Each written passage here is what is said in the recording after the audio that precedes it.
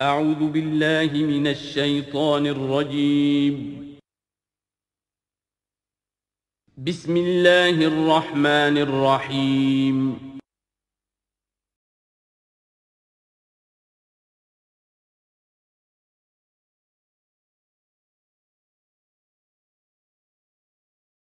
ربما یود الذین کفروا لو کانوا مسلمین، ایک وقت آئے گا کہ وہ لوگ کہ جنہوں نے کفر کیا تھا حسرت کے ساتھ کہیں گے کاش کہ ہم اسلام لے آتے۔ وہ وقت آئے گا، ان کا کفر ان کے لیے حسرت بن جائے گا۔ ذرہم یاکلوا ویتمتعوا، اے نبی چھوڑیے ان کو، نظر انداز کر دیجئے، اپنی توجہ ان کی طرف سے ہٹا لیجئے، یہ کھا پی لیں، تمتع کر لیں، فائدہ اٹھا لیں، زمین کے اندر رہ کر جو کھانا پینا ہے، جو چرنا چگنا ہے کر لیں۔ وَيُلْهِهِمُ الْعَمَلُ، اور امیدیں ان کو غافل کیے رکھیں۔ یہ جو یلہہم العمل ہے، الہا یلہی الہاءً، غافل کر دینا۔ حدیث میں آتا ہے ما قل وکفا خیر مما کثر والہا، اگر کوئی شے کم ہے لیکن کفایت کر جائے، آپ کی ضرورت پوری ہو جائے، یہ اس سے کہیں بہتر ہے کہ زیادہ ہو اور وہ غافل کر دے۔ اگر زیادتی ہے، فراوانی ہے، رزق کی سر و سامان موجود ہے، ہر چیز، کوئی ضرورت کبھی اٹکتی نہیں، تو اللہ یاد نہیں آئے گا، اللہ سے غفلت ہو جائے گی۔ اس سے بہتر یہ ہے کہ ضرورت تو پوری ہو جائے، کسی کے سامنے دست سوال دراز نہ کرنا پڑے، لیکن یہ ہے کہ اس سے زیادہ نہ ہو کہ تاکہ غفلت نہ ہو۔ ما قل وکفا خیر مما کثر والہا، الہاکم التکاثر،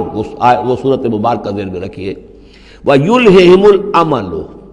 طول عمل کہلاتا ہے، یہ انسان لمبے لمبے نقشے بناتا چلا جاتا ہے، میں یوں کروں گا، پھر ایسے کروں گا، پھر اس طرح کروں گا، پھر اس سے یہ کہ وہ کارخانہ بنا لوں گا، پھر ایک اور کارخانہ بنا لوں گا، یا یہ کہ اپنے پروفیشن کے اندر یہ کام کروں گا، اس طرح آگے بڑھوں گا، اسی میں مگن رہتا ہے، زندگی ختم ہو جاتی ہے۔ فسوف یعلمون، تو ان قریب انہیں معلوم ہو جائے گا اور انہیں حقیقت جو ہے ان پر منکشف ہو جائے گی۔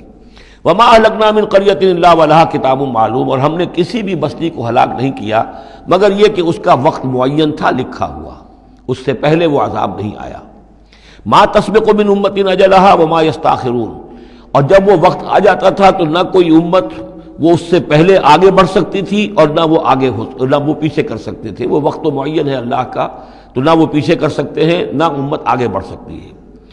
وَقَالُوا يَا أَيُّهَا الَّذِي نُزِّلَ عَلَيْهِ الذِّكْرُ إِنَّكَ لَمَجْنُونَ، اور بڑی ڈھٹائی کے ساتھ انہوں نے کہا، اے وہ شخص جس کا یہ گمان ہے کہ اس پر ذکر نازل ہوا ہے۔ یہ ترجمہ میں کر رہا ہوں، ورنہ لفظی ترجمہ کیا ہوگا؟ اے وہ شخص جس پر ذکر نازل کیا گیا ہے، إِنَّكَ لَمَجْنُونَ، ہمارے نزدیک تو تم مجنون ہو، تمہارا دماغ خراب ہو گیا ہے، تم پر جن کا عصیب کا سایہ آ گیا ہے، یا تمہارا دماغی توازن صحیح نہیں رہا۔ لہذا با محاورہ ترجمہ ہوگا، اے وہ شخص، قالوا یا ایھا الذی، اے وہ شخص جو یہ سمجھتا ہے، جس کو یہ زوم ہے، جس کا گمان ہے، نزل علیہ الذکر، کہ اس پر اللہ کی طرف سے الذکر نازل ہوا ہے، یاد دہانی نازل ہوئی ہے، انک لمجنون، ہمارے نزدیک تو تم دیوانے ہو گئے ہو۔ معاذ اللہ ثم معاذ اللہ، لو ما تاتینا بالملائکۃ ان کنت من الصادقین، کیوں نہیں لے آتے فرشتوں کی فوج ہمارے سامنے اگر تم سچے ہو۔ ما ننزل الملائکۃ الا بالحق، اور اللہ تعالیٰ کی طرف سے جواب آ رہا ہے، ہم نہیں اتارا کرتے فرشتوں کو مگر حق کے ساتھ۔ فرشتے تو آتے ہیں تو عذاب لے کر آتے ہیں، فیصلہ لے کر آتے ہیں۔ فرشتے آئے تھے حضرت لوط کی قوم کے اوپر اور سدوم اور عمورہ کی بستیوں پر عذاب لانے کے لیے آ گئے تھے، تو یہ فرشتوں کو بلانا چاہتے ہیں، اپنی شامت بلانا چاہتے ہیں۔ ما ننزل الملائکۃ الا بالحق، وہ تو آتے ہیں تو آخری فیصلے کے لیے آتے ہیں۔ وما كانوا اذا منذرین، اور پھر انہیں کوئی اور پھر مہلت نہیں دی جاتی۔ انا نحن نزلنا الذکر وانا له لحافظون، یقیناً ہم ہی نے یہ ذکر نازل کیا ہے اور ہم ہی اس کے محافظ ہیں، ہم اس کی حفاظت کریں گے۔ یہ آیت مبارکہ بہت اہم ہے، جیسا کہ اس سے پہلے بھی عرض ہو چکا ہے کہ قرآن کی محفوظیت کے معاملے میں کہ اللہ تعالیٰ نے اس کی حفاظت کا ذمہ خود لیا ہے۔ جہاں تک تو تعلق ہے انا نحن نزلنا الذکر کا، تو یہ چیز تو اپلیکیبل ہے تورات کو بھی اور انجیل کو بھی۔ تورات بھی اللہ نے نازل کی، ہم پڑھ چکے سورہ مائدہ میں، انا انزلنا التوراۃ فیہا ھدی ونور، فیہا ھدی ونور۔ انجیل نازل کی ہم نے، اس میں بھی ہدایت بھی تھی، نور بھی تھا۔ لیکن دوسرا ٹکڑا انا لہ لحافظون، ہم ہی ہیں اس کی حفاظت کرنے والے، یہ صرف ایکسکلوسیو ہے معاملہ قرآن کا، اس کے سوا کسی اور صحیفہ آسمانی اور کسی کتاب سماوی کو اللہ تعالیٰ نے ضمانت نہیں دی۔ اور اس کی وجہ یہی ہے کہ اصل ہدایت نامہ جو ابدی ہے، جو کامل ہے، وہ ابھی آنے والا ہے، لہذا یہ سابقہ ایڈیشنز جو ہیں، نامکمل ایڈیشنز ہیں، یہ تو یوں سمجھیے کہ انٹرم پیریڈ کے لیے کچھ انسٹرکشنز تھی جو دے دی گئیں، ان کو مستقل طور پر محفوظ رکھنے کی کوئی ضرورت نہیں تھی۔ یہ ختم نبوت پر ایک بہت بڑی دلیل ہے کہ کسی بھی قادیانی سے اگر بات کی جائے تو اگر اس سے یہ کہا جائے کہ آیا تمہارے نزدیک قرآن میں ہدایت کامل ہوئی یا نہیں، تو جواب دے گا ہدایت تو کامل ہو گئی۔ نمبر 2، کیا تمہارے نزدیک قرآن محفوظ ہے یا نہیں؟ اگر وہ محفوظ بھی ہے تو پھر کسی اور وحی کی ضرورت کیا ہے؟ اللہ تعالیٰ کوئی کام عبث تو نہیں کرتا، ضرورت کے بغیر نہیں کرتا، کسی مقصد کے بغیر نہیں کرتا۔ یا تو یہ کہیں کہ ابھی ہدایت کامل نہیں ہوئی تھی، وہی جاری رہنی چاہیے، اس کا جواز ہو جائے گا،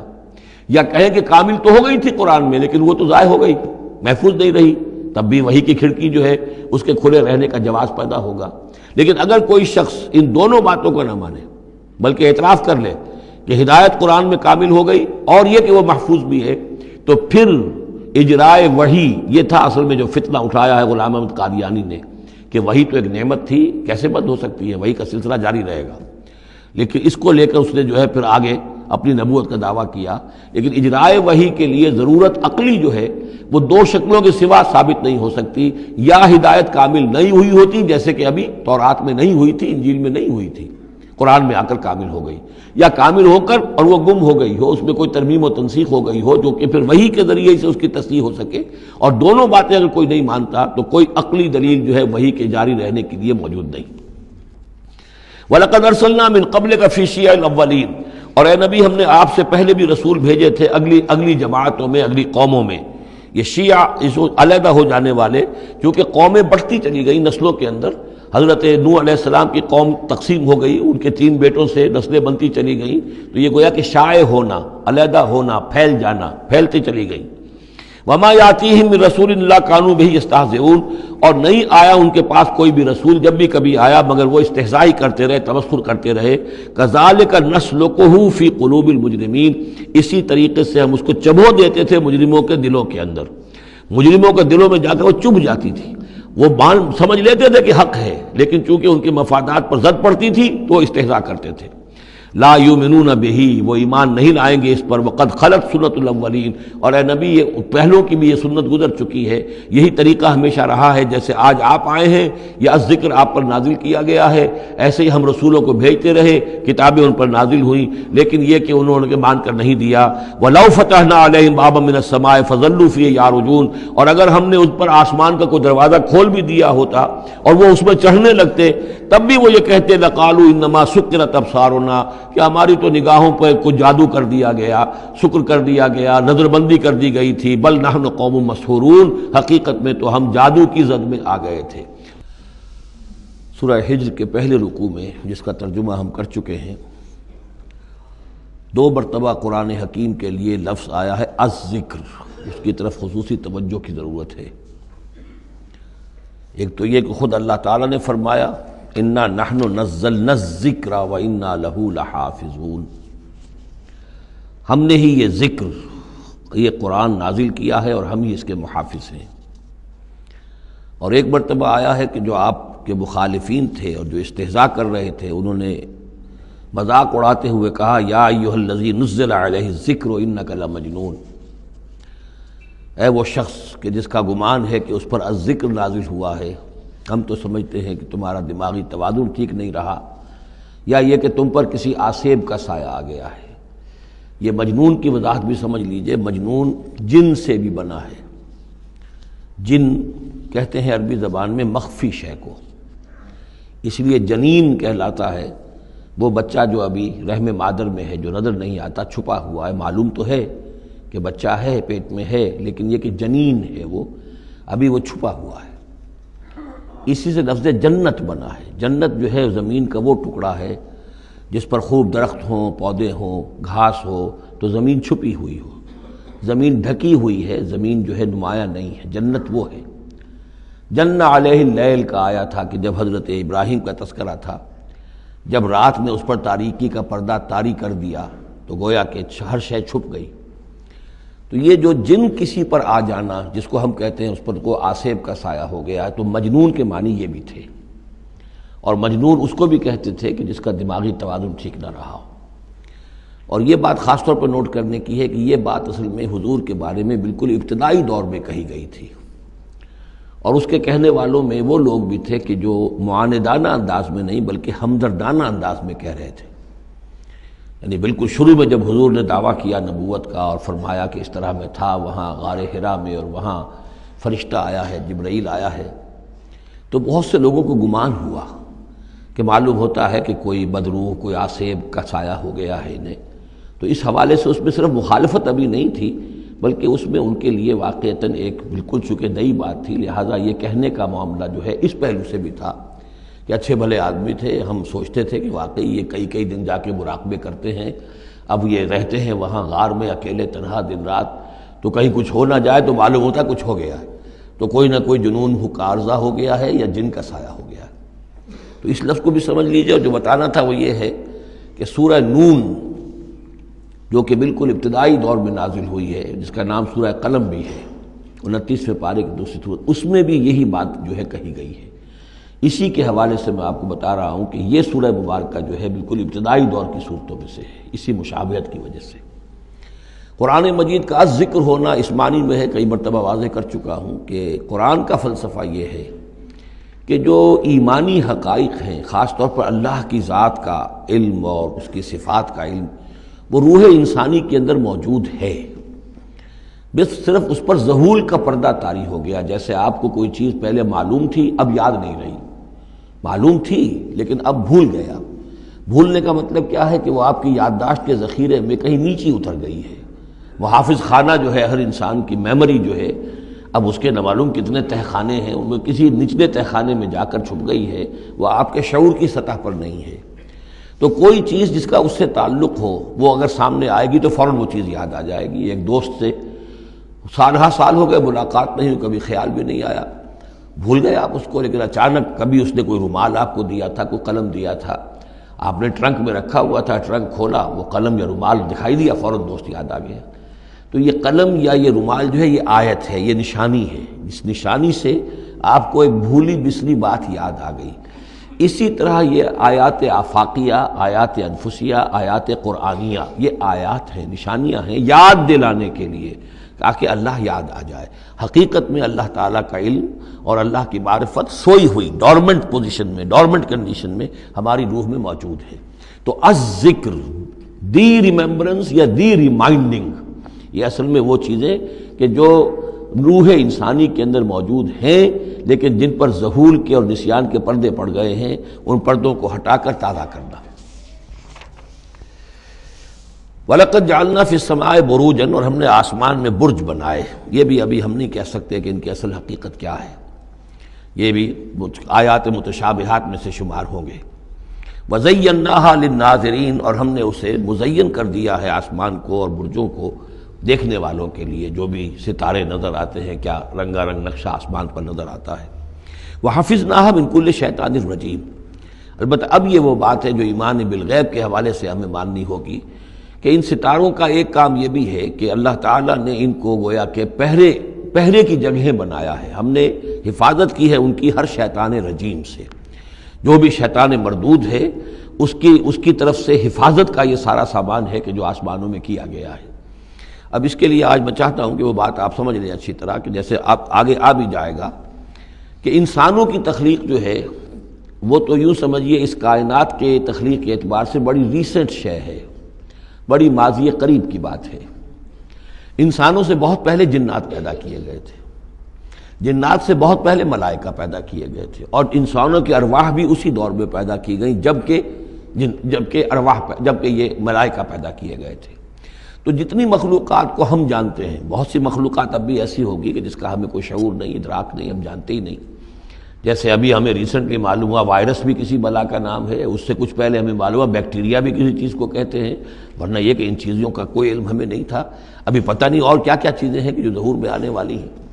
لیکن جو چیزیں بھی آج تک ہم جانتے ہیں ان میں یوں سمجھیے کہ جن ہستیوں میں خود شعوری ہے، سیلف کانشسنس، وہ 3 مخلوقات ہیں صرف، ملائکہ، جنات اور انسان۔ باقی جو حیوانات ہیں زمین کے اوپر، چاہے وہ بر کے ہیں یا بحر کے ہیں یا ہوا کے ہیں، فضا کے ہیں، پرندے ہوں یا زمین پر چلنے والے خشکی کے جانور ہوں یا دریا میں اور سمندر کے اندر جو بھی حیوانات ہیں، مچھلیاں ہیں یا اور جاندار ہیں، ان سب میں شعور تو ہے، خود شعوری نہیں ہے۔ البتہ یہ کہ ترتیب یہی ہے کہ پہلے جنات پیدا کیے گئے اور وہ چونکہ آگ سے پیدا کیے گئے تھے، تو ان کے اندر پوٹینشل جو قوت ہے وہ ہم انسانوں کے مقابلے میں بہت زیادہ ہے، اور ان کی رسائی اس کائنات میں بہت دور تک ہے۔ مثلا میرا یہ گمان ہے، باقی چیزیں تو میں خاص وثوق سے کہہ رہا ہوں، لیکن میرا گمان یہ ہے کہ جو سولر سسٹم ہے، چونکہ ہماری اس پوری جو ہماری یہ فیملی ہے، یہ خاندان ہے، جو یہ سولر سسٹم ہے، سورج کا کنبہ کہلاتا ہے، تو اس کا جو منبع سرچشمہ ہے وہ سورج ہے، اور معلوم ہوتا ہے کہ اسی کی آگ سے اور اسی کی لپٹ سے اور جنات کی تخلیق ہوئی ہے۔ تو یہ جنات، سولر سسٹم پورا کا پورا جو ہے وہ جنات کے دائرے میں داخل ہے، وہ اس میں آ جا سکتے ہیں۔ اس کے لیے انہیں کسی راکٹ کی ضرورت نہیں، کسی مشین کی ضرورت نہیں، کسی ذرائع کی ضرورت نہیں، بلکہ اس کی استعداد ان کے اندر موجود ہے۔ یہ پھر اپنی اس استعداد سے فائدہ اٹھا کر اس سے آگے جب ملائکہ کے ذریعے سے کچھ احکام اترتے ہیں، آسمان سے اللہ تعالیٰ کی کوئی تدبیر ہے، ملائکہ کے حوالے کیے گئے ہیں، تو یہ پھر ان سے کچھ چیزیں اچکنے کی کوشش کرتے ہیں تاکہ وہ جا کر انسانوں میں سے جو وہ عامل لوگ ہیں، کاہن لوگ ہیں، ان کو جا کے ان کو کچھ بتا دیں کہ اب یہ ہونے والا ہے، اس لیے کہ ملائے اعلیٰ میں فیصلہ ہو گیا، اللہ تعالیٰ کے ہاں ایک چیز کی تدبیر جو ہے وہ طے ہو گئی، اب اللہ تعالیٰ نے فرشتوں کے حوالے کیا ایگزیکیوشن کے لیے۔ ایسے ہی ہے جیسے کہ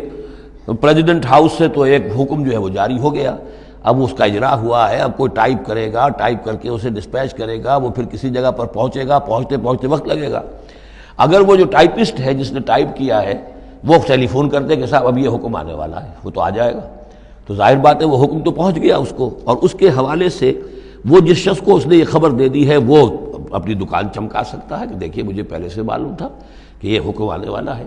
تو اس کائناتی حکومت کے اندر یہ سلسلہ ہے جس کے لیے کہ پھر اللہ تعالیٰ نے اس سولر سسٹم سے آگے کی جو بھی یونیورس ہے اس میں، یہ میرا گمان ہے جو میں عرض کر رہا ہوں اللہ عالم، اس میں ان جنات کو آگے بڑھنے سے روکنے کے لیے ان ستاروں کے اندر وہ میزائلز نصب کر رکھے ہیں کہ جب بھی کوئی جنات میں سے ادھر آگے ٹریس پاس کرنے کی کوشش کرتا ہے تو اس پر وہ میزائل پھینکا جاتا ہے، جس کو ہم شہاب ثاقب کہتے ہیں۔ یہ ہے پورا نظام کہ جو یہاں ہمارے سامنے آ رہا ہے۔ تو اس کی یہ حقیقت بہت حد تک تو یوں سمجھیے کہ ایمان بالغیب، کل من عند ربنا، ہمارے رب کے طرف سے ہے، ہم اس پر ایمان رکھتے ہیں، لیکن اب کسی نہ کسی حد تک یہ چیزیں جو ہے، جو بھی ہماری سائنٹیفک اب جو ارتقاء ہو رہا ہے، ترقی ہو رہی ہے، اس کے ساتھ کسی نہ کسی درجے میں کورابوریشن ہو جاتی ہے۔ وَحَفِظْنَاهَا مِنْ كُلِّ شَيْطَانٍ رَجِيمٍ، اور ہم نے حفاظت کر لی ہے ان آسمانوں کی ان شیاطین سے کہ جو مردود ہیں، إِلَّا مَنِ اسْتَرَقَ السَّمْعَ، سوائے اس کے کہ جو کوئی چرا کے لے بھاگا، مطلب یہ کہ فرشتہ نازل ہو رہا ہے اور فرشتے کے ساتھ احکام بھی ہیں، چونکہ یہ وہ نوری ہے، یہ ناری ہے، نور اور نار کے درمیان فاصلہ بہت تھوڑا ہے، بہت قرب ہے، لہذا اس کی بدولت اسی وجہ سے یہ جن تھا جو تھا عزازیل، لیکن فرشتوں کے ساتھ اس کا اٹھنا بیٹھنا تھا، انہی میں شامل تھا، اسی لیے ان کی جو آپس میں جو ان کا قرب ہے اس کی وجہ سے فرشتوں سے کوئی اچک لیتے ہیں۔ إِلَّا مَنِ اسْتَرَقَ السَّمْعَ، اگر کسی نے کوئی چیز سن لی اور سن کر وہ بھاگا، فَأَتْبَعَهُ شِهَابٌ مُبِينٌ، تو اس کے پیچھے اس کا پیچھا کرتا ہے ایک انگارہ چمکتا ہوا۔ یہ مثائلز ہیں کہ جو اللہ تعالیٰ نے نصب کیے ہوئے ہیں۔ وَالْأَرْضَ مَدَدْنَاهَا، اور زمین کو ہم نے پھیلا دیا جیسے بستر پھیلایا جاتا ہے، وَأَلْقَيْنَا فِيهَا رَوَاسِيَ، اور اس میں ہم نے لنگر ڈال دیے۔ یہ پہاڑ جو ہیں قرآن مجید بار بار کہتا ہے کہ زمین کا جو سٹیبلائزنگ ایفیکٹ ہے ان پہاڑوں کا زمین کی حرکت کے دوران۔ فَأَنبَتْنَا فِيهَا مِنْ كُلِّ شَيْءٍ مَوْزُونٍ، اور اس میں ہم نے اگا دی ہر شے جو کہ بہت ہی اندازے سے ہے، یعنی یہ کہ جو بھی کوئی ایک شے بھی اگر ایک حد سے آگے بڑھ جائے تو وہ باقی ساری چیزوں کو ختم کر دے گی۔ بعض ایسی مچھلیاں ہیں کہ اگر ان کی جو ریپروڈکٹیو صلاحیت ہے، جتنے ان کے انڈے ہوتے ہیں وہ سب انڈے جو ہیں وہ مچھلیاں بن جائیں تو چند ہی سال کے اندر یہ زمین جو ہے اس سے کئی گنا حجم جو ہے وہ ایک مچھلی کی اولاد سے اور ایک مچھلی کی نسل سے وجود میں آ جائے گا۔ تو ایک کنٹرول کیا ہوا اللہ نے ہر شے کے اوپر، تمام چیزیں جو ہیں وہ ایک اندازے کے مطابق، ایک وزن کے ساتھ، ایک اندازے کے ساتھ اس دنیا میں چل رہی ہیں۔ مِنْ كُلِّ شَيْءٍ مَوْزُونٍ، ہر چیز جو ہے وہ ایک اندازے اور وزن کے مطابق ہے۔ وجعلنا لکم فیہا معاش، اور ہم نے اس میں تمہارے لیے طرح طرح کے معاش کے سلسلے پیدا کر دیے، ومن لستم لہ برازقین، اور ہم تو ان کو بھی روزی کا سامان دیتے ہیں جن کو تم رزق نہیں دیتے۔ ایک تو یہ ہے کہ تمہارے پاس گھوڑا بندھا ہوا ہے، تمہیں فکر رہتی ہے چارہ اس کو دینا ہے، کچھ نہ کچھ دانہ ڈالنا ہے، لیکن کتنی مخلوقات ہماری ہے کہ تم نہیں ہو اس کو رزق دینے والے، ہم رزق پہنچا رہے ہیں۔ وَإِن مِّن شَيْءٍ إِلَّا عِندَنَا خَزَائِنُهُ، اور نہیں ہے کوئی شے مگر یہ کہ ہمارے پاس تو اس کے خزائن ہیں، لا متناہی، ہماری ریسورسز جو ہیں وہ یہ کہ لمیٹڈ نہیں ہے، لیکن وما ننزلہ الا بقدر معلوم، ہم نہیں نازل کرتے اس میں سے مگر ایک اندازے کے مطابق کہ جو طے شدہ ہے۔ یعنی یہ کہ سٹور تو بہت بڑا ہے، لیکن یہ کہ سٹور سے جو ایشو ہوتا ہے اللہ تعالیٰ کے ہاں ہر چیز کا، تو اس کا ایشو ہونا جو ہے وہ اندازے کے مطابق ہے، ایک حساب کتاب کے ساتھ ہے، ورنہ جیسا کہ میں نے کہا کیوس ہو جائے۔ وارسلنا الرياح لواقحا، اور ہم نے بھیج دی ہوائیں، ہم بھیج دیتے ہیں ہوائیں جو بوجھل ہوتی ہیں یا بوجھل کرنے والی ہوتی ہیں۔ لواقحہ کا مفہوم پہلے تو یہ سمجھا جاتا تھا کہ چونکہ وہ بادلوں کو لے کر آتی ہیں اس اعتبار سے، لیکن اب ادھر ایک اشارہ ہو رہا ہے جدید سائنس کے حوالے سے کہ پولن گرینز جو ہیں وہ بھی ہواؤں کے ذریعے سے آتے ہیں، اور وہ پھر آ کر پھولوں کو جب وہ وہاں فرٹیلائزیشن ہوتی ہے تو اس سے پھر وہ فصل بنتی ہے۔ تو ہوائیں جو ہیں وہ گویا کہ بار آور کرتی ہیں، اور اس طریقے سے یہ نباتاتی نظام چل رہا ہے۔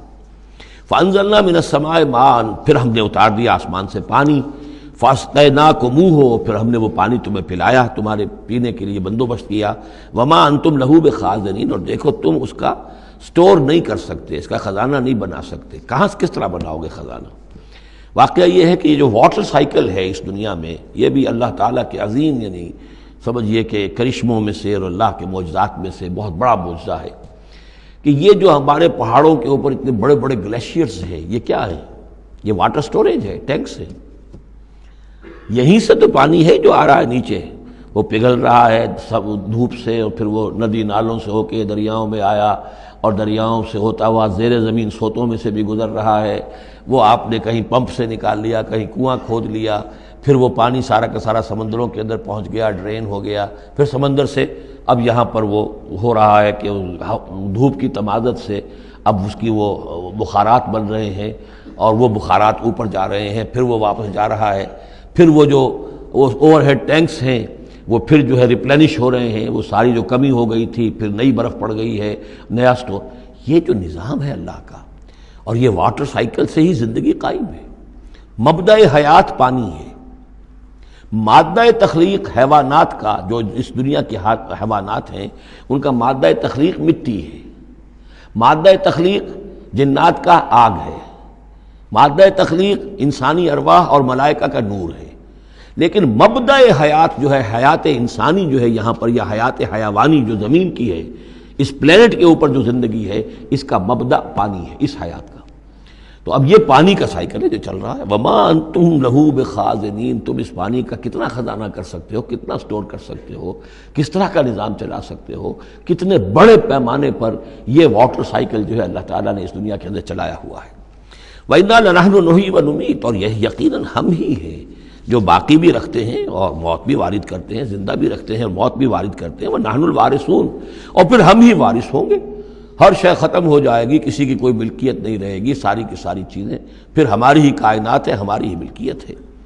وَلَقَدْ عَلِمْنَا الْمُسْتَقْدِمِينَ مِنْكُمْ وَلَقَدْ عَلِمْنَا الْمُسْتَأْخِرِينَ، ہمارے علم میں سے ہے کون لوگ تم میں سے آگے بڑھیں گے۔ اب دیکھیے چونکہ ابتدائی زمانے کی صورت ہے یہ، اب کون لوگ ہوں گے جو آگے بڑھ کر قرآن کو سینے سے لگائیں گے، کون لوگ ہوں گے جو محمد کی دعوت پر لبیک کہیں گے، یعنی جو ہم پڑھ چکے ہیں سورہ توبہ میں، السابقون الاولون من المہاجرین والانصار والذین اتبعوہم باحسان، یہ کون لوگ ہوں گے ہمیں معلوم ہے، ہم تو پہلے سے جانتے ہیں کہ ابو بکر ایک لمحے کی دیر نہیں لگائے گا، ہمیں معلوم ہے کہ عثمان کو ایک کچھ زیادہ وقت نہیں لگے گا، ہمیں معلوم ہے کہ ابو بکر کی تبلیغ سے یہ طلحہ اور زبیر اور عبد الرحمن ابن عوف اور سعید ابن زید اور یہ سب لوگ جو ہے ایمان لے آئیں گے، اور ہمیں یہ بھی معلوم ہے کون پیچھے رہ جائے گا، وہ بھی ہمیں معلوم ہے۔ وَلَقَدْ عَلِمْنَا الْمُسْتَقْدِمِينَ مِنْكُمْ وَلَقَدْ عَلِمْنَا الْمُسْتَأْخِرِينَ وَإِنَّ رَبَّكَ هُوَ يَحْشُرُهُمْ، اور پھر آپ کا رب ان سب کو جمع کرے گا۔ إِنَّهُ حَكِيمٌ عَلِيمٌ، یقیناً وہ کمال حکمت والا اور علم رکھنے والا ہے۔ اب جو اگلا رکوع آ رہا ہے سورہ مبارکہ کا، یہ اس اعتبار سے بڑا اہم ہے کہ اس میں تخلیق انسانی کے ضمن میں ایک بڑی ثقیل اصطلاح استعمال ہوئی ہے، اور یہ ثقیل اصطلاح 3 مرتبہ آئی ہے۔ اب ظاہر بات ہے کہ قرآن مجید جو ہے اگر اس طرح کی کوئی شکل اختیار کرتا ہے تو کوئی نہ کوئی حکمت اور ضرورت اس کی پشت پر ہوتی ہے۔ وَلَقَدْ خَلَقْنَا الْإِنسَانَ مِنْ صَلْصَالٍ مِّنْ حَمَإٍ مَّسْنُونٍ، اور یقیناً ہم نے انسان کو بنایا ہے اس مٹی سے جو سنی ہوئی تھی گارے کی اور پھر سوکھ کر کھنکنے لگی۔ حَمَإٍ مَّسْنُون، سنا ہوا گارا جس میں سے بدبو بھی اٹھ رہی ہو۔ دیکھیے یہ جو انسان کے مادہ تخلیق کے ضمن میں قرآن میں الفاظ آئے ہیں اب ان کو گنتے جائیے۔ نمبر 1 تراب، مٹی سے بنایا انسان کو، مٹی میں پانی مل گیا گارا بن گیا تو اس کو کہتے ہیں تین، من تین، خلقتنی من نار وخلقتہ من تین، یہ سورہ اعراف میں ہم پڑھائے ہیں۔ ابلیس نے کہا تھا کہ مجھے تو نے بنایا آگ سے اور اس کو بنایا آدم کو گارے سے، اور اب چاہتا اور مجھے حکم دے رہا ہے کہ میں اس کے سامنے جھکوں، میں تو اس کے سامنے نہیں جھک سکتا۔ تین کے بعد آیا تین لازب، گارا پڑا رہے تو وہ جب اس کے اندر پھر کچھ چپچپاہٹ پیدا ہو جاتی ہے، اور یہ پرانے زمانے میں ہوتا تھا، اب تو میں سمجھتا ہوں کہ جدید نسل کو تو ان چیزوں کا علم ہی نہیں ہے۔ کچے گھر بنتے تھے تو انہیں لیپتے تھے، پوتتے تھے، گارا بناتے تھے، تغاری ہوتی تھی، پھر مٹی کے اندر تھوڑی سی توڑی ڈال دیتے تھے۔ کوئی آرگینک میٹر ڈالیں گے تو فرمنٹیشن ہوگی، فرمنٹیشن ہوگی تو لیس سا اٹھے گا،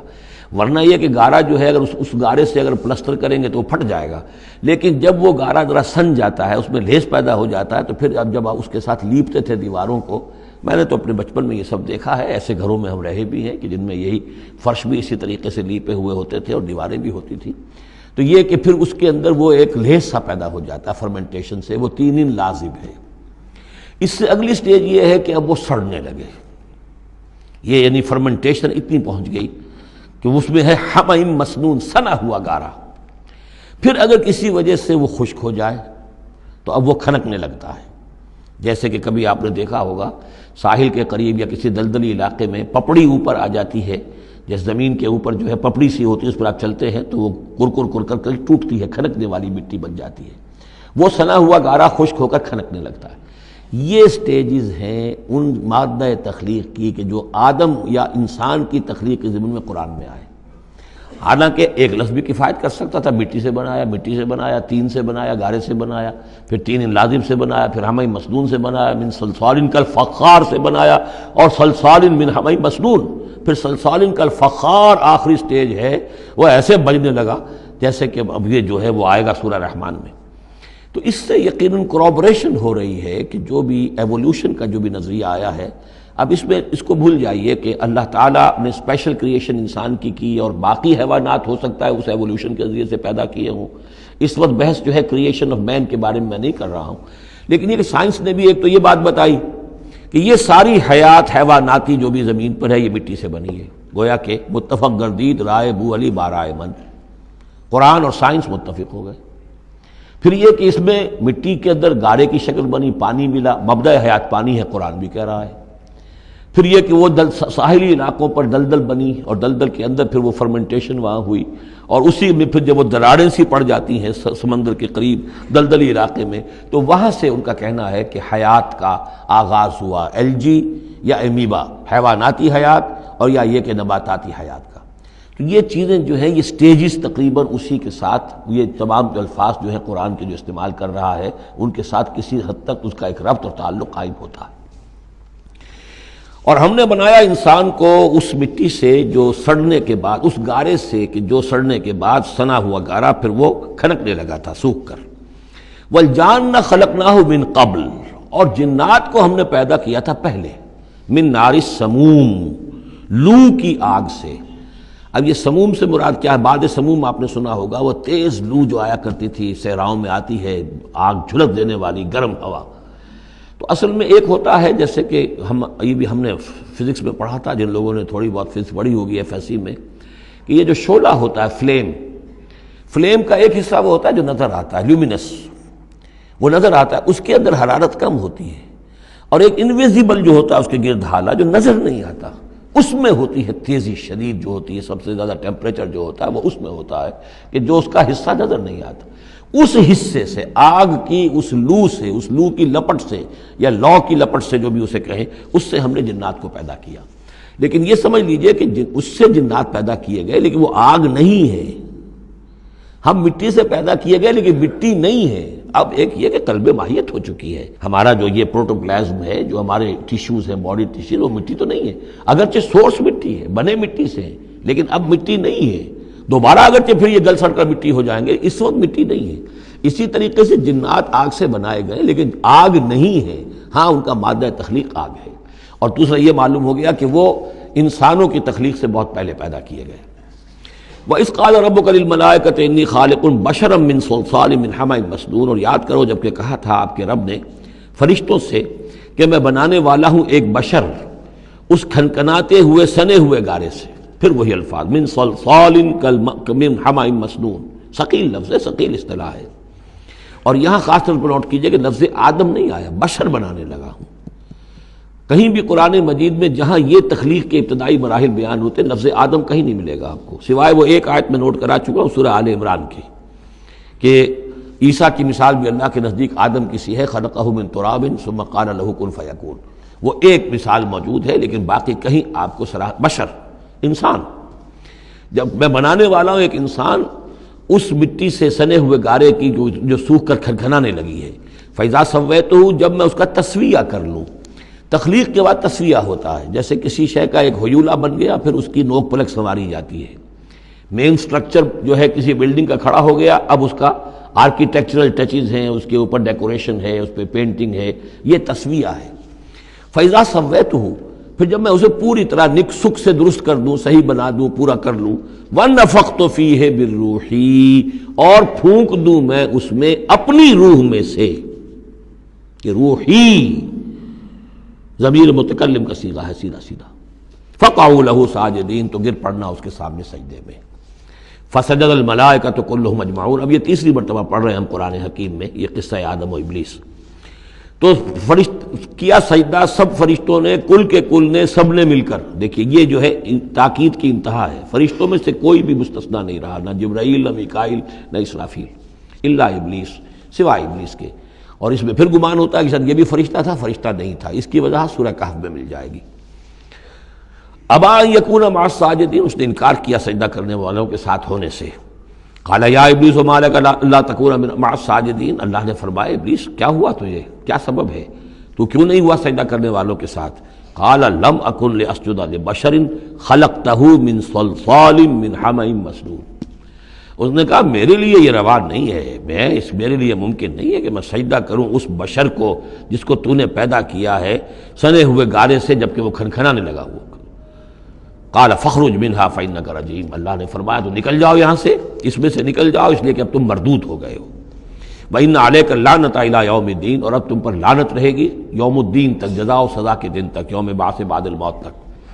قال رب فانظرنی الی یوم یبعثون، تو اس نے درخواست کی کہ پروردگار پھر مجھے ذرا مہلت دے دے، ڈھیل دے دے اس دن تک کے لیے جس دن کے یہ دوبارہ اٹھائے جائیں گے۔ قال فإنک من المنظرین، اللہ تعالیٰ نے اسی شان بے نیازی کے ساتھ فرمایا اچھا جاؤ ٹھیک ہے، تمہیں ڈھیل دے دی گئی، تمہیں یہ رخصت مل گئی، تمہیں یہ چھوٹ مل گئی، مہلت مل گئی۔ الی یوم الوقت المعلوم، اس وقت معین کے دن تک، یعنی یہ کہ اس وقت تک تم زندہ رہو گے۔ وہ ابلیس جو ہے جن،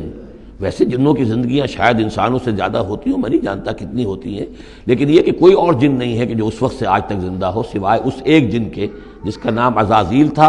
اور یہ جن جو ہے وہ ابھی تک زندہ ہے اپنی اسی ذات کے ساتھ، باقی اس کی اولاد، اس کی اور نسل جو ہے، اس کی ذریت ہے، وہ اپنی جگہ ہے۔ قال رب بما اغویتنی، اب اس نے کہا پروردگار جو تو نے مجھے گمراہ کیا، اب نوٹ کیجئے وہ گمراہی کو اللہ کی طرف منسوب کر رہا ہے۔ بما اغویتنی، تو نے جو مجھے گمراہ کیا ہے، لأزینن لہم فی الارض ولأغوینہم اجمعین، تو میں اب ان کو یعنی آدم کی اولاد، آدم اور حوا کی اولاد کو میں زمین میں ان کو خوب مزین کر دوں گا، زمین ان کے لیے یہ اسی میں گم ہو جائیں گے، زمین اور اس کی چمک دمک اور اس کی رونقیں اور زیبائشیں آرائشیں ان کی نگاہوں میں کھب جائیں گی۔ وَلَأُغْوِيَنَّهُمْ أَجْمَعِينَ، تجھے بھول جائیں گے، وہ لگ جائیں گے انہی چیزوں کے اندر، اور میں ان سب کو گمراہ کر کے چھوڑوں گا۔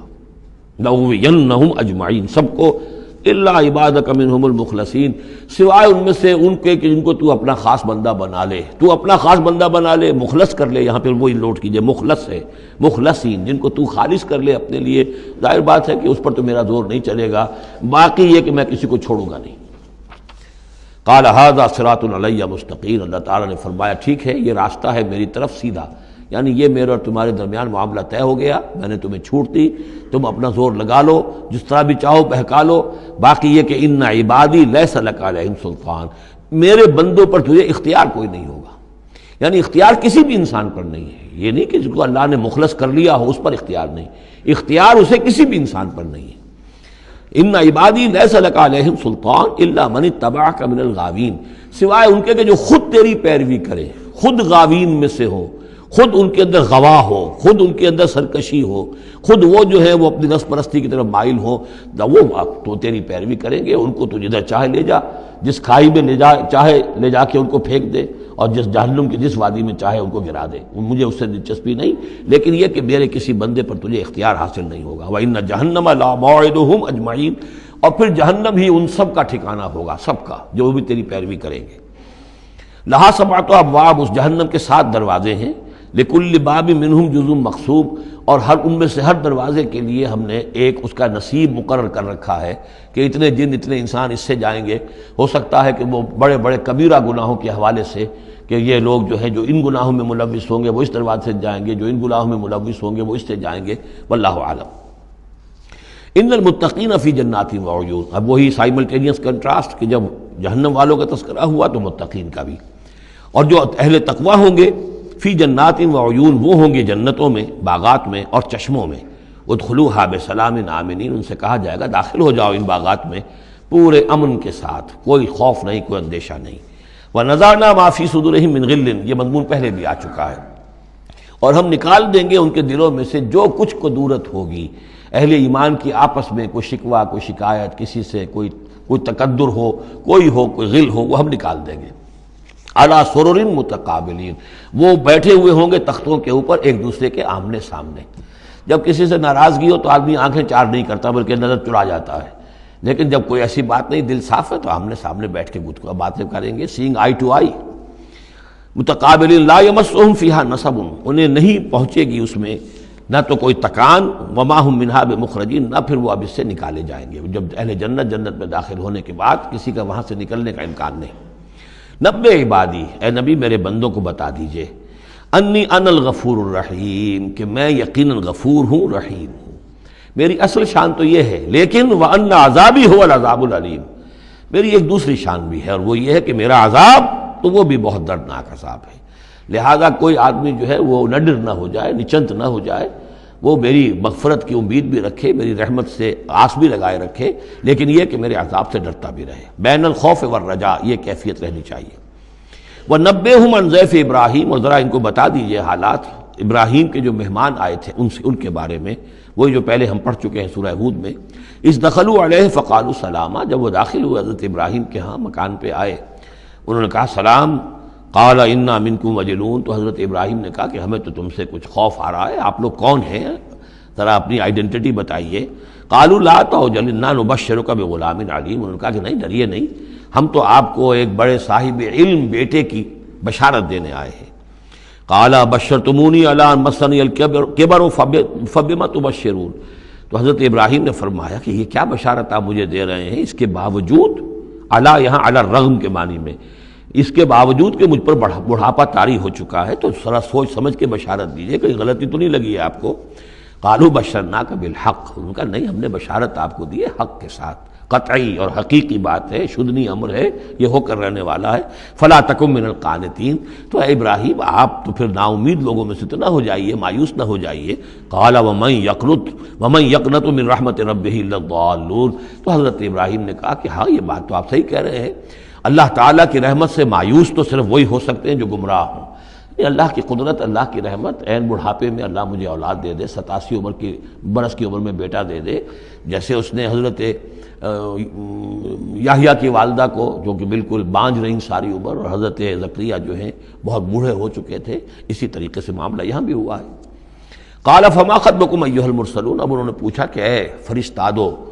اے جو بھیجے گئے ہو، ایلچیو، تمہارا کیا معاملہ ہے، یعنی کس قدر جا رہے ہو، کیا قصد ہے، کیا ارادہ ہے۔ قالوا انا ارسلنا الی قوم مجرمین، ان کا کہ ہمیں بھیجا گیا ہے ایک مجرم قوم کی طرف۔ الا آل لوط، سوائے آل لوط، لوط کے گھر والوں کو، اس کے گھر والوں کو تو ہم بچا لیں گے، انا لمنجوہم اجمعین، ان سب کو ہم بچا لیں گے، نجات دیں گے، الا امرأتہ، اس میں بھی ایک استثناء ہے سوائے اس کی بیوی کے، قدرنا انہا لمن الغابرین، ہم نے یہ اندازہ کر لیا ہے، یہ اندازہ ہے کہ وہ جو ہے پیچھے رہنے والوں میں سے ہوگی۔ فلما جاء آل لوط المرسلون، تو جب یہ لوط کے گھر پہنچے یہ فرستادے بھیجے ہوئے اللہ کی طرف سے ایلچی جو آئے تھے، قال انکم قوم منکرون، وہی بات حضرت لوط نے فرمائی کہ آپ لوگ کچھ اجنبی سے لوگ ہیں، میں آپ کو جانتا نہیں، آپ کون لوگ ہیں، کہاں سے تشریف لائے ہیں؟ قالوا بل جئناک بما كانوا فيه یمترون، ان کا نہیں بلکہ ہم تو وہ شے لے کر آئے ہیں آپ کے پاس جس کے بارے میں یہاں کے رہنے والوں کو شک تھا۔ آپ جب کہتے تھے کہ اگر تم باز نہیں آؤ گے، ان خبیث فعل کو نہیں ترک کرو گے، شرک سے باز نہیں آؤ گے تو تم پر اللہ کا عذاب آئے گا، یہ اس میں شک کرتے تھے، مذاق اڑاتے تھے، اب وہ شے ہم لے کر آئے ہیں۔ وَأَتَيْنَاكَ بِالْحَقِّ وَإِنَّا لَصَادِقُونَ، اب ہم اللہ تعالیٰ کے آخری فیصلے کے ساتھ، قطعی اور شدنی فیصلے کے ساتھ آئے ہیں اور ہم سچے ہیں، جو بات ہم کہہ رہے ہیں وہ درست ہے۔ فَأَسْرِ بِأَهْلِكَ بِقِطْعٍ مِّنَ اللَّيْلِ، تو آپ اپنے گھر والوں کو لے کر نکل جائیے رات کے ایک حصے میں، کہ ابھی رات باقی ہو، صبح ہونے سے پہلے پہلے نکل جائیے، وَاتَّبِعْ أَدْبَارَهُمْ، اور آپ بھی ان کے پیچھے پیچھے جائیے، وَلَا يَلْتَفِتْ مِنْكُمْ أَحَدٌ، اور کوئی آپ میں سے پیچھے مڑ کر اب دیکھے نہیں، یعنی کوئی دوستی، کوئی یاد آ رہی ہو، کوئی تعلقات اب جو ہے وہ ستا رہے ہوں دل کو۔ وَامْضُوا حَيْثَ تُؤْمَرُونَ، اور اب چلے جائیے وہاں جہاں آپ کو حکم ہوا ہے۔ وَقَضَيْنَا إِلَيْهِ، اور یہ بات ہم نے اس کو بتا دی، یہ فیصلہ ہم نے کنوے کر دیا اسے، ذالک الامر، یہ فیصلہ، ان دابر ہؤلاء مقطوع مصبحین، کہ ان لوگوں کی جڑ صبح ہوتے ہی کاٹ دی جائے گی، یعنی یہ کہ اس پوری قوم کو تہس نہس کر دیا جائے گا، دونوں شہر جو ہیں نسیہ منسیہ کر دیے جائیں گے، یہاں کوئی ایک متنفس بھی نہیں بچے گا۔ وجاء اہل المدینہ یستبشرون، اور اب آئے لوگ وہ دوڑے ہوئے بدماش لوگ جو ہیں وہ خوشیاں مناتے ہوئے آئے کہ بڑے خوبصورت لڑکے جو ہیں آج مہمان ہو کر آئے ہیں لوط کے ہاں، تو ہمارے لیے بڑا اچھا موقع ہے۔ قال ان هؤلاء ضیفی فلا تفضحون، حضرت لوط نے ان سے کہا یہ دیکھو میرے مہمان ہیں، مجھے رسوا نہ کرو، واتقوا اللہ ولا تخزون، اللہ کا تقوی اختیار کرو اور میری بے آبروئی مت کرو۔ قالوا اولم ننهک عن العالمین، انہوں نے کہا کہ دیکھو لوط، ہم نے تمہیں تمام جہان والوں سے روکا ہوا نہیں ہے کہ تم ٹھیکہ مت لو کسی کا، ہم جس کے ساتھ جو چاہیں کریں، تم کون ہوتے بیچ میں آنے والے، تم کو ٹھیکیدار بن گئے ہو پوری دنیا کے۔ اولم ننہک، کیا ہم نے منع کیا تمہیں، نہیں کیا تمہیں کہ تمام جہان والوں کی حمایت میں نہ کھڑے ہو جایا کرو۔ قال ہؤلاء بناتی ان کنتم فاعلین، ان کا ہی میری بیٹیاں حاضر ہیں، اگر تمہیں کچھ کرنا ہی ہے تو یہ کہ ظاہر اللہ تعالیٰ نے تمہارے لیے جو جوڑے بنائے ہیں تو وہ تو عورتیں ہیں، تو وہ ہے، میں عرض کر چکا ہوں، اس سے مراد یہ بھی لی گئی ہے کہ میری قوم کی جو یہ بیٹیاں ہیں تمہارے گھروں میں پڑی ہیں جن کو تم نے چھوڑا ہوا ہے، اصل میں تو تمہارے لیے اللہ تعالیٰ نے وہ فطری راستہ بنایا تھا، یا یہ کہ انہوں نے اتمام حجت کے لیے، جس کو کہتے ہیں پنجابی میں برے کو گھر پہنچانا، یا آخری بات بھی کہی ہو کہ میں ایسا ہی اگر کوئی معاملہ ہے تو کوئی دو بڑے سردار جو ہیں انہیں کہا ہو کہ میں اپنی بیٹیوں کا نکاح تم سے کیے دیتا ہوں، تمہیں اگر کوئی اس طرح کی کوئی حاجت ہے۔ لعمرک انہم لفی سکرتہم یعمہون، تو انہوں نے کہا، یہ اللہ تعالیٰ کی طرف سے ہے، قسم ہے تیری جان کی، وہ لوگ تو اپنے اس نشے کی حالت میں بدمست تھے اور بالکل اندھے ہو گئے تھے، عین میم ہے والا ہے، یہ دل کے اندھے ہو چکے تھے۔ فاخذتہم الصیحۃ مشرقین، تو پھر انہیں آ پکڑا ایک چنگھاڑ نے، اجالا ہونے کے وقت، مشرق، یہ مشرق نہیں ہے مشرق ہے، مشرق ہے اجالے کی جگہ، صبح جہاں سے نکلتی ہے وہ مشرق ہے، شرق کے معنی جو ہے اصل میں وہ روشنی ہے، تو اسی سے یہ مشرقین، صبح ہونے کا وقت، سورج نکلتے وقت جب اجالے کا وقت ہوا تو ان کو ایک چنگھاڑ نے آ پکڑا، فجعلنا عالیہا سافلہا، تو ہم نے اس کے اوپر والے حصے کو نچلا بنا دیا، یعنی تل پٹ کر دیا، وہ گری، پوری بستی جو ہے وہ اٹھا کر پٹک دی گئی کہ چھتیں نیچے اور اس کی جو بنیادیں تھیں وہ اوپر۔ وَأَمْطَرْنَا عَلَيْهِمْ حِجَارَةً مِّن سِجِّيلٍ، اور پھر ہم نے ان پر بارش برسائی، سجیل، مٹی کے کنکروں کی بارش۔ ان فی ذلک لآیات للمتوسمین، یقیناً اس میں نشانیاں ہیں ان لوگوں کے لیے جو حق کے متلاشی ہوتے ہیں۔ یہ جو اسم کا لفظ ہے الف سین میم، اور الف جو ہے اس میں در حقیقت جو اصل اس کا حروف اصلیہ میں سے نہیں ہے، سین میم ہے اصل، یہ ہوتے ہیں علامت، اسم کے معنی بھی علامت ہے، یہ میرا نام ہے، یہ آپ کا نام ہے، یہ علامت ہے کہ جس سے میرے نام سے آپ پہچانتے ہیں۔ تو جو لوگ علامتوں سے متوسم باب تفاعل بن جائے گا، جو علامتوں سے حقیقت کو پہچاننا چاہیں، جو آیات آفاقیہ، آیات تاریخیہ، آیات انفسیہ، آیات قرآنیہ سے حقیقت کو جاننا چاہیں، ان فی ذالک لآیات للمتوسمین وانھا لبسبیل مقیم، اور وہ جو بستیاں تھیں وہ سیدھی راہ پر واقع ہوئی تھیں، یعنی یہ سیدھا راستہ تھا جو یمن سے جاتا تھا فلسطین تک، میڈیٹرینین کے ساحل تک، اور یہ سیدھا راستہ تھا کیریوان روٹ، مشرق و مغرب کے درمیان یہی لنک تھا، سویز کینال تھی نہیں، اور ابھی یہ راستہ جو تھا round the cap of good hope, یہ تو کہیں جا کر 1498 میں واسکو ڈی گاما نے تلاش کیا ہے، تو یہ راستہ معلوم ہی نہیں تھا، سویز کینال تھی نہیں، تو ساری جو مشرق اور مغرب کی ٹریڈ ہوتی تھی وہ یہ تھی کہ ہندوستان اور چین اور یہ جاوا ملایا وغیرہ جو ہیں یہ ہند چینی کے جتنے یہ سب سامان آتا تھا یمن کے ساحل پر، یورپ کے سارے ممالک کا سامان آ جاتا تھا شام کے ساحل پر، فلسطین کے ساحل پر، اب ان دو کے درمیان یہ قافلے چلتے تھے، یہ کیریوانز تھے کہ جو یہاں سے لے کر سامان ادھر، ادھر کا سامان ادھر، تو یہ راستہ ہے امام مقیم، سبیل المقیم اس کو کہا گیا، سیدھا راستہ، سیدھی شاہراہ، اسی پر یہ اصحاب ہجر کے بھی مسکن تھے، اسی پر پھر یہ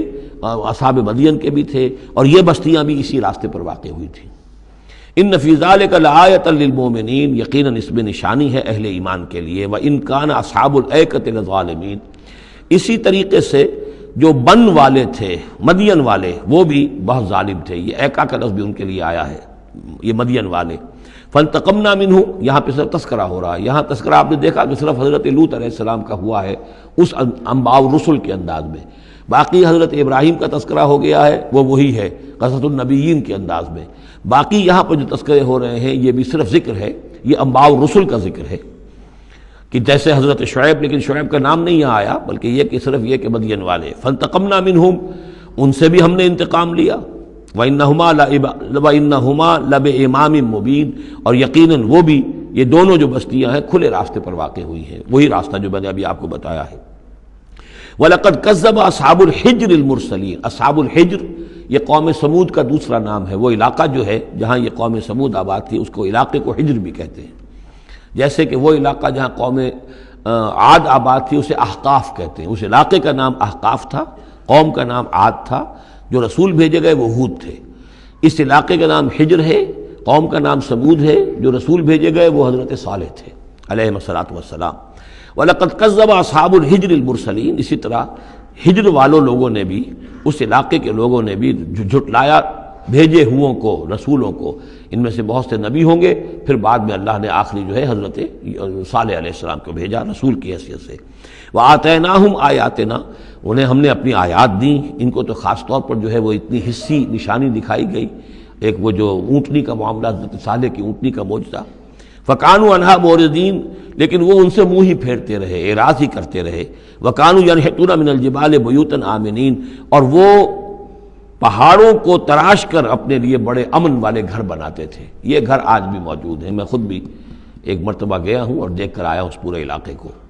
فَأَخَذَتْهُمُ الصَّيْحَةُ مُصْبِحِينَ، تو انہیں بھی آ پکڑا ایک چنگھاڑ نے صبح کے وقت، فَمَا أَغْنَىٰ عَنْهُمْ مَا كَانُوا يَكْسِبُونَ، تو کچھ نہ کام آ سکا ان کے وہ ساری کمائی جو انہوں نے کی تھی، جو کچھ انہوں نے مال اسباب جمع کیا تھا، عذاب الہی سے بچانے میں کچھ بھی مفید ثابت نہ ہوا۔ تو اس سورہ مبارکہ میں گویا کہ حضرت شعیب کا نام لیے بغیر ان کا ذکر آ گیا، حضرت صالح کا نام لیے بغیر ان کا ذکر آ گیا، حضرت لوط کا ذکر جو ہے وہ نام کے ساتھ آیا، تو تین تو ہیں وہ انباء الرسل میں سے، اور ایک حضرت ابراہیم علیہ السلام کا ذکر، وہ اسی انداز میں جس انداز میں کہ سورہ ہود میں اس سے پہلے آ چکا ہے۔ اب جو آخری 15 آیات ہیں اس سورہ مبارکہ کی وہ بڑی اہم ہیں دعوت دین کے اعتبار سے، اور جس حالت میں کہ اس وقت محمد الرسول اللہ صلی اللہ علیہ وسلم تھے، اور اس سے بھی آپ کو معلوم ہو جائے گا کہ یہ خاص اس دور میں نازل ہوئی ہے جبکہ حضور کی دعوت جو ہے ابھی ابتدائی مراحل میں تھی، اور ابھی آپ کو پہلے تو آپ کی دعوت کا دور تھا کہ آپ پرسن ٹو پرسن دعوت دے رہے تھے، اعلان اس معنی میں نہیں، ڈنکے کی چوٹ نہیں، بلکہ جن سے تعلق تھا، جن سے دوستی تھی، جن سے پرانی واقفیت تھی، جسے آپ کہیں گے کہ پرسن ٹو پرسن جو ہے دعوت چل رہی تھی، اگرچہ کوئی دور بھی حضور کی دعوت میں انڈر گراؤنڈ دور کا نہیں آیا ہے، خفیہ دعوت ایک دن کے لیے بھی نہیں۔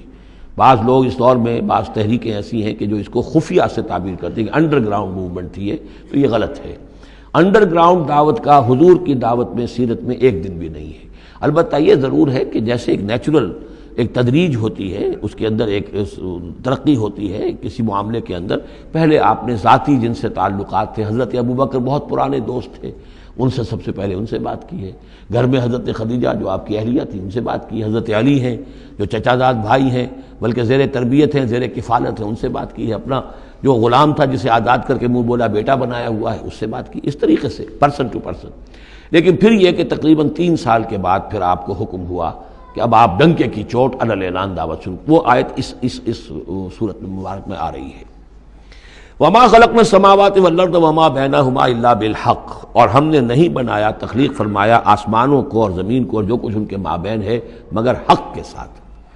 پرپز فل کریشن ہے یہ پرپز لیس نہیں ہے، ایٹ رینڈم نہیں ہے، یہ کوئی کھلنڈرے کا کھیل نہیں ہے جیسے کہ ہندو مائتھولوجی میں ہے، رام کی لیلا ہے، جیسے کوئی بچہ ہے کھیلتا ہے۔ اب بچے کے کھیلنے میں کوئی حکمت تھوڑا ہی ہوتی ہے، اس نے ایک کھلونا اٹھایا اور پٹخ دیا، پھر کوئی دوسرا اٹھایا پھر پٹخ دیا، پھر پہلا اٹھا لیا، اب اس میں کوئی حکمت تو نہیں ہے۔ اسی طریقے سے رام جی جو ہیں کھیل رہے ہیں، جس کو چاہتے ہیں تخت سے اٹھا کر زمین پہ پٹخ دیتے ہیں، جس کو چاہتے ہیں وہ جو تیلی اس کو اٹھا کے وہ راجا بنا دیتے ہیں۔ تو یہ کھیل ہے رام کا، رام کی لیلا ہے یہ، تو یہ تصور اسلام میں نہیں ہے۔ یہ کائنات کی تخلیق بالحق ہے۔ ربنا ما خلقت ھذا باطلا سبحانک فقنا عذاب النار، تیری ذات اس سے بہت اعلیٰ اور عرفہ ہے، پاک ہے کہ تیرے بارے میں یہ گمان کیا جائے کہ تو نے یہ کائنات ایسے ہی بنا دی کھیلنے کے لیے، اور یہ کوئی آپ تیرا مشغلہ ہے، نہیں۔ وما خلقنا السماوات والارض وما بینہما الا بالحق وان الساعة لآتیۃ، اس حق کا فیصلہ یہ ہے، اس حق کا منطقی نتیجہ یہ ہے کہ قیامت آ کر رہے، اس لیے کہ باقی تمام چیزیں تو انسانوں کے لیے پیدا کی گئی ہیں، ان کی ساری توجہ یہی ہو جائے گی انسان کاہے کے لیے پیدا کیا گیا، اور خاص طور پر انسان میں جو اخلاقی حص رکھی گئی ہے۔ By very nature, by his very nature he nose this is good this is equal, یہ جو اس کے اندر ایک شعور ہے، ایک تمیز ہے، یہ ایول ہے یہ گڈ ہے، یہ اچھا ہے یہ برا ہے۔ اب اس کا نتیجہ کیا نکل رہا ہے؟ یہاں تو الٹے نتیجے نکلتے ہیں، بہت سے اچھے لوگ جو ہیں انہیں فاقے آ رہے ہوتے ہیں، اور بہت بدماش جو ہیں وہ یہاں پہ عیش کر رہے ہوتے ہیں۔ تو یقیناً کوئی اور زندگی ہونی چاہیے، اور یقیناً کوئی دن ہونا چاہیے کہ جس میں بھرپور حساب کتاب ہو جائے، نیکوکاروں کا حساب کتاب ہو جائے، اور پھر ان کی زندگی ایسی ہو کہ بھرپور صلہ انہیں ان کا مل سکے، اور بدکاروں کی بدکاریوں کا حساب کتاب ہو جائے، اور پھر ایسی زندگی ہو، ایسا نظام ہو کہ انہیں پوری سزا مل سکے۔ تو یہ گویا کہ حق کا تقاضا ہے۔ وما خلقنا السماوات والارض وما بینہما الا بالحق وان الساعة لآتیۃ، قیامت آ کر رہے گی۔ فاصفح الصفح الجمیل، تو اے نبی آپ ذرا ابھی خوبصورتی کے ساتھ درگزر سے کام لیجئے، یعنی یہ کہ یہ مجرم کہیں بھاگ کے نہیں چلے جائیں گے، ہماری پکڑ سے نکل نہیں جائیں گے، قیامت آئے گی، یہ کیفر کردار کو پہنچ جائیں گے۔ ابھی آپ ذرا تحمل کیجئے، صبر سے کام لیجئے۔ فاصفح الصفح الجمیل، ابھی ہماری مرضی اس میں ہے کہ ہم ان کی رسی دراز کریں، یہ جو کچھ کہہ رہے ہیں برداشت کر لیجئے، سن لیجئے، سنا انسنا کر دیجئے، یہ جو آپ صبر کریں گے اس سے آپ کے درجات بلند ہوتے چلے جائیں گے۔ لیکن فوری طور پر آپ کے دل میں اگر یہ خیال پیدا ہونے بھی لگے بربنائے طب بشری کہ انہیں سزا ملنی چاہیے، یہ بدبخت مجھے کیا کہہ گیا، ابھی یہ مجھے پاگل کہہ گیا، اور یہ مجھے جو ہے ساحر کہہ گیا یا مسحور کہہ گیا، نہیں، فاصفح الصفح الجمیل، ابھی ذرا آپ خوبصورتی کے ساتھ چشم پوشی کیجئے، نظر انداز کیجئے۔ ان ربک هو الخلاق العلیم، یقیناً آپ کا رب جو ہے وہ وہی ہے جو پیدا کرنے والا ہے، خلاق ہے، اور ظاہر بات ہے جس نے پیدا کیا ہے وہ جانتا بھی ہے۔ سورہ ملک میں ہم پڑھیں گے الا یعلم من خلق وهو اللطیف الخبیر، کیا اسی کے علم میں نہیں ہوگا جس نے پیدا کیا ہے؟ وہ تو جانتا ہے ہر شے کو۔ اب یہ گھڑی جس نے بنائی ہے اسے تو معلوم ہے اس میں کون کون سا پرزہ ہے، کہاں کہاں ہے، اس کے اپنے ہاتھ کا اس کے اندر جو ہے ٹکایا گیا ہے، میں واقف نہیں ہوں اس کے اندر کیا کچھ ہے، لیکن گھڑی کا بنانے والا تو جانتا ہے۔ الا یعلم من خلق، کیا وہی نہ جانے گا جس نے پیدا کیا؟ وہو الخلاق العلیم، وہ تو خلاق اور علیم ہے۔ وَلَقَدْ آتَيْنَاكَ سَبْعًا مِنَ الْمَثَانِي، دل جوئی کے لیے حضور سے فرمایا، اور ہم نے آپ کو دی ہیں وہ 7 آیتیں جو آپ کا وظیفہ ہیں، دوہرا دوہرا کر پڑھتے رہا کیجئے، دوہرا دوہرا کر پڑھتے رہا کیجئے۔ اس پر تقریباً اجماع ہے امت کا کہ اس سے مراد ہے سورہ فاتحہ، 7 آیتیں جو بار بار پڑھی جاتی ہیں۔ اب آپ دیکھیے کہ ہر شخص جو نماز پڑھتا ہے دن میں کتنی مرتبہ سورہ فاتحہ پڑھ رہا ہے، ہر نماز میں کتنی مرتبہ پڑھ رہا ہے، دوہرا دوہرا کر یہ جو ہے، جیسا کہ ہم نے جب سورہ فاتحہ پڑھ رہے تھے، من لم یقرأ بفاتحۃ الکتاب لا صلاۃ لمن لم یقرأ بفاتحہ، اس کی کوئی نماز ہی نہیں ہے، نماز کا جزو لازم ہے، بلکہ قسمت الصلاۃ بینی و بین عبدی نصفین والی حدیث میں نے آپ کو سنائی، حدیث قدسی، تو وہ تو اصل الصلاۃ ہے ہی سورہ فاتحہ۔ والقرآن العظیم، اور یہی بڑا قرآن ہے، یعنی یہ اپنی اہمیت کے اعتبار سے، اپنی فضیلت کے اعتبار سے خود اپنی جگہ پر سورہ فاتحہ ایک قرآن عظیم کا درجہ رکھتی ہے، اسی لیے اس کو اساس القرآن بھی کہا، اس کو کافیہ بھی کہا، شافیہ بھی کہا گیا، یہ ام القرآن بھی ہے۔ وَلَقَدْ آتَيْنَاكَ، اے نبی ہم نے اتنی بڑی بڑی دولتیں آپ کو دی ہیں۔ یہ کیوں گنایا جا رہا ہے یہ ذرا آگے آپ کو معلوم ہو جائے گا، کیونکہ بہرحال حضور کو یہ احساس ہوتا تھا یا نہیں ہوتا تھا، دیکھنے والوں کو تو احساس ہوتا تھا۔ ابو جہل مالدار ہے، ولید بن مغیرہ اتنا بڑا چودھری ہے، یہ محمد تو یتیم تھے، کوئی بال دولت ان کے پاس نہیں، کوئی ان کی حیثیت نہیں، ہاں کچھ عرصے سے کچھ کھا پی بھی رہے ہیں تو وہ بیوی کا مال ہے، اپنا تو نہیں ہے۔ یہ ان کی نگاہوں میں جو ان کے معیارات تھے، جو ان کے اندازے تھے سوچنے کے، وہ تو یہ تھے۔ اس حوالے سے یہاں بظاہر حضور سے خطاب ہے، لیکن اصل میں ان کو بتایا جا رہا ہے کہ بدبختو تمہیں کیا معلوم ہم نے ان کو کتنی بڑی دولت دی ہے۔ وَلَقَدْ آتَيْنَاكَ سَبْعًا مِنَ الْمَثَانِي وَالْقُرْآنِ الْعَظِيمِ، ہم نے ان کو وہ 7 آیتیں عطا کی ہیں، ایک حدیث کے مطابق جیسی آیت نہ قرآن میں اتری کوئی اور اس کے مثل، اور نہ تورات میں نہ انجیل میں، یہ سورہ فاتحہ ہے۔ وَلَقَدْ آتَيْنَاكَ سَبْعًا مِنَ الْمَثَانِي وَالْقُرْآنِ الْعَظِيمِ وَلَا تَمُدَّنَّ عَيْنَيْكَ إِلَىٰ مَا مَتَّعْنَا بِهِ أَزْوَاجًا مِّنْهُمْ، تو اے نبی آپ کی نگاہیں نہ اٹھیں اس ساز و سامان کی طرف جو ہم نے ان کو عطا کیا ہے۔ ابو جہل کو اگر دے رکھا ہے، ولید بن مغیرہ کو دے رکھا ہے، اور بڑے سرداروں کو دے رکھا ہے، ان کی جائیدادیں ہیں، ولید بن مغیرہ کے باغات طائف میں بھی ہیں، اس کی جائیداد طائف میں بھی ہے، مکے میں بھی ہے، آپ کی نگاہ ادھر اٹھے ہی نہ۔ پر کاہ کے برابر، جیسا کہ ایک حدیث میں آتا ہے کہ دنیا مافیہا کی حیثیت اگر اللہ کی نگاہ میں ایک مچھر کے پر کے برابر بھی ہوتی تو اللہ کسی کافر کو ایک گھونٹ پانی بھی اس دنیا سے نہ دیتا۔ جو اللہ کا ماننے والا اور جاننے والا، اللہ کو جاننے والا ہو، تو اس کی نگاہ میں تو پھر اس دنیا و مافیہا کی وہی وقت ہونی چاہیے، وہ متاثر نہ ہو یہاں کی چمک دمک سے، آپ کی نگاہ اٹھے ہی نہ۔ لا تمدن عینیک الی ما متعنا بہ ازواجا منہم، ان کو جو ہم نے دے رکھا ہے ساز و سامان اور زیبائش اور آرائش جو ہے، آپ کی نگاہیں ادھر نہ اٹھے۔ ولا تحزن علیہم، اور اب دیکھیے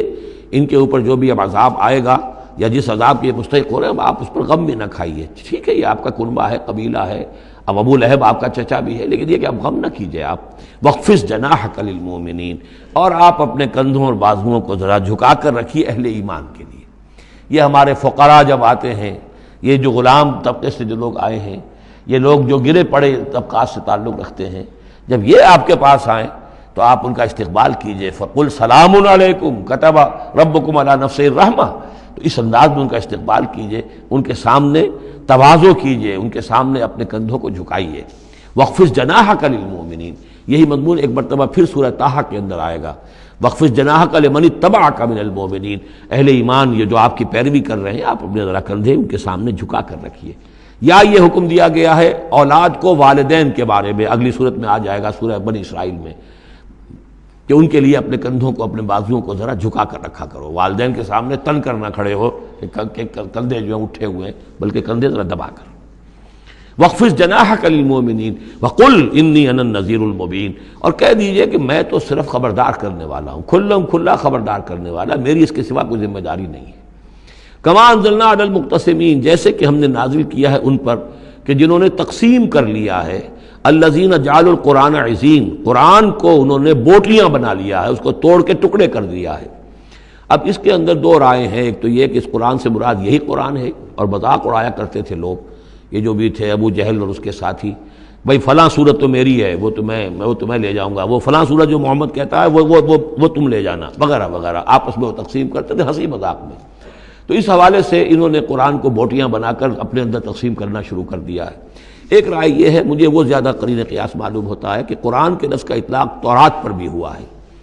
کہ یہ قرآن وہ ہے جو محمد پر نازل ہوا، ولا بالذی بین یدیہ، ایک اور جگہ ہم آگے چل کر دیکھیں گے، وہ قرآن جو اس سے پہلے تھا، اور وہ گویا کہ وہ تورات تھی اللہ کی کتاب۔ تو جس طریقے سے تورات کے ٹکڑے ٹکڑے کر دیے تھے یہود نے، اور قراطیسا تجعلونہ قراطیسا تبدونہا وتخفون کثیرا، یہ ہم پڑھ چکے ہیں سورہ انعام کی آیت نمبر 91 میں۔ تو جیسے کہ ٹکڑے ٹکڑے کر کر اور کچھ حصہ ظاہر کیا، کچھ چھپایا، تو ان دونوں کی رائے ہے، وہ میں نے آپ کے سامنے پیش کر دی۔ فَوَرَبِّكَ لَنَسْأَلَنَّهُمْ أَجْمَعِينَ، تو تیرے رب کی قسم اے محمد صلی اللہ علیہ وسلم ان سب کو ہم جمع کر کے رہیں گے، اما نسألنہم اجمعین، ہم ان سے پوچھ کر رہیں گے.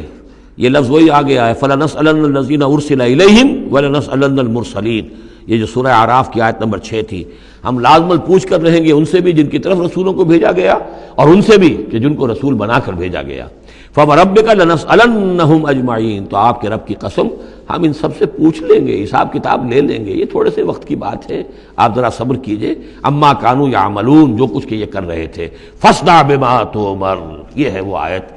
اب ڈنکے کی چوٹ علی الاعلان کہیے جس چیز کا آپ کو حکم ہوا ہے. یہ جب حکم آیا حضور کو تو پھر آپ کوہ صفا پر کھڑے ہوئے،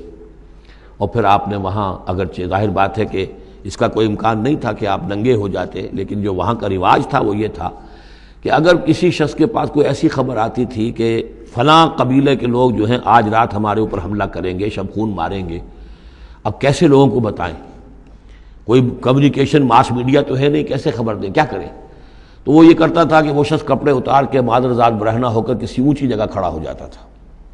تاکہ ہر طرف سے لوگ دیکھ لیں کہ ایک ننگا آدمی کھڑا ہے. نذیر عریان کہتے تھے اسے، ننگا خبردار کرنے والا. اب جہاں تک اس کی آواز جا رہی ہے آواز لگاتا تھا وا صباحا،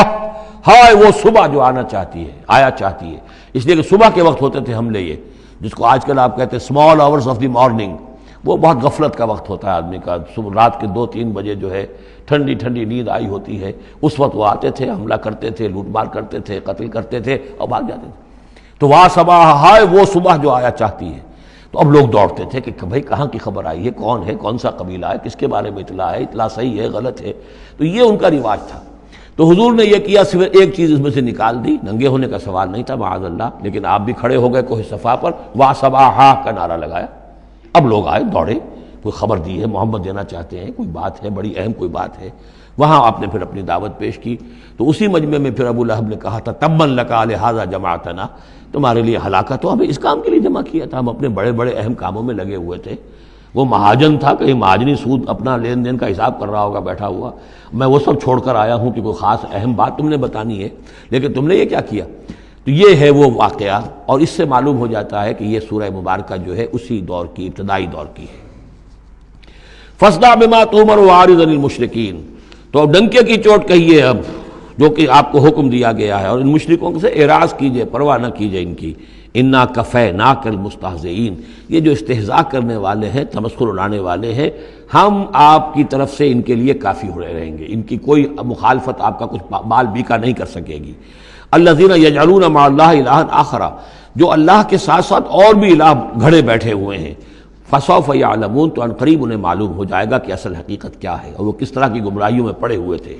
اب وہ آیت آ گئی جس کا کئی مرتبہ میں حوالہ دے چکا ہوں، اور سورہ انعام میں خاص طور پر وَلَقَدْ نَعْلَمُ، اے نبی ہمیں خوب معلوم ہے، أَنَّكَ يَضِيقُ صَدْرُكَ بِمَا يَقُولُونَ، کہ جو کچھ یہ لوگ کہہ رہے ہیں اس سے آپ کا سینہ بھیجتا ہے. کسی نے پاگل کہہ دیا، کسی نے مجنون کہہ دیا، آصیب کا سایہ آ گیا، کوئی ہمدردی کے انداز میں آ کے کہتا ہے. عتبہ ابن ربیعہ ایک دفعہ آیا،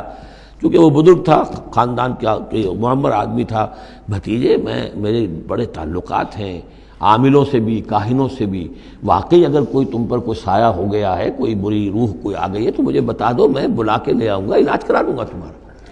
اب کوئی کچھ کہہ رہا ہے، کوئی کچھ کہہ رہا ہے. کسی نے کہا شاعر ہے، کسی نے کہا کہ ایک انہوں نے غلام پکڑ کے رکھا ہوا ہے، عجمی غلام، اسے کمرے میں بند کیا ہوا اپنے گھر کے اندر، اور وہ عالم ہے بہت بڑا جو پورے پچھلی کتابوں کا جاننے والا، اس سے ڈکٹیشن لیتے ہیں اور پھر آ کر ہم پر دھونس جماتے ہیں کہ یہ اب وحی آئی ہے. تو یہ ساری باتیں سنتے تھے حضور صلی اللہ علیہ وسلم، تو آپ کو تکلیف پہنچتی تھی، کوفت ہوتی تھی. وَلَقَدْ نَعْلَمُ، اے نبی یہ نہ سمجھیے کہ ہمیں اندازہ نہیں ہے کہ آپ کو کوفت ہو رہی ہے، آپ کو تکلیف ہو رہی ہے، آپ کا سینہ بھیجتا ہے. وَلَقَدْ نَعْلَمُ أَنَّكَ يَضِيقُ صَدْرُكَ بِمَا يَقُولُونَ، کہ جو کچھ یہ لوگ کہہ رہے ہیں اس سے آپ کا سینہ بھیجتا ہے. فَسَبِّحْ بِحَمْدِ رَبِّكَ، بس اپنے رب کے حمد میں اور تسبیح میں لگے رہیے. تسبیح کیجئے اپنے رب کی حمد کے ساتھ، اسی سے آپ کے دل کو سکون ہوگا، اطمینان ہوگا. اسی سے یہ کہ آپ کے لیے استقامت اور صبر کے راستے جو ہیں وہ کھلتے چلے جائیں گے. وَقُم مِّنَ السَّاجِدِينَ، اور سجدہ کرنے والوں میں ہو جائیے. آپ سجدہ کیجئے، تسبیح کیجئے، حمد کیجئے، اپنے رب کے ساتھ تعلق مع اللہ ہے کہ جو ان تمام سختیوں کو آپ کے لیے آسان کر دے گا. جتنا اللہ سے اپنے اس قلبی اور ذہنی رشتے کو مضبوط سے مضبوط تر بنائیں گے، اتنی ہی یہ تمام چیزیں جو ہیں آپ پر ہلکی ہوتی چلی جائیں گی۔ وَاعْبُدْ رَبَّكَ حَتَّىٰ يَأْتِيَكَ الْيَقِينُ، اور اپنے رب کی بندگی میں، پرستش میں لگے رہیے یہاں تک کہ وہ یقینی بات آ جائے۔ اور وہ یقینی بات کیا ہے؟ جو یقینی شے ہے، شدنی ہے، موت، یعنی یہ کہ تا دم آخر دم فارغ مباش، اندری رہ میں تراش و میں خراش، آخری وقت تک اس بندگی میں اپنے لگے رہیے، جو بھی آخری موت جب تک آ جائے۔ یا موت سے مراد یہ بھی ہو سکتا ہے یقین سے، یقینی بات اللہ کی مدد آ جائے، اللہ کی طرف سے غلبہ حاصل ہو جائے اور اللہ تعالیٰ کی نصرت آ جائے، اللہ کا فیصلہ آ جائے، لیکن عام طور پر گمان یہی ہے کہ اس سے مراد موت ہے۔ وَاعْبُدْ رَبَّكَ حَتَّىٰ يَأْتِيَكَ الْيَقِينُ، اور اپنے رب کی بندگی اور پرستش میں لگے رہیے یہاں تک کہ وہ یقینی شے وقوع پذیر ہو جائے۔ اَتَامُرُ اللَّهِ فَلَا تَسْتَعْجِلُوهُ سبحانہ وتعالی عما یشرکون، صدق اللہ العظیم۔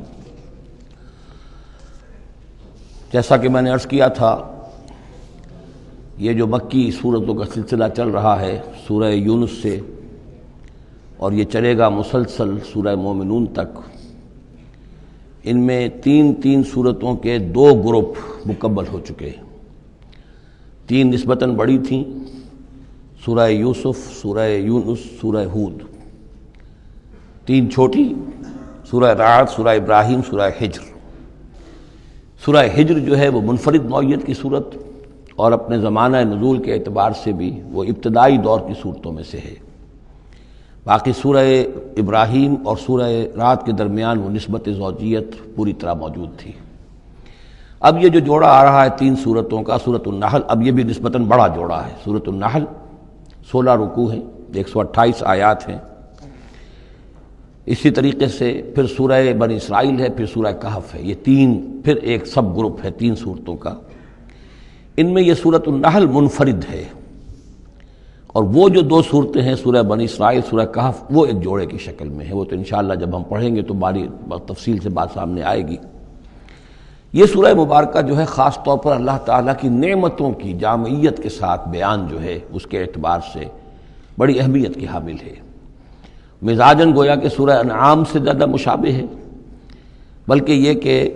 سورہ روم جو ہے وہ اور سورہ نحل اس کے مضامین میں اور زیادہ گہری مشابہت ہے۔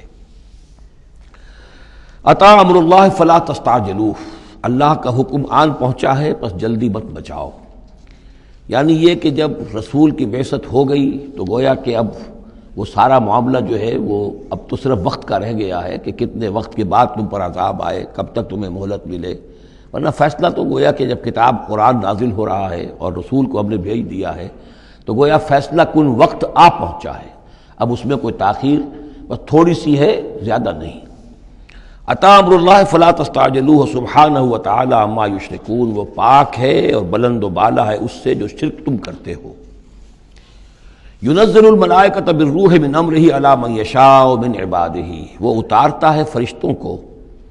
اپنے امر کی ایک روح کے ساتھ اپنے بندوں میں سے جس پر چاہتا ہے۔ یہ الفاظ بہت اہم ہیں۔ اتارتا ہے فرشتوں کو، حضرت جبرائیل علیہ السلام ہے کہ جو وحی لے کر آئے۔ کس پر اتارا؟ محمد الرسول اللہ صلی اللہ علیہ وسلم، علی من یشاء من عبادہ، اپنے بندوں میں سے، انسانوں میں سے جس کو بھی اللہ نے چنا اور پسند کر لیا اس پر حضرت جبرائیل وحی لے کر آئے۔ بالروح من امرہ، اپنے امر، اپنے معاملے کی ایک روح کے ساتھ، اس سے مراد وحی ہے۔ تو یہ بات اچھی طرح سمجھ لیجئے، جیسے کہ سورہ اعراف میں جو آیت آئی تھی، الا لہ الامر الا لہ الخلق والامر، تو یہ 2 عالم ہے، عالم خلق، عالم امر۔ عالم امر کا معاملہ یہ ہے کہ اس میں کوئی ٹائم ایلیمنٹ نہیں ہے سرے سے، اللہ تعالیٰ کا جو بھی فیصلہ ہوتا ہے انسٹنٹینیس،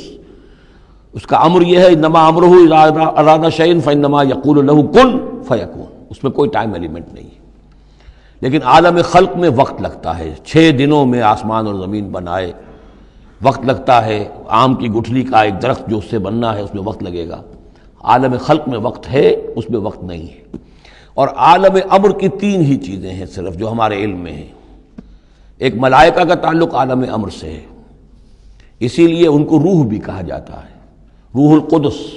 روح الامین، نزل بہ الروح الامین، ایدناہ بروح القدس، تو ملائکہ بھی روح ہے، پھر یہ وحی جو ہے یہ بھی روح ہے، بالروح من امرہ، یہ بھی اللہ کے امر میں سے ایک روح ہے، اور جو یہ نازل ہوتی ہے وحی یہ بھی روح پر نازل ہوتی ہے۔ وحی جو حضور کو آئی ہے وہ حضور کے کانوں کے ذریعے سے نہیں، حضور کے آنکھوں کے ذریعے سے نہیں، بلکہ حضور کے قلب مبارک پر براہ راست، اور قلب مسکن ہے روح محمدی کا۔ تو جو فرمایا کہ نزل بہ روح الامین علی قلبک، یہ تو آپ کے دل پر نازل ہوا ہے۔ تو روح محمدی ریسیپینٹ ہے وحی کی، روح الامین لانے والا ہے وحی کا، اور وحی خود بھی روح ہے۔ اور اس اعتبار سے جگر کا ایک شعر جو ہے وہ ضرور یاد رکھیے، کسی خاص ہی کیفیت میں وہ کہہ گئے، نغمہ وہی ہے نغمہ کہ جس کو روح سنے اور روح سنائے۔ یہ جو نغمہ ہے روحانی قرآن کا، یہ روح الامین نے سنایا، روح محمدی نے سنا صلی اللہ علیہ وسلم علیہ الصلاۃ والسلام۔ ينزل الملائکۃ بالروح من امرہ علی من یشاء من عبادہ، وہ نازل فرماتا ہے فرشتوں کو اپنے حکم کی ایک روح کے ساتھ اپنے بندوں میں سے جس پر چاہتا ہے۔ کس لیے؟ ان انذروا انہ لا الہ الا انا فاتقون، کہ خبردار کر دو میرے بندوں کو کہ میرے سوا کوئی معبود نہیں ہے، بس مجھے سے ڈریں، میرا تقوی اختیار کریں۔ خلق السماوات والارض بالحق، اس نے آسمان اور زمین حق کے ساتھ پیدا کیے۔ تعالی عما یشرکون، وہ بہت بلند و بالا ہے، اعلیٰ اور عرفہ ہے شرک سے جو تم کر رہے ہو۔ خلق الانسان من نطفۃ، اس نے انسان کو بنایا ہے گندے پانی کی بوند سے، فاذا ہوا خصیم و مبین،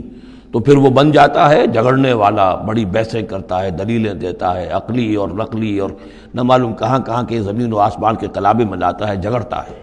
بہت ہی واضح طور پر۔ والانعام خلقہا، اور وہ اسی طرح جیسے کہ انسانوں کو اور تمہیں پیدا کیا اللہ نے، اس نے چوپائے بھی بنائے، لکم فیہا دفء، اس میں تمہارے لیے بنتی کا سامان ہے، یعنی جانوروں کے ہی بالوں سے وہ چیزیں بنتی تھیں، اون ہے اس سے کچھ چیز بنی جا رہی ہے، کمبل بنے جا رہے ہیں، تو دفن سے مراد یہ ہے، یا آگے چل کر تفصیل بھی آئے گی، اونٹ کے بالوں سے بھی، اور اسی طریقے سے جو اس کے بکری کے بال ہوتے تھے ان سے رسیاں وغیرہ بنتی تھیں، اونٹ کے بالوں سے رسیاں بنتی تھیں، تو یہ دفن ہے۔ ومنافع، اور بھی بہت سے فائدے ہیں، ومنہا تاکلون، اور اسی سے تمہاری غذا بھی ہے، اس کا گوشت تم کھاتے ہو جانوروں کا۔ وَلَكُمْ فِيهَا جَمَالٌ حِينَ تُرِيحُونَ وَحِينَ تَسْرَحُونَ، اور اس میں تمہارے لیے بڑی شان اور حسن ہے، جمال ہے، جبکہ تم شام کو انہیں چرا کر واپس لاتے ہو۔ دیہاتی لوگوں کے لیے واقعہ یہ کہ وہ منظر بڑا دل خوشکن ہوتا ہے، وہ اپنے ریوڑ کو لے کر آ رہے ہیں، شام کے وقت جنگل سے واپس آ رہے ہیں، کتنا بڑا ریوڑ ہے یا کتنی بھینسیں ہیں، کتنی گائیں ہیں، تو اس کے اندر تمہارے لیے ایک حسن ہے، جمال ہے۔ وَحِينَ تَسْرَحُونَ، اور جب صبح کے وقت چرانے کے لیے باہر لے کر جاتے ہو۔ وَتَحْمِلُ أَثْقَالَكُمْ إِلَىٰ بَلَدٍ، اور وہ تمہارے بوجھ اٹھا کر لے جاتے ہیں یہ جانور ایسے شہروں تک، ایسی بستیوں تک، لم تکونوا بالغیہ الا بشق الانفس، کہ تم نہ ہوتے اس تک پہنچنے والے مگر جان توڑ کر، یعنی آدمی کو اگر کوئی وزن لے کر جانا پڑے تو ظاہر بات ہے کہ اس کی جان ٹوٹ کر رہ جائے گی، شق الانفس، لیکن یہ کہ گھوڑے کے اوپر لادا ہوا ہے یا اونٹ پر لادا ہوا ہے، خچروں پر لادا ہوا ہے، اور چلے جا رہے ہیں، ان کا بوجھ جو ہے وہ جانور اٹھا رہے ہیں۔ ان ربکم لرؤوف الرحیم، یقیناً تمہارا رب جو ہے وہ بہت رؤوف ہے، شفقت فرمانے والا اور مہربان ہے۔ والخیل، اس نے بنا دیے، پیدا کر دیے گھوڑے، والبغال، اور خچر، والحمیر، اور گدھے، لترکبوہا وزینہ، کہ تم اس پر سواری کرو۔ پھر یہ کہ اس میں تمہارے لیے زیبائش اور آرائش بھی ہے۔ گھوڑا جو ہے وہ تو بڑا حسین جانور ہے، بڑا باتمکنت جانور ہے، اس کے تو جس کے پاس گھوڑا ہوتا ہے اس کی ایک حیثیت ہوتی ہے۔ وَيَخْلُقُ مَا لَا تَعْلَمُونَ، اور یہ چیزیں تو وہ ہے جو تم جانتے ہو، اللہ تو اور نہ معلوم کتنی چیزیں پیدا کرتا ہے جن کا تمہیں علم ہی نہیں ہے، تمہیں ابھی اندازہ ہی نہیں ہے۔ وَعَلَى اللَّهِ قَصْدُ السَّبِيلِ وَمِنْهَا جَائِرٌ، سیدھا راستہ تو اللہ تک پہنچانے والا ہے، باقی اس میں سے ٹیڑھی پگڈنڈیاں نکل جاتی ہیں، یعنی سیدھا راستہ جو ہے صراط مستقیم، وہ اہدنا الصراط المستقیم، کبھی اسے سواء السبیل کہا ہے، قصد السبیل، سواء السبیل، صراط السوی، یہ تمام الفاظ صراط مستقیم، یہ ایک سیدھا راستہ توحید کی سیدھے شاہراہ ہے، اللہ تک پہنچتا ہے سیدھا راستہ۔ ومنہا جائر، لیکن اس سے لوگ مڑ جاتے ہیں ادھر ادھر پگڈنڈیوں پر۔ وَلَوْ شَاءَ لَهَدَاكُمْ أَجْمَعِينَ، اگر اللہ چاہتا تم سب کو ہدایت دے دیتا، تم سبھی کو سیدھے راستے پر چلاتا۔ هُوَ الَّذِي أَنزَلَ مِنَ السَّمَاءِ مَاءً، وہی ہے جس نے تمہارے لیے اتارا ہے آسمان سے پانی، لَكُم مِّنْهُ شَرَابٌ، اسی کو تم پیتے ہو، یہی پانی ہے جو بارش بن کر برس رہا ہے، یا یہی وہ چیز ہے کہ جو برف بن کر پہاڑوں پر پڑ رہی ہے، پھر یہی پانی ہے جو تمہارے پینے کے لیے ہے۔ وَمِنْهُ شَجَرٌ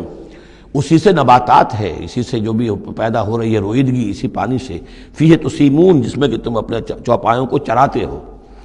ینبت لکم بہ، اسی پانی کے ذریعے سے اللہ تعالیٰ تمہارے لیے اگاتا ہے الزرع، کھیتی، والزیتون، اور زیتون، والنخیل، اور کھجوریں، والاعناب، اور انگور، ومن کل الثمرات، اور تمام میوے، ان فی ذلک لآیۃ لقوم یتفکرون، یقیناً اس میں نشانی ہے ان لوگوں کے لیے جو غور و فکر سے کام لیں۔ وہ اللہ، اس کی کیا شان ہے، اس کی خلاقی، اس کی قدرت، اس کی اس تخلیق کے اندر تنوع ہے، گونا گون ہے، رنگا رنگی ہے، کیا کیا کچھ اس نے بنایا ہے۔ وَسَخَّرَ لَكُمُ اللَّيْلَ، اب ایک دوسرے پہلو سے اللہ کی نعمتیں، وَسَخَّرَ لَكُمُ اللَّيْلَ وَالنَّهَارَ، تمہارے لیے دن اور رات کو مسخر کر دیا ہے۔ دن کا اپنا فنکشن ہے، رات کا اپنا فنکشن ہے۔ رات نہ ہو، تمہیں اطمینان نہ ہو، سکون نہ ہو، راحت نہ ہو، چین نہ آئے، نیند نہ آئے، تو دن میں کام نہیں کر سکتے۔ دن میں بھاگ ہے، دوڑ ہے، محنت ہے، جد و جہد ہے۔ پھر یہ کہ اس دن اور رات کے نظام سے سارا جو یہ نباتاتی نظام ہے اس کا تعلق ہے کہ دن کے وقت جو ہے ان کا جو ریسپیریشن کا سسٹم ہے وہ بالکل الٹا ہو جاتا ہے۔ یہ رات کے وقت کا معاملہ کچھ اور ہے، دن کا وقت کا معاملہ کچھ اور ہے۔ دن میں جو ہے سورج کی تبادت جو آتی ہے اس سے پھر فوٹو سنتھسس کا عمل ہوتا ہے، اور رات کے وقت جو ہے وہ اس کا عمل جو ہے الٹا ہو جاتا ہے، ریسپیریشن جو ہے ان کی۔ تو وہ سخر لکم اللیل والنہار، اور وہ تمہارے لیے اس نے لگا دیا ہے دن اور رات کو تمہارے مطلب اور تمہارے ضروریات کی بہم رسانی میں، والشمس والقمر، اور لگا دیا ہے سورج کو بھی اور چاند کو بھی، والنجوم مسخرات بامرہ، اسی طریقے سے ستارے جو ہیں وہ بھی اللہ کے حکم سے لگے ہوئے ہیں اپنے اپنے کام میں۔ ان فی ذلک لآیات، یقیناً اس میں آیات ہیں، لقوم یعقلون۔ پہلے آیا تھا لقوم یتفکرون، اب آیا لقوم یعقلون، جو عقل سے کام لینے والے ہیں ان کے لیے۔ وما ذرأ لکم فی الارض مختلف الوانہ، اور جو کچھ چیزیں پھیلا دی ہیں اس نے زمین میں تمہارے لیے وہ مختلف رنگوں کی ہیں۔ جانور ہیں تو رنگا رنگ ہیں، مختلف رنگوں کے جانور ہیں، مختلف رنگوں کے جو ہیں وہ حیوانات اللہ نے بنا دیے ہیں۔ ان فی ذلک لآیۃ لقوم یذکرون، یقیناً اس میں بھی نشانی ہے ان لوگوں کے لیے جو نصیحت اخذ کریں۔ وَهُوَ الَّذِي سَخَّرَ الْبَحْرَ لِتَأْكُلُوا مِنْهُ لَحْمًا طَرِيًّا، اور وہی ہے جس نے تمہارے لیے سمندر کو تمہاری ضرورتیں پوری کرنے میں لگا دیا ہے، اس میں سے تم تازہ گوشت کھاتے ہو۔ سی فوڈ جو آج آ کر بہت نمایاں ہو گیا ہے دنیا میں، سب سے زیادہ جو ہے اب غلغلہ سی فوڈ کا ہے۔ لِتَأْكُلُوا مِنْهُ لَحْمًا طَرِيًّا، بڑا تازہ گوشت۔ وَتَسْتَخْرِجُوا مِنْهُ حِلْيَةً، اسی میں سے تم نکالتے ہو اپنے گہنے، موتی نکال لیتے ہو اور مختلف قسم کی چیزیں کہ جن سے زیورات بناتے ہو، آراستہ اپنے لیے بناؤ، سنگھار کا سامان، تلبسونہ ہو جسے تم پہنتے ہو۔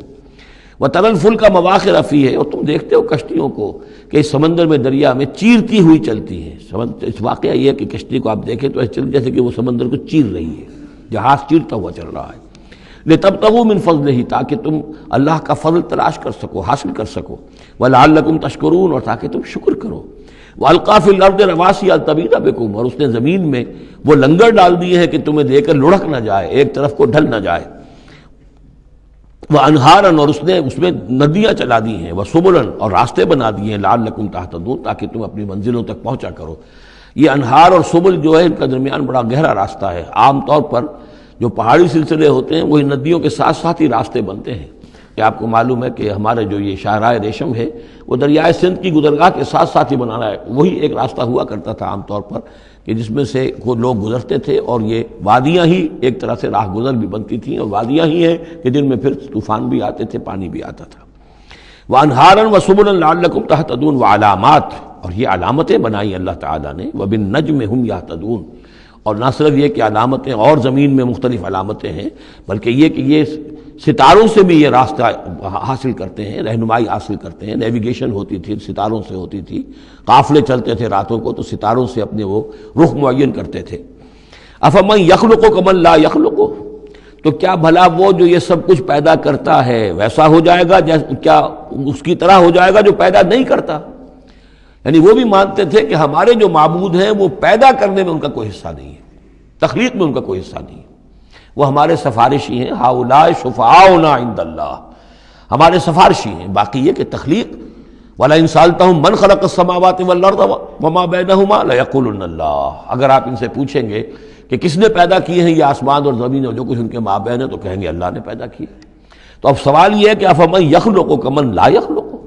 وہ ہستیاں جو پیدا نہیں کرتی کیا وہ برابر ہو جائیں گی اس کے کہ جس نے ان کو پیدا کیا ہے؟ افلا تذکرون، تو کیا یہ نصیحت حاصل نہیں کرتے، سوچتے نہیں؟ وَإِن تَعُدُّوا نِعْمَةَ اللَّهِ لَا تُحْصُوهَا، اور اگر تم اللہ تعالیٰ کی نعمتوں کو گننا چاہو تو تم ان کو پورا نہیں کر سکو گے، احصاء نہیں کر سکو گے کہ بے شمار نعمتیں تو وہ ہیں جن کا تمہیں شعور اور احساس ہی نہیں ہے۔ ان اللہ لغفور الرحیم، یقیناً اللہ غفور اور رحیم ہے۔ واللہ یعلم ما تسرون وما تعلنون، اور اللہ خوب جانتا ہے جو کچھ کہ تم چھپاتے ہو اور جو کچھ کہ تم اعلان کرتے ہو، ظاہر کرتے ہو۔ والذین یدعون من دون اللہ لا یخلقون شیئا وهم یخلقون، اور جن کو یہ پکار رہے ہیں اللہ کے سوا، انہوں نے کوئی شے پیدا نہیں کی، وہ نہیں پیدا کرتے کوئی بھی شے، بلکہ وہ خود پیدا کیے گئے ہیں۔ وہ جانتے ہیں ملائکہ ہوں تو مخلوق ہیں، انبیاء ہیں تو مخلوق ہیں، رسول ہیں تو مخلوق ہیں، اولیاء اللہ ہیں تو مخلوق ہیں۔ کون ہے کہ جو مخلوق نہیں ہے؟ ایک خالق، باقی سب مخلوق۔ اموات غیر احیاء، پھر وہ فوت شدہ ہیں، اب زندہ نہیں ہیں۔ اولیاء اللہ ہیں، فوت ہو چکے ہیں، اب ظاہر بات ہے وہ زندہ نہیں ہے۔ ٹھیک ہے عالم ارواح میں ہے، اللہ تعالیٰ کوئی چیز ان تک پہنچانا چاہے پہنچا دے، لیکن یہ کہ اس طریقے سے جس طریقے سے زندگی کے اندر تم زندہ ایک دوسرے سے باتیں کرتے ہو، ایسے تو نہیں ہے۔ وما یشعرون ایان یبعثون، اور انہیں خود یہ پتہ نہیں ہے کہ کب انہیں اٹھایا جائے گا۔ عالم برزخ میں جو بھی ہیں، ظاہر بات ہے کہ قیامت کا وقت تو نہ ہمیں معلوم ہے کہ کب ہوگی، نہ انہیں معلوم ہے کہ کب اٹھایا جائے گا۔ الہکم الہ واحد، دیکھو تمہارا معبود ایک ہی ہے، وہ ایک الہ ہے۔ فالذین لا یؤمنون بالآخرۃ، تو وہ لوگ کہ جو آخرت کا یقین نہیں رکھتے، منکرۃ وہم مستکبرون، وہ اس بات سے انکار کرتے ہیں، وہ اس کو قبول کرنے میں جھجکتے ہیں اور ان کے اندر استکبار پیدا ہو جاتا ہے، مغرور ہو جاتے ہیں۔ یہ بات اچھی طرح سمجھ لیجئے کہ یہ آخرت سے جو لوگ منکر ہیں اس کا کیا یہ چین کیا ہے، قرآن کا آرگومنٹ اصل میں کیا ہے، لائن آف آرگومنٹ۔ قرآن کا آرگومنٹ یہ ہے کہ جس شخص کی فطرت ابھی سلیم ہے، اس کے اندر ایک اخلاقی حس ہوتی ہے، وہ جانتا ہے کہ یہ اچھائی ہے یہ برائی ہے۔ اگر اچھائی اور برائی کی تمیز انسان کے اندر موجود ہے تو اس سے لازماً نتیجہ نکلے گا آخرت کا تصور۔ اچھائی کا اچھا بدلہ ملنا چاہیے، برائی کا برا ملنا چاہیے۔ گندم از گندم برویت، جو سے جو، جو کہ اس دنیا میں ہمیں نظر نہیں آتی، یہاں برعکس ہو رہا ہے اکثر و بیشتر۔ بہت ہم نے زور مارا، کسی قاتل کو سزا دینا چاہتے ہیں، اسے پھانسی پر چڑھا دیا۔ فرض کیجئے کہ قاتل جو ہے وہ تو بوڑھا تھا اور قتل کیا اس نے جوان آدمی کو، وہ جوان آدمی کی بیوی جوان بیوہ ہوئی ہے، اس کے چھوٹے چھوٹے بچے جو ہیں یتیم ہو گئے ہیں۔ یہ جو تھا 70 برس کا، یہ تو کھا پی چکا، سب کچھ زندگی گزار چکا، کیا اس کی زندگی اس زندگی کا بدل ہو سکتی ہے؟ زیادہ زیادہ آپ یہ کر سکتے ہیں کہ اس کو آپ پھانسی دے دیں، لیکن یہ اس کے جرم کا بدلہ نہیں ہے، اس کا ہم وزن تو بدلہ نہیں ملا۔ اس کو کیا نقصان ہوا؟ بوڑھا تھا، ویسے بھی جلدی مرنے والا تھا، اور یہ جوان آدمی تھا، اس کے بچے جو ہیں یتیم ہوئے، کہاں کہاں اس کے اثرات پہنچیں گے۔ پھر یہ کہ ایسے شخص کا بھی پھانسی چڑھنا بھی تو کوئی آسان کام نہیں ہے، جرم ثابت ہو، گواہی ملے، وکلاء بھی ہار جائیں، رشوتیں بھی نہ چلتی ہوں، تب کہیں جا کر پھانسی ہوگی اس کو۔ لیکن پھانسی بھی ہوگی تو کیا اس کے جرم کے ہم وزن سزا مل سکتی ہے؟ ناممکن۔ تو کوئی اور عالم ہونا چاہیے اور اس عالم میں بھرپور بدلہ ملے۔ یہ ہے اب جس کے اندر یہ احساس ہوگا،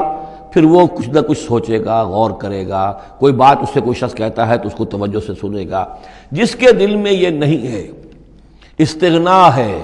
کسی خیر اور شر کے تصور سے وہ بالکل اپنے آپ کو آزاد کر چکا، آخرت کا کوئی خوف نہیں۔ اب اس کے سامنے آپ لاکھ بین بجاتے رہیے، اس کو حکیمانہ درس دیتے رہیے، اسے بار بار جھنجھوڑیے، سکھائیے، پڑھائیے، وہ تو وہیں رہے گا، اس کی زندگی میں کوئی تبدیلی نہیں آ سکتی۔ وہ بات ہے جو کہی گئی ہے فالذین لا یؤمنون بالآخرۃ، جو لوگ آخرت پر ایمان نہیں رکھتے، منکرۃ، ان کے قلوبہم منکرۃ، ان کے دل جو ہے وہ منکر ہو جاتے ہیں، وہ دل جو ہے ان کے اندر قبول حق کی صلاحیت نہیں رہتی، وہم مستکبرون، اور ان میں تکبر اور گھمنڈ پیدا ہو جاتا ہے۔ لا جرم ان اللہ یعلم ما یسرون وما یعلنون، اس میں ہرگز کسی شک و شبہ کی گنجائش نہیں کہ اللہ خوب جانتا ہے جو کچھ کہ وہ ظاہر کرتے ہیں اور جو کچھ کہ وہ چھپاتے ہیں۔ انہ لا یحب المستکبرین، یقیناً وہ تکبر کرنے والوں کو پسند نہیں کرتا۔ وَإِذَا قِيلَ لَهُمْ مَاذَا أَنزَلَ رَبُّكُمْ، جب ان سے پوچھا جاتا ہے کہ یہ آپ کے رب نے کیا نازل کیا، یہ محمد کہہ رہے ہیں مجھ پر کلام نازل ہوا ہے، آپ کی رائے کیا ہے اس کے بارے میں، آپ نے کچھ سنا ہے ان سے قرآن؟ قَالُوا أَسَاطِيرُ الْأَوَّلِينَ، انہوں نے کہا ایسے ہی پچھلے قصے ہیں، کہانیاں ہیں، اگلے زمانے کی باتیں ہیں، سنی سنائی کہیں سے کہ سیکھ سکھا کر وہ ہم پر خامخواہ دھونس جما رہے ہیں۔ لِيَحْمِلُوا أَوْزَارَهُمْ كَامِلَةً يَوْمَ الْقِيَامَةِ، تاکہ یہ اٹھائیں اپنے بوجھ، گناہوں کے بوجھ پورے کے پورے قیامت کے دن۔ یعنی یہ جو ان کا دل جو ہے اس طریقے سے اس حق کی طرف مائل نہیں ہو رہا ہے، اس کا نتیجہ کیا نکلے گا کہ اپنے سارے گناہوں اور سرکشی کا پورا پورا بوجھ قیامت کے دن اٹھائیں، اور نہ صرف اپنے بوجھ اٹھائیں، وَمِنْ أَوْزَارِ الَّذِينَ يُضِلُّونَهُمْ بِغَيْرِ عِلْمٍ، اور ان لوگوں کے بوجھ بھی اٹھائیں جنہیں یہ گمراہ کر رہے ہیں۔ لوگ تو آتے ہیں ان کے پاس، یہ دانشور ہیں، ان سے پوچھیں جناب آپ نے کچھ سنا، محمد نے آج فلاں کلام پیش کیا ہے، آپ کی کیا رائے ہے؟ یہ ہمارے لیڈر ہیں، یہ انلائٹنڈ لوگ ہیں، اور یہ لوگ جو ہیں یہ دانشور ہیں، ان سے پوچھا جائے جا کر۔ اب وہ کہیں نہیں جی کوئی نہیں، ایسی باتیں ہیں، کوئی سنی سنائی من گھڑت سی باتیں ہیں، پرانے قصے کہانیاں، کچھ نہیں، خاص بات نہیں۔ عام آدمی شاید ان کے اوپر اعتماد کرتے ہوئے پھر انہیں کی بات کو مان لے گا، تو گویا کہ اس کی گمراہی کا بھی ذریعہ یہ بن گئے، تو اپنی گمراہی کا بوجھ تو اٹھائیں گے ہی، وَمِنْ أَوْزَارِ الَّذِينَ يُضِلُّونَهُمْ بِغَيْرِ، جنہیں گمراہ کر رہے ہیں ان کے بوجھ بھی اٹھائیں گے۔ أَلَا سَاءَ مَا يَذِرُونَ، آگاہ ہو جاؤ بہت ہی برا بوجھ ہوگا جو وہ اٹھائے ہوئے ہوں گے۔ قَدْ مَكَرَ الَّذِينَ مِنْ قَبْلِهِمْ، ان سے پہلے بھی جو لوگ تھے انہوں نے اسی طرح کی چالیں چلی تھیں، اسی طریقے سے ہمارے نبیوں کی مخالفت کی، ان کی دعوت کو ناکام کرنے کی کوشش کی۔ فَأَتَى اللَّهُ بُنْيَانَهُم مِّنَ الْقَوَاعِدِ، تو اللہ تعالی حملہ آور ہوا ان کے قلعوں پر، ان کی گھروں پر، ان کی جڑوں سے، یعنی اللہ کا حکم جو آیا تو وہ ان کی جڑوں پر، بنیادوں کے اوپر آ کر، اور بنیادوں سے اسے اٹھا کر ان کے گھروں کو اور ان کی قلعوں کو تلپٹ کر دیا۔ فَخَرَّ عَلَيْهِمُ السَّقْفُ، پھر اس کی چھت ان کے اوپر آ گری۔ یہی جو جعل عالیہا سافلہا ہم پڑھ چکے ہیں، جو سدوم اور عمورہ کی بستیوں کے ضمن میں، اور یہ بہت سی قوموں کے ساتھ ایسے عذاب آئے ہیں، یہ نہ سمجھیے، یہ تو چونکہ قرآن مجید میں آپ کو بتا چکا ہوں صرف انہی اقوام کا تذکرہ ہے کہ جن سے اہل عرب واقف تھے، انہی کے آس پاس، کوئی جنوب میں، کوئی شمال میں، کوئی مغرب میں، کوئی آس پاس جو قومیں آباد تھیں ان کی طرف جو رسول بھیجے گئے، ورنہ یہ کہ رسول اور بھی آئے، وَلِكُلِّ قَوْمٍ ہَادٍ، ہر قوم کی طرف ہم نے ہادی بھیجے۔ چنانچہ ہندوستان میں بھی جس علاقے میں میرا بچپن گزرا ہے، جو اب ہریانہ کہلاتا ہے، وہ ضلع حصار، اس میں مختلف مقامات پر تھیڑ تھے بڑے بڑے، یعنی سیاہ رنگ کی راکھ کے ٹیلے بڑے بڑے، ان کو کھودتے تھے، ان میں سامان نکلتا تھا، معلوم ہوتا تھا یہ بستیاں تھیں کبھی کسی زمانے میں، اور ان کے اوپر یہ عذاب الہی آیا، جیسے پومپیائی پر آیا کہ اس کے اوپر جو ہے وہ لاوا برسا اور پوری کی پوری بستی جو ہے اس لاوے کے اندر دب گئی۔ اسی طریقے سے اس علاقے میں کوئی رسول آئے ہیں، اور سرسوتی دریا یہاں کا ہوتا تھا بہت بڑا، وہ دریا بھی غائب ہو گیا ہے۔ دریائے گنگا جو ہے ہندوؤں کے نزدیک جو مقدس ہے، یہ بہت بعد کی شے ہے، اصل جو ان کا مقدس دریا تھا وہ سرسوتی تھا، اور وہ غائب ہو چکا ہے، اس کا پتہ نہیں چلتا ہے۔ اب اس کی وہ تلاش کر رہے ہیں، یہی علاقہ جس میں سے ہو کر وہ دریا سرسوتی گزرتا تھا، اور معلوم ہوتا ہے چونکہ یہ مکاشفہ بھی ہے کہ یہ جہاں حضرت شیخ احمد سرہندی رحمۃ اللہ علیہ جہاں پر مدفون ہیں، یہ وہی علاقہ ہے مشرقی پنجاب کا، تو یہاں آس پاس کچھ مکاشفات، کچھ لوگوں کو 30 انبیاء دفن ہیں اس علاقے کے اندر، اور معلوم ہوتا ہے کہ رسول وہاں بھیجے گئے تھے، اس قوم کے اوپر پھر عذاب آیا ہے، وہ تلپٹ ہوئی ہیں وہ بستیاں، اور اب ان کے وہ تھیڑ کھڑے رہ گئے ہیں، وہ جو ہے بڑے بڑے ٹیلے ہیں جن کو اب کھدائی کر رہے ہیں تو نیچے سے بستیاں برآمد ہو رہی ہیں۔ تو یہ ہوتا رہا ہے۔ فَأَتَى اللَّهُ بُنْيَانَهُم مِّنَ الْقَوَاعِدِ، تو اللہ تعالیٰ کا حکم آیا تو ان کی جو عمارتیں تھیں ان کی بنیادوں کے اوپر اس نے حملہ کیا۔ فَخَرَّ عَلَيْهِمُ السَّقْفُ، اب ظاہر بات ہے نیچے سے بنیاد ہلا دی جائے گی تو چھت جو ہے سر کے اوپر آئے گی کہ نہیں۔ من فوقہم وَأَتَاهُمُ الْعَذَابُ مِنْ حَيْثُ لَا يَشْعُرُونَ، اور ان پر عذاب آ دھمکا اس راستے سے جس کا انہیں گمان تک نہیں تھا۔ ثُمَّ يَوْمَ الْقِيَامَةِ يُخْزِيهِمْ، اور پھر ابھی مزید جو ان کی رسوائی ہونی ہے وہ تو قیامت کے دن ہوگی۔ ثُمَّ يَوْمَ الْقِيَامَةِ يُخْزِيهِمْ وَيَقُولُ أَيْنَ شُرَكَائِيَ الَّذِينَ كُنتُمْ تُشَاقُّونَ فِيهِمْ، انہیں رسوا کرنے کے لیے اللہ تعالیٰ کہے گا کہاں ہے وہ آپ کے شریک، وہ معبود جن پر غرہ تھا، جن پہ تکیہ تھا، وہی پتے ہوا دینے لگے، وہ کہاں گئے وہ پتے جن کے بارے میں تمہیں سخت حمیت تھی، تشاقون فی، جن کی وجہ سے تم مارنے کو دوڑتے تھے، جو بھی ان کی نفی کرتا تھا ان کی تکہ بوٹی کرنے کو تیار ہو جاتے تھے، اتنی حمیت، اتنی غیرت اپنے معبودوں کے لیے تمہارے اندر تھی، یہ تمہارے من گھڑت معبود اب وہ کہاں گئے؟ قال الذین اوتوا العلم ان الخزي اليوم والسوء على الكافرین، جن لوگوں کو علم دیا گیا ہے وہ کہیں گے یقیناً آج کے دن رسوائی اور برائی یعنی بد نصیبی بدبختی کافروں ہی کے لیے ہے۔ الذین تتوفاہم الملائکۃ ظالمی انفسہم، جن کو قبض کرتے ہیں فرشتے اس حال میں کہ وہ اپنی جانوں پر ظلم کر رہے ہیں، نہ اللہ یاد ہے، نہ آخرت یاد ہے، نہ نیکی کا خیال ہے، کچھ نہیں ہے، لگے ہوئے ہیں اپنی عیش پرستیوں میں، نفس پرستیوں میں۔ اس حال میں جب فرشتے ان کی روح قبض کرتے ہیں، فَالْقَوْ السَّلَامَ، اس وقت پھر وہ اسلام پیش کریں گے اور اطاعت قبول کریں گے۔ مَا كُنَّا نَعْمَلُ مِن سُوءٍ، نہیں ہم تو کوئی برے کام نہیں کر رہے تھے، فرشتوں کے سامنے جو ہے وہ جھوٹ بولیں گے۔ بلا، وہ فرشتے کہیں گے ان اللہ علیم بما کنتم تعملون، اللہ خوب جانتا ہے جو کچھ تم کر رہے تھے۔ فادخلوا ابواب جہنم خالدین فیہا، تو داخل ہو جاؤ اب جہنم کے دروازوں میں ہمیشہ ہمیش رہنے کے لیے۔ فلبئس مثوى المتکبرین، اور یقیناً متکبرین کے لیے یہ بہت ہی برا ٹھکانہ ہے۔ وقیل للذین اتقوا ماذا انزل ربکم، جو اہل تقویٰ ہیں، اللہ سے ڈرنے والے ہیں، جن کے دلوں میں وہ اخلاقی حس جو ہے وہ بیدار ہے، ابھی ان کی روح جو ہے وہ مری نہیں ہے، ابھی زندہ ہے، بیدار ہے۔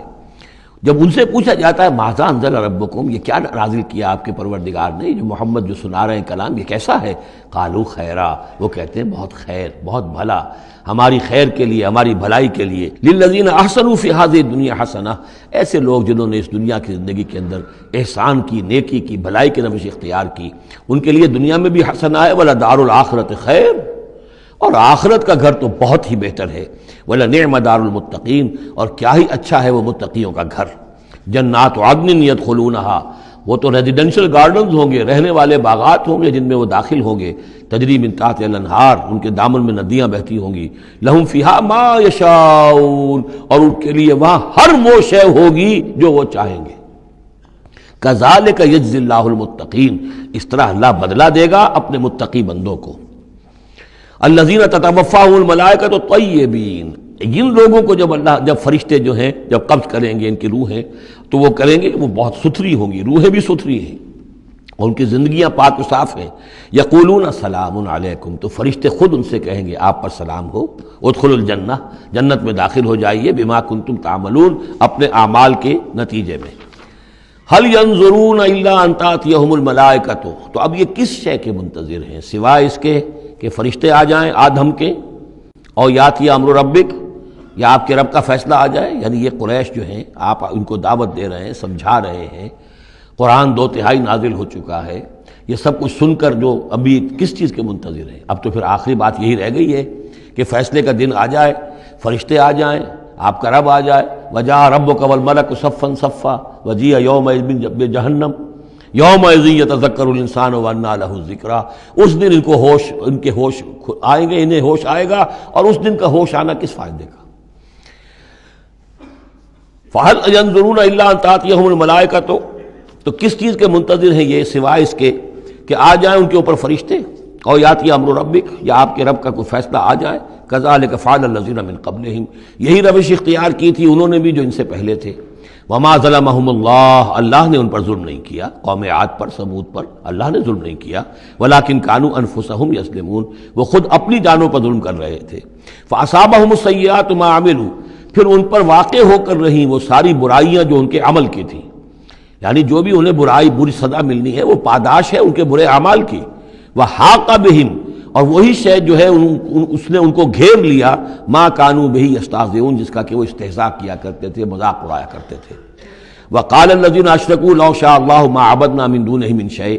اور کہتے ہیں یہ مشرک لوگ اگر اللہ چاہتا تو ہم اللہ کے سوا کسی کی پوجا نہ کرتے، اللہ تو علی کل شیء قدیر ہے، ہمیں وہ کرنے ہی نہ دیتا، ہمیں روک دیتا، ہمیں اس نے روکا نہیں۔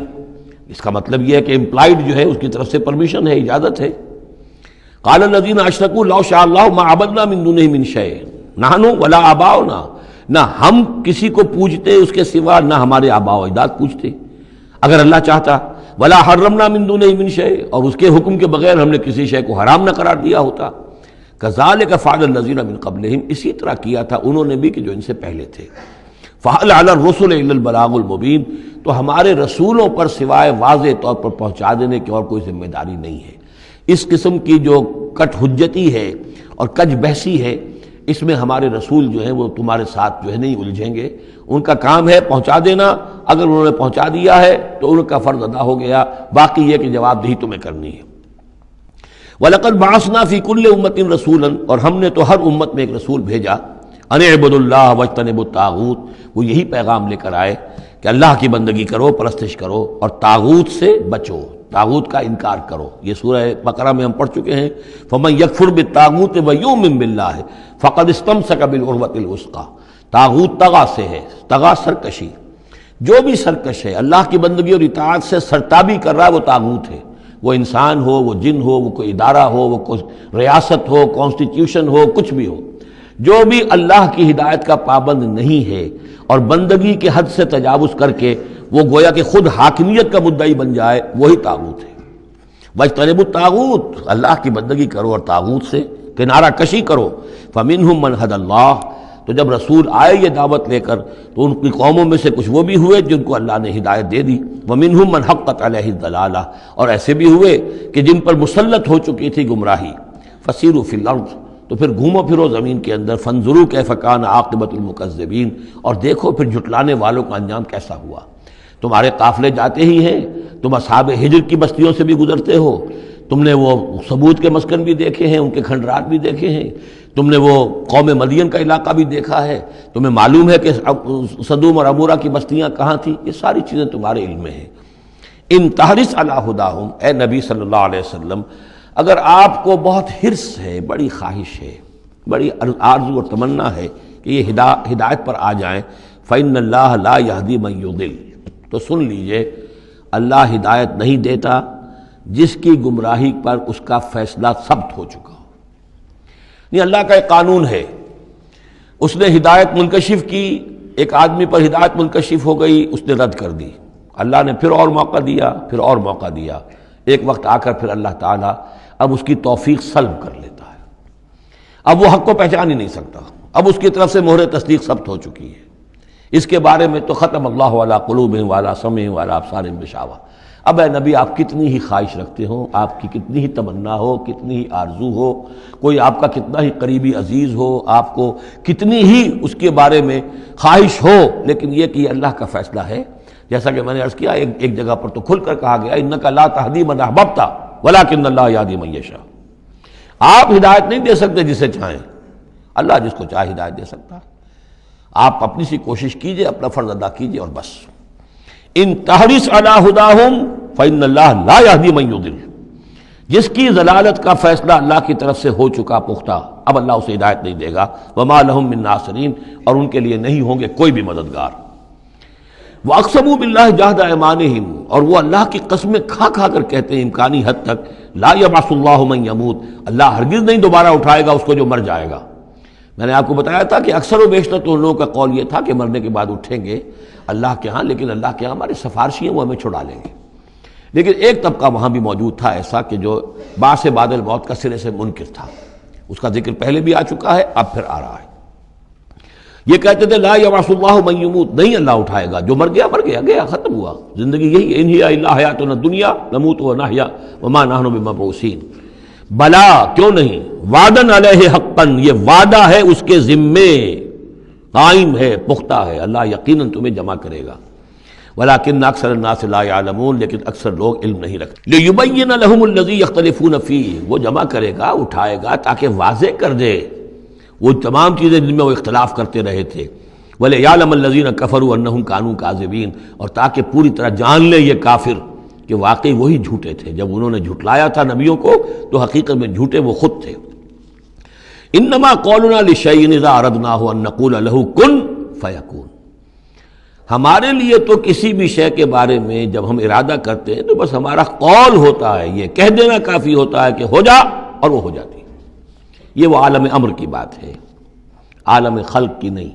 عالم خلق میں بھی اللہ کا اختیار ہے، لیکن جو عام قاعدہ ہے، قانون ہے، عالم خلق کے اندر ٹائم ایلیمنٹ ہے۔ اصل میں اس مسئلے میں اگر تھوڑا سا میں وضاحت کر ہی دوں کہ اب تک جو کچھ میں سمجھ پایا ہوں، اس لیے کہ جو بھی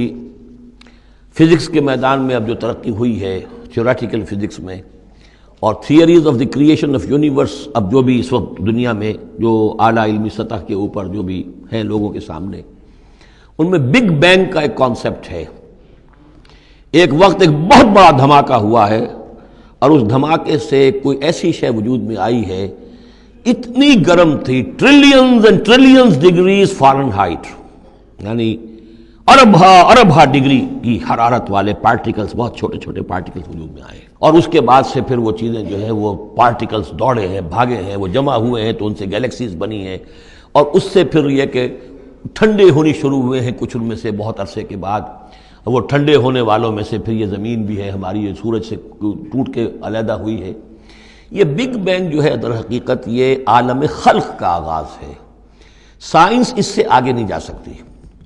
اور بہت حد تک یہ بگ بینگ کے بعد سے جو اب حقائق سامنے ہیں وہ گویا کہ کوروبریٹ کرتے ہیں قرآن مجید کے بھی ساری جو چیزیں آ رہی ہیں اس کے ساتھ مطابقت ہے ان کی۔ پہلے یہ سمجھا جاتا تھا کہ مادہ ہمیشہ سے ہمیشہ رہے گا، اب ختم ہوا، اب یہ بات پیدا ہو چکی ہے کہ ایک خاص وقت پر یہ بگ بینگ ہوا ہے، تو کریشن آف یونیورس کی ایک بگننگ ہے، اب یہ مانا جا رہی ہے۔ اور یہ بھی مانتے ہیں کہ یہ ایک خاص وقت کے لیے، ایک وقت میں یہ ختم ہو جائے گا، اس کے ختم ہونے کے اسباب کیا کیا ہیں مختلف تھیوریز میں، اس کو چھوڑ دیجئے، لیکن یہ بات اب مان لی گئی ہے کہ یہ ہمیشہ کے لیے نہیں ہے۔ تو اسی طریقے سے اور بھی کچھ چیزیں ہیں کہ جن کے ساتھ اب مطابقت ہو رہی ہے۔ عالم ابر جو ہے اصل میں اس سے پہلے کا ہے۔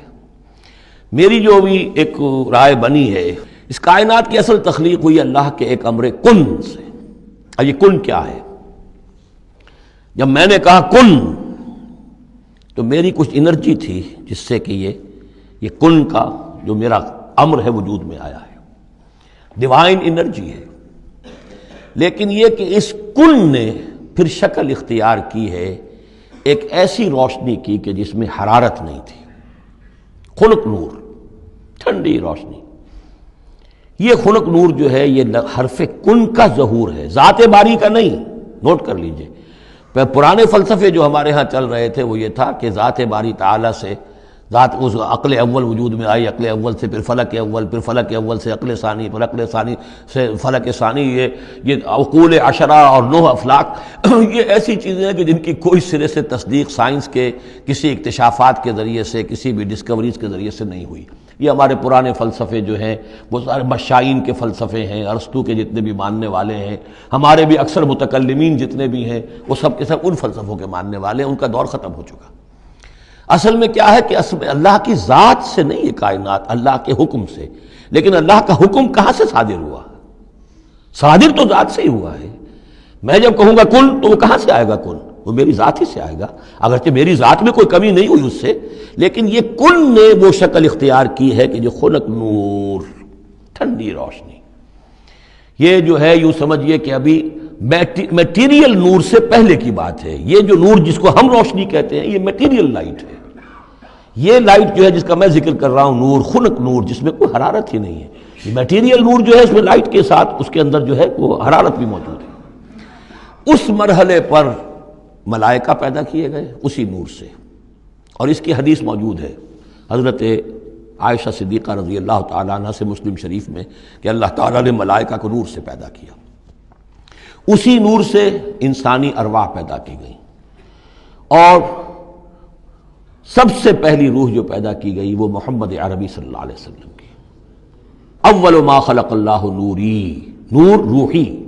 نور بھی چونکہ روحانی ہے تو روحی اور نوری یہ گویا کہ مترادف الفاظ ہیں۔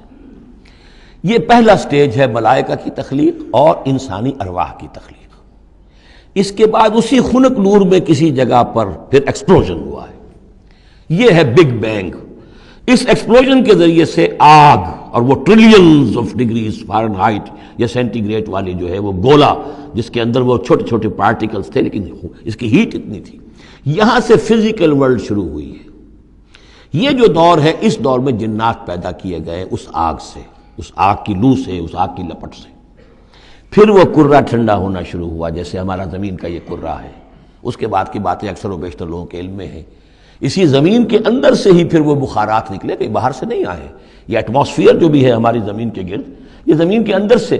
جب کوئی ٹھنڈی ہوتی ہے آگ تو اس میں سے بخارات جو نکل رہے ہیں وہ اس کے ارد گرد اس کا حالہ بن گیا ہے، اسی سے پانی بنا ہے۔ پانی پھر جو ہے یہاں برستا رہا ہے، اور زمین ٹھنڈی ہو کر سکڑی ہے تو کہیں نشیب اور کہیں اونچائی، کہیں پہاڑ اور کہیں جو ہے وہ نچان تھی، تو بارش ہوئی ہے اور ہزارہا سال تک بارش ہوتی رہی ہے، اور وہ پانی جو ہے کان عرشہ علی الماء، اس وقت تک ابھی زمین میں کوئی اور کریشن نہیں تھی، پانی ہی پانی تھا، یا یہ زمین ہے اندر اور یا پانی ہے۔ اس کے بعد جو ہے وہاں سے پھر حیات کا آغاز ہوا، اور وہ حیات جو ہے ترقی کرتے ہوئے پھر بہت عرصے کے بعد پھر انسان کی تخلیق ہوئی۔ اس انسان کی تخلیق کو پھر آدم کی روح کو لا کر اس میں جمع کیا گیا۔ یہ کورونیشن جو ہوئی ہے، یہ تاج پوشی جو ہوئی ہے، وہاں سے قرآن تذکرہ شروع کرتا ہے آدم کی تخلیق کا۔ یہ ہے وہ نظریہ کہ جو میرے ذہن میں اب تک بنا ہے، واللہ اعلم۔ تو یہ جو پہلا دور، اچھا یہ بھی سمجھ لیجئے یہ عالم خلق عالم امر علیحدہ علیحدہ اس معنی میں نہیں ہے کہ بس یہاں تک عالم خلق ہے پھر عالم امر ہے. عالم امر بھی اس عالم خلق کے اندر گھسا ہوا ہے، ملا ہوا ہے. جیسے عالم امر سے میری روح متعلق ہے، میرے جسم میں ہے. یسألونک عن الروح قل الروح من امر ربی، وہ عالم امر کی شے ہے. روح کو کوئی وقت نہیں لگتا. بات صحیح ہے، یہ کسی بھی اللہ کے کسی نیک ولی جو بھی بندہ ہو، اگر اللہ نے اس کی ارواح کو، جیسا کہ امام الہند شاہ ولی اللہ دہلوی رحمۃ اللہ علیہ کا یہ قول ہے، اس میں جو انہوں نے حجت اللہ البالغہ میں لکھا ہے کہ اللہ تعالیٰ اپنے کچھ نیک بندوں کی ارواح کو بھی ملائکہ کے زمرے میں، ملائکہ کے طبقہ اسفل میں شامل کر دیتے ہیں. کہ جو بھی کارندے ہیں، فرشتے ہیں، وہ جو کام کر رہے ہیں، اللہ کے احکام کی تنفیذ کر رہے ہیں، ان میں سے وہ ارواح بھی شامل ہو جاتی ہیں. وہ بھی گویا کہ اللہ کی سول سروس میں ریکروٹ ہو جاتی ہیں. تو کسی کی روح چاہے فرشتہ ہو اور چاہے وہ کسی اللہ کے کسی بندے کی روح ہو، اس کو یہاں سے لے کر اور یورپ تک جانے میں کوئی لمحہ نہیں لگے گا، اس لیے کہ وہ عالم امر کی شے، ٹائم نہیں ہے اس کے لیے. مکے سے یہاں آنے میں یا یہاں سے مکے جانے میں اسی کو وقت نہیں لگے گا. زمین سے عرش معلیٰ تک اور عرش معلیٰ سے زمین تک آنے میں کوئی وقت نہیں لگے گا. جبرائیل آتے ہیں اور جاتے ہیں، اس طرح ملائکہ اور ارواح جا سکتے ہیں. یہ جو تین چیزیں ہیں، روح انسانی، فرشتہ اور وحی، جن کا تعلق ہے عالم امر سے، ان کے لیے ٹائم ایلیمنٹ ہے ہی نہیں. لیکن ملائکہ آج بھی موجود ہیں. میرے ساتھ 2 فرشتے موجود ہیں، اور اس وقت جو ہے سمجھ لیجئے وہ حدیث میں آپ کو سنا دوں، مجتمع قوم فی بیت من بیوت اللہ، نہیں جمع ہوتے لوگ اللہ کے گھروں میں سے کسی گھر میں، یتلون کتاب اللہ ویتدارسونہ بینہم، کہ اللہ کی کتاب پڑھ رہے ہوں اور سمجھ رہے ہوں، سمجھا رہے ہوں، الا نزلت علیہم السکینہ، ان کے اوپر سکینت نازل ہوتی ہے. وغشیتہم الرحمہ، اللہ کی رحمت انہیں ڈھانپ لیتی ہے، سائے میں لے لیتی ہے. وحفتہم الملائکہ، فرشتے ان کا گھیراؤ کر لیتے ہیں، چاروں طرف گھیر لیتے ہیں فرشتے. فرشتے موجود ہیں، وہ عالم امر کی شے، ہم انہیں دیکھ نہیں سکتے، ہم ان سے خطاب نہیں کر سکتے. ہو سکتا ہے جنات آئے ہوئے ہوں، نیک جنات، مومن جنات کے اندر مومن بھی ہیں، وہ بھی قرآن سن رہے ہوں، جیسے حضور صلی اللہ علیہ وسلم سے قرآن سن کر گئے تھے. نخلا کی وادی میں حضور جب طائف سے واپس جا رہے تھے، فجر کی نماز جب آپ پڑھ رہے تھے اور آپ کے ساتھ ایک مقتدی حضرت زید بن حارثہ رضی اللہ تعالی عنہ، جب آپ قرآن پڑھ رہے تھے، جنات کی ایک جماعت کا گزر ہوا، وہ وہاں ٹھہرے، قرآن سنتے رہے، پھر ایمان لے آئے اور جا کر اپنی قوم میں تبلیغ شروع کر دی. یا قومنا اجیبوا داعی اللہ انا سمعنا قرآنا عجبا، ہم تو بڑا عجیب قرآن سن کر آئے ہیں، نبوت آ گئی ہے، اے ہماری قوم کے لوگوں ایمان لے. کیا پتہ یہاں فرشتے تو موجود ہیں ہی ہیں، یقین کے ساتھ ہمیں معلوم ہے جنات بھی موجود ہوں جو قرآن سن رہے ہیں، لیکن وہ انویزیبل ہیں، ہمیں نظر نہیں آئیں گے. بس یہ ایک ذہن میں رکھیے، عالم امر، ملائکہ اور ارواح. پھر وہ دور آیا ناری کروں کا، اس کے دور میں جنات کی تخلیق ہوئی ہے. پھر یہ کرے ٹھنڈے ہوئے، پھر یہ پانی، یہ بارش، یہ ہوا، یہ سارے جو عناصر اربع، اس سے جو حیات عرضی کا سلسلہ چلا، خواہ وہ بایولوجیکل جو ہے جو 2 حصوں میں تقسیم کرتے ہیں، چاہے وہ پلانٹ کنگڈم ہے یا چاہے اینیمل کنگڈم ہے، یہ حیات عرضی ہے. پھر اس کی ٹاپ جو ہے وہ انسان ہے. Climax of the creation of hair on this planet از مین.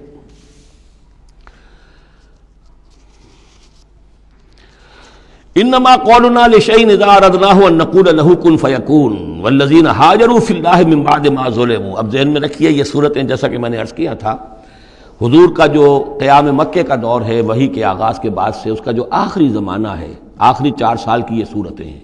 اور یہ جو صورتیں ابتدائی، یہ گویا کہ بالکل آخری زمانے کی ہیں. اور اس وقت یہ ہو چکا تھا کہ اب حضور صلی اللہ علیہ وسلم کی طرف سے ہجرت کا گویا کہ مسلمانوں کو اجازت ہو گئی تھی. اگرچہ آپ کے لیے تو ذکر آئے گا اگلی صورت میں اس کا ہجرت کا، لیکن یہاں پر ہجرت کا عام تذکرہ ہو رہا ہے. والذین ہاجروا فی اللہ، اور جن لوگوں نے اللہ کے لیے ہجرت کی، من بعد ما ظلموا، اس کے بعد کہ ان پر ظلم و ستم کیا گیا، لنبوئنہم فی الدنیا حسنہ، ہم انہیں دنیا میں بھی اچھی جگہ دیں گے. ولاجر الآخرت اکبر، اور آخرت کا اجر جو ان کا ہے وہ تو بہت بڑا ہے. لو کانوا یعلمون، کاش کہ ان کو معلوم ہوتا، انہیں اندازہ ہوتا. الذین صبروا علی ربہم یتوکلون، یہ وہ لوگ ہیں جنہوں نے صبر کیا اور اپنے رب پر توکل کرنے والے ہیں، بھروسہ سارا اور اعتماد کل کا کل اپنے رب پر. وما ارسلنا من قبلک الا رجالا نوحی الیہم، اور ہم نے نہیں بھیجا آپ سے پہلے اے محمد صلی اللہ علیہ وسلم مگر انسانوں ہی کو بھیجا، مردوں کو بھیجا جن کی طرف ہم وحی کیا کرتے تھے. یعنی آپ کوئی نئے نبی تو نہیں ہیں، بہت سے نبی آپ سے پہلے آئے، آپ کوئی نئے رسول نہیں ہیں، بہت سے رسول پہلے آئے. اور جو بھی آئے ان کے پاس وہی ہوتے تھے انسان. فاسألوا اہل الذکر ان کنتم لا تعلمون، تو اے لوگو، اے مکے والو، اگر تم نہیں جانتے ہو تو اہل ذکر سے پوچھ لو. یعنی یہ کہ آخر تمہارے پڑوس میں مدینے میں وہ لوگ آباد ہیں جو رسالت سے واقف ہیں، کہ نبوت سے واقف ہیں، کتابوں سے واقف ہیں، ان سے پوچھ لو. جو پہلے نبی آئے، رسول آئے، وہ انسان تھے یا فرشتے تھے، کیا تھے؟ بالبینات والزبر، اور وہ آئے تھے کھلی نشانیاں لے کر اور صحیفے لے کر، کتابیں لے کر. وانزلنا الیک الذکر، اب پھر یہ لفظ الذکر یہاں آیا ہے، اور ہم نے نازل کیا آپ کی طرف اے محمد یہ الذکر، دی ریممبرنس اور دی ریمائنڈنگ، لتبین للناس، تاکہ آپ واضح کریں لوگوں کے لیے ما نزل الیہم، جو ان کے لیے نازل کیا گیا ان کی جانب، ولعلہم یتفکرون، اور تاکہ وہ غور و فکر سے کام لیں. یہ آیت بھی بہت اہم ہے، جو منکرین حدیث اور منکرین سنت ہیں ان کے خلاف اس آیت کو اچھی طریقے سے سمجھنا چاہیے دلیل حاصل کرنے کے لیے، کہ یہ فرض منصبی ہے رسول کا کہ وہ کتاب کو واضح کرے، تبیین، تشریح کرے. اب وہ تو منکرین سنت جو ہے وہ تو انہیں حق بھی دینے کو تیار نہیں. وہ کہتے ہیں بس کتاب ہے، اللہ کی کتاب ہے، اللہ کے رسول نے ہمیں دے دی، اب ہم جانیں اور کتاب جانیں. ہاں اپنے زمانے کے لیے ٹھیک ہے، انہوں نے کچھ سمجھا دیا، لیکن یہاں قرآن کہہ رہا نہیں، آپ کا فرض منصبی ہے اس کتاب کے اسرار و رموز کو سمجھانا. اس میں کوئی چیز اگر مجمل ہے اس کی تفصیل بیان کرنا، کوئی چیز اگر جو ہے مبہم ہے تو اس کی تبیین کرنا، اس کی وضاحت کرنا، یہ آپ کا فرض منصبی ہے. وَأَنزَلْنَا إِلَيْكَ الذِّكْرَ لِتُبَيِّنَ لِلنَّاسِ مَا نُزِّلَ إِلَيْهِمْ، جو چیز نازل کی گئی ان کی جانب اس کی آپ تبیین کریں، اس کی وضاحت کریں. لعلہم یتفکرون، تاکہ وہ غور کریں. افامن الذین مکروا السیئات ان یخسف اللہ بہم الارض، تو کیا بالکل نچنت ہو گئے ہیں، اس سے بالکل بے خوف ہو چکے ہیں یہ لوگ کہ جو ان بری چالوں کے اندر مگن ہیں، لگے ہوئے ہیں، اور ہمارے نبی کی دعوت کا راستہ روکنے کے لیے طرح طرح کے ہتھ کنڈے استعمال کر رہے ہیں. انہیں کوئی خوف نہیں ان یخسف اللہ بہم الارض، کہ اللہ تعالیٰ انہیں زمین میں دھسا دے، اس کا کوئی اندیشہ انہیں نہیں. اور یاتیہم العذاب من حیث لا یشعرون، انہیں کوئی اس کا خوف نہیں کہ اللہ تعالیٰ کی طرف سے کوئی عذاب ان پر آ دھمکے وہاں سے کہ جہاں سے انہیں گمان تک نہ ہو. اور یاخذہم فی تقلبہم، یا ان کی چلت پھرت کے دوران ہی اللہ تعالیٰ انہیں پکڑ لے، جبکہ یہ اینٹتے پھر رہے ہوں اور بڑے عیش کے اندر ہوں اور کوئی جشن منا رہے ہوں چلت پھرت میں، اس وقت اللہ ان کو پکڑ لے. فما ہم بمعجزین، تو اس حالت میں بھی وہ عاجز کرنے والے نہیں ہیں، اللہ کو تھکا نہیں سکیں گے، اللہ کو ہرا نہیں سکیں گے. اور یاخذہم علی تخوف، یا یہ ہے کہ ان کو للکار کر انہیں پکڑ لے. ایک تو ہوتا ہے کہ اچانک اللہ نے آ کے پکڑا، ایک یہ کہ للکار کر. جیسے بہادری کا تو شیوا یہ ہوتا ہے کہ کسی پر حملہ کریں تو پہلے اسے خبردار کریں، للکاریں اسے. تو او یاخذہم علی تخوف، اللہ چاہے تو للکار کر اور آگاہ کر کے بھی انہیں پکڑ سکتا ہے. فإن ربکم لرؤوف الرحیم، اس لیے کہ آپ کا رب جو ہے وہ تو بہت رؤوف الرحیم ہے. یعنی ایسے ہی بے خبری میں لوگوں پر نہیں آتا، وہ تو رسول بھیجتا ہے. اگلی صورت میں آئے گا وما كنا معذبین حتی نبعث رسولا،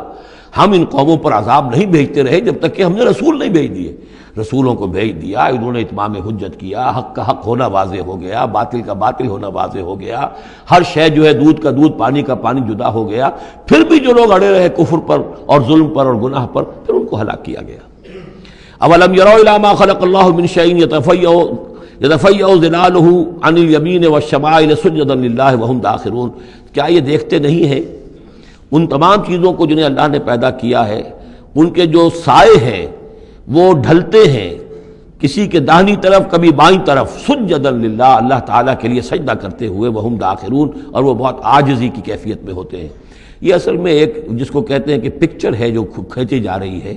چشم تصور سے دیکھیے. جیسے کہ اس سے پہلے بھی آ چکا ہے کہ صبح کے وقت یعنی دوپہر کے وقت تو یہ جو ہر چیز کڑی ہے، سایہ بھی اس کا سب سے چھوٹا ہے. اس کے بعد جو ہے وہ سورج ڈھلنا شروع ہوا، سایہ بڑھنا شروع ہوا، جیسے کہ وہ اب رکوع میں چلا گیا اور وہ سایہ اور پھر سجدے میں پڑ گیا. صبح کے وقت اس سے برعکس ہو رہا ہوتا ہے جب کہ سورج طلوع ہو رہا ہوتا ہے. تو گویا کہ یہ سائے جو ہیں چیزوں کے، وہ اللہ تعالیٰ کے سامنے سجدے کرتے رہتے ہیں.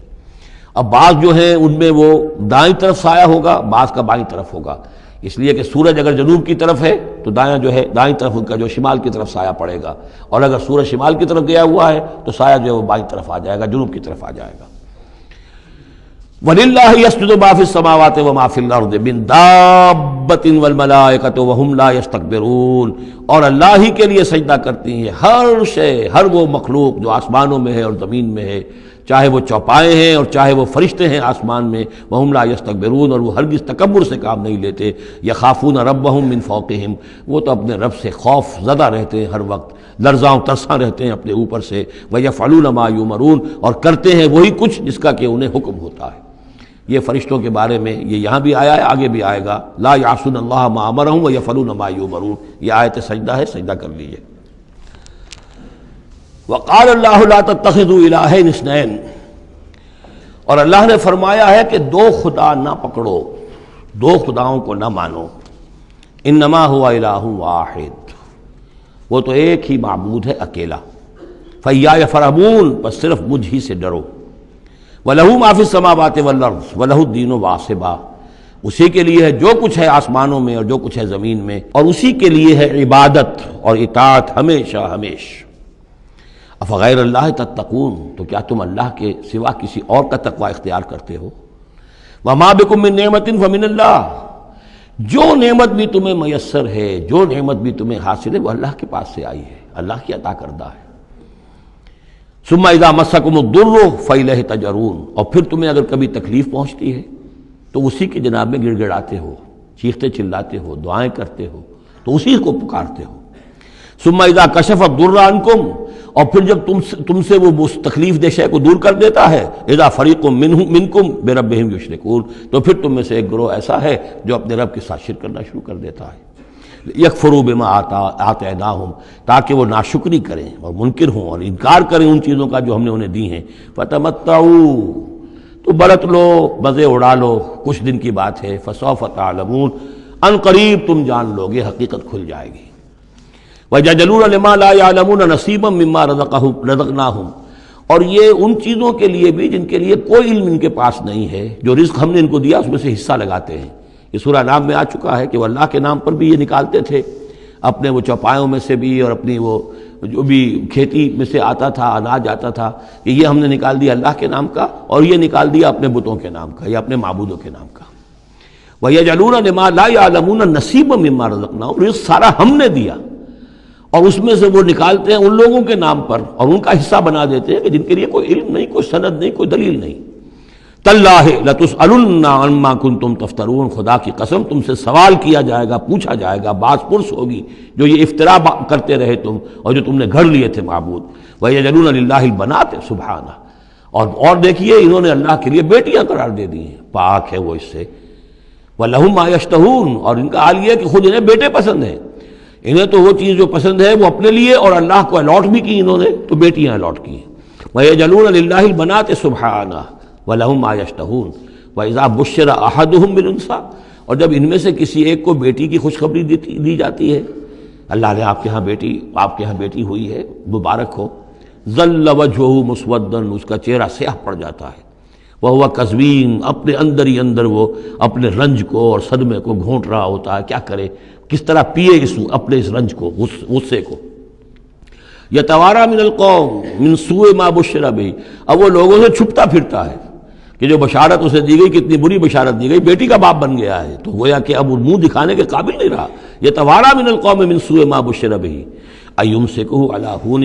اور اسی شش و پنج میں ہے کہ اس ذلت اور رسوائی کے باوجود اس بیٹی کو اپنے پاس روکے رکھوں، اسے زندہ رہنے دوں، اب یدسہ فی التراب، یا جاؤں اور اسے مٹی میں دفن کراؤں، مٹی کے اندر دباؤں۔ الا ساء ما یحکمون، آگاہ ہو جاؤ بہت برا ہے وہ فیصلہ جو یہ کرتے ہیں۔ للذین لا یؤمنون بالآخرۃ مثل السوء، یقیناً جو لوگ آخرت پر ایمان نہیں رکھتے۔ پھر نوٹ کیجئے گا بار بار جو بات آتی ہے، انسان کے عمل کے اعتبار سے جو چیز اہم ترین ہے وہ ایمان بالآخرہ ہے۔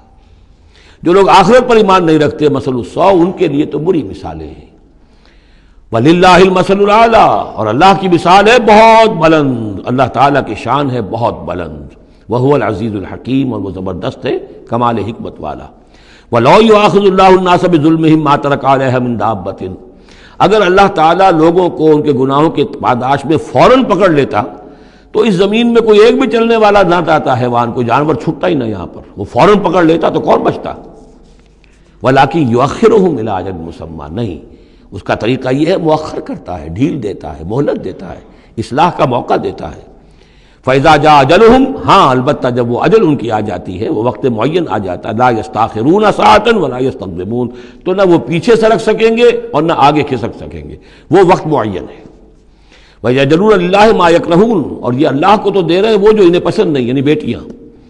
اور دیتے ہیں اللہ کو یا اللہ کے لیے قرار دے رہے ہیں وہ جو انہیں پسند نہیں ہے، وَتَصِفُ أَلْسِنَتُهُمُ الْكَذِبَ، اور یہ سب ان کی زبانیں جو ہیں وہ جھوٹ گھڑ رہی ہیں، بیان کر رہی ہیں جھوٹ۔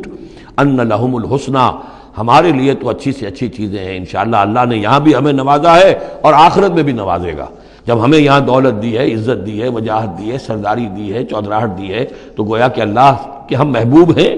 تو جب محبوب ہیں تبھی دیا ہے نا سب کچھ، تو آخرت میں بھی ہوگا۔ لا جرم ان لہم النار، نہیں اس میں کوئی شک نہیں کہ آخرت میں ان کے لیے آگ ہے، وانہم مفرطون، اور یہ تو ان کی ذرا رسی دراز کی جا رہی ہے دنیا میں تاکہ وہ اپنی گناہ کے کمانے کے اندر اور جری ہو کر اور آگے بڑھتے چلے جائیں۔ تاللہ لقد ارسلنا الی امم من قبلک، قسم ہے اللہ کی ہم نے بھیجا اے نبی صلی اللہ علیہ وسلم آپ سے پہلے بھی بہت سی امتوں میں، بہت سی قوموں میں اپنے رسولوں کو، فزین لہم الشیطان اعمالہم، لیکن شیطان نے ان کے لیے ان کے اعمال کو مزین کیے رکھا، وہ اسی میں خوش رہے، مگن رہے، ہماری تہذیب، ہمارا کلچر، ہماری روایات، ہماری ٹریڈیشنز، ہماری جو ہے یہ سب سے اعلیٰ ہے۔ فزین لہم الشیطان اعمالہم فہو ولیہم اليوم، تو اب اور آخرت کے دن جو ہے اب وہی ان کا رفیق اور ساتھی ہے، وَلَهُمْ عَذَابٌ عَلِيمٌ، اور ان کے لیے دردناک عذاب ہے۔ وَمَا أَنزَلْنَا عَلَيْكَ الْكِتَابَ إِلَّا لِتُبَيِّنَ لَهُمُ الَّذِي اخْتَلَفُوا فِيهِ، اور نہیں اتاری ہے اے محمد صلی اللہ علیہ وسلم ہم نے آپ پر یہ کتاب قرآن حکیم مگر اس لیے کہ آپ واضح کر دیں، کھول دیں۔ دیکھیے وہ مضمون دوسری مرتبہ بھی آ رہا ہے، ایک کانورس انداز میں بھی آ رہا ہے، لِتُبَيِّنَ لَهُمُ الَّذِي اخْتَلَفُوا فِيهِ، جن جن چیزوں میں اختلافات ان کے ہو رہے ہیں ان میں آپ پوری طرح کھول کر بیان کر دیں، واضح کر دیں، حقیقت جو ہے ان پر منکشف ہو جائے۔ وَهُدًى وَرَحْمَةً لِقَوْمٍ يُؤْمِنُونَ، اور وہ ہدایت بن کر اتاری گئی ہے، رحمت بنا کر اتاری گئی ہے ان لوگوں کے حق میں جو اس کو ماننے والے ہیں، جو ایمان لانے والے ہیں، ان کے لیے یہ ہدایت بھی ہے اور رحمت بھی ہے۔ وہ سورہ یونس کی دو آیات بھی اب دوبارہ یاد کر لیجئے، یا ایھا الناس قد جاءتکم موعظۃ من ربکم وشفاء لما فی الصدور وہدی ورحمۃ للمؤمنین قل بفضل اللہ وبرحمتہ فبذلک فلیفرحوا ھو خیر مما یجمعون۔ واللہ انزل من السماء ماء، وہ اللہ ہی ہے جس نے اتارا آسمان سے پانی، فاحیا بہ الارض بعد موتہا، پھر زندہ کر دیا زمین کو اس کے مردہ ہونے کے بعد۔ ان فی ذلک لآیۃ لقوم یسمعون، یقیناً اس میں نشانی ہے ان لوگوں کے لیے کہ جو سنتے ہوں، حقیقتاً سنتے ہوں، حیوانوں کا سا سننا نہ سنتے ہوں، انسانوں کا سا سننا سنتے ہوں۔ دیدن دیگر آموز، شنیدن دیگر آموز، دم چیست پیامیست، شنیدی نہ شنیدی، یہ سانس جو تمہارا آ رہا ہے یہ بھی ایک اللہ کا پیغام ہے، سنتے ہو کہ نہیں سنتے؟ در خاک تو یک جلوہ عامیق ندیدی، تمہارا جو یہ خاکی وجود ہے تم خاک سے بنے ہو صحیح ہے، لیکن اسی کے اندر ایک جلوہ ربانی بھی موجود ہے، اس میں روح ربانی بھی پھونکی گئی ہے، اس میں نور بھی ہے۔ دم چیست پیامیز شنیدی نہ شنیدی، در خاک تو یک جلوہ عامیق ندیدی، تم دیکھتے نہیں ہو تمہارے اندر کیا کچھ ہے، وفی انفسکم افلا تبصرون، نہیں دیکھتے ہو اپنے اندر کہ تمہارے اندر ہم نے کیا چیز ودیعت کی ہے۔ دیدن دیگر آموز، شنیدن دیگر آموز، ذرا دوسرا دیکھنا سیکھو اور دوسرا سننا سیکھو۔ حیوانوں کا سا دیکھنا، حیوانوں کا سا سننا یہ تو تمہیں حاصل ہے، انسانوں کا سا دیکھنا، انسانوں کا سا سننا سیکھو۔ اہل نظر ذوق نظر خوب ہے لیکن جو شے کی حقیقت کو نہ دیکھے وہ نظر کیا۔ تو یہاں پر ہم نے دیکھا تھا لقوم یتفکرون، لقوم یعقلون، اب یہاں آیا لقوم یسمعون، جو حقیقت میں سننے والے ہیں ان لوگوں کے لیے اس میں نشانیاں ہیں۔ وَإِنَّ لَكُمْ فِي الْأَنْعَامِ لَعِبْرَةً نُسْقِيكُم مِّمَّا فِي بُطُونِهِ مِن بَيْنِ فَرْثٍ وَدَمٍ لَبَنًا خَالِصًا شَائِغًا لِلشَّارِبِينَ۔ صدق اللہ العظیم۔ کریشن آف دی یونیورس کے ضمن میں نے جو چند باتیں آپ سے عرض کی تھیں اس کے ضمن میں خیال آیا کہ آپ کو ایک شعر بھی سنا دوں۔ عبد القادر بے دل بہت بڑے شاعر اور بہت بڑے فلسفی گزرے ہیں ہندوستان میں، اورنگزیب کے زمانے میں تھے اور انہیں دنیا کے چوٹی کے فلسفیوں میں شمار کیا جاتا ہے۔ ان کا ایک شعر بڑا عجیب ہے، ہر دو عالم خاک شد تا بست نقش آدمی، اے بہار نیستی از قدر خود ہوشیار باش۔ ہر دو عالم خاک شد، دونوں عالم خاک ہو گئے۔ اب یہاں جو مفہوم میں لے رہا ہوں، شاعر کے ذہن میں کیا تھا کیا نہیں تھا وہ جانے اور اللہ جانے، لیکن ہر دو عالم، عالم امر، عالم امر نیچے اترا عالم خلق کی شکل میں، اور عالم خلق میں ہوتے ہوتے اترتے اترتے اترتے اترتے تنزل مٹی پیدا ہو گئی، ہر دو عالم خاک شد۔ تا بست نقش آدمی، اب آدمی کا نقش بندھنا شروع ہوا، اب یہاں سے حیات عرضی کا سلسلہ شروع ہوا۔ گویا کہ انسان کو وجود میں لانے کے لیے اللہ تعالیٰ نے دونوں عالموں کو تنزلات کی بے شمار منازل سے اتار کر اور خاک تک پہنچایا۔ تا بست نقش آدمی، اے بہار نیستی۔ اب یہ نیستی جو ہے سمجھ لیجئے، چونکہ فلسفہ وحدت الوجود کا یہ ہے کہ اصل حقیقت جو ہے اور اصل وجود تو اللہ کا ہے، باقی جو کچھ نظر آ رہا ہے یہ حقیقی وجود نہیں ہے، نیست ہے، یہ ہست نہیں ہے، صرف یہ شکلیں ہیں، صورتیں ہیں، امیجز ہیں۔ کل ما فی الکون وہم او خیال او عکوس فی المرایا او ظلال، تو یہ نیست ہے۔ یہ جو عالم وجود ہے جسے کہا جا رہا ہے نیستی، اس عالم کی بہار انسان ہے، کلائمیکس آف دس کریشن۔ خلقتہ بیدی، مسجود ملائک، خلیفۃ اللہ۔ تو اے بہار نیستی از خود قدر خود ہوشیار باش، ذرا اپنے مقام اور مرتبے کو سمجھو کہ تمہارے وجود کے لیے اللہ تعالیٰ نے ہر دو عالم کو تنزلات کی کتنی منزلوں سے نیچے اتار کر خاک کیا ہے، تب تمہارا نقش بننا شروع ہوا۔ اور یہ عبد القادر بے دل وہ ہیں کہ جن کے آگے مرزا غالب بھی پانی بھرتے ہیں۔ طرز بے دل میں ریختہ کہنا، اسد اللہ خاں قیامت ہے، آسان کام نہیں ہے جو انداز ہے بے دل کا۔ اب چلیے آگے۔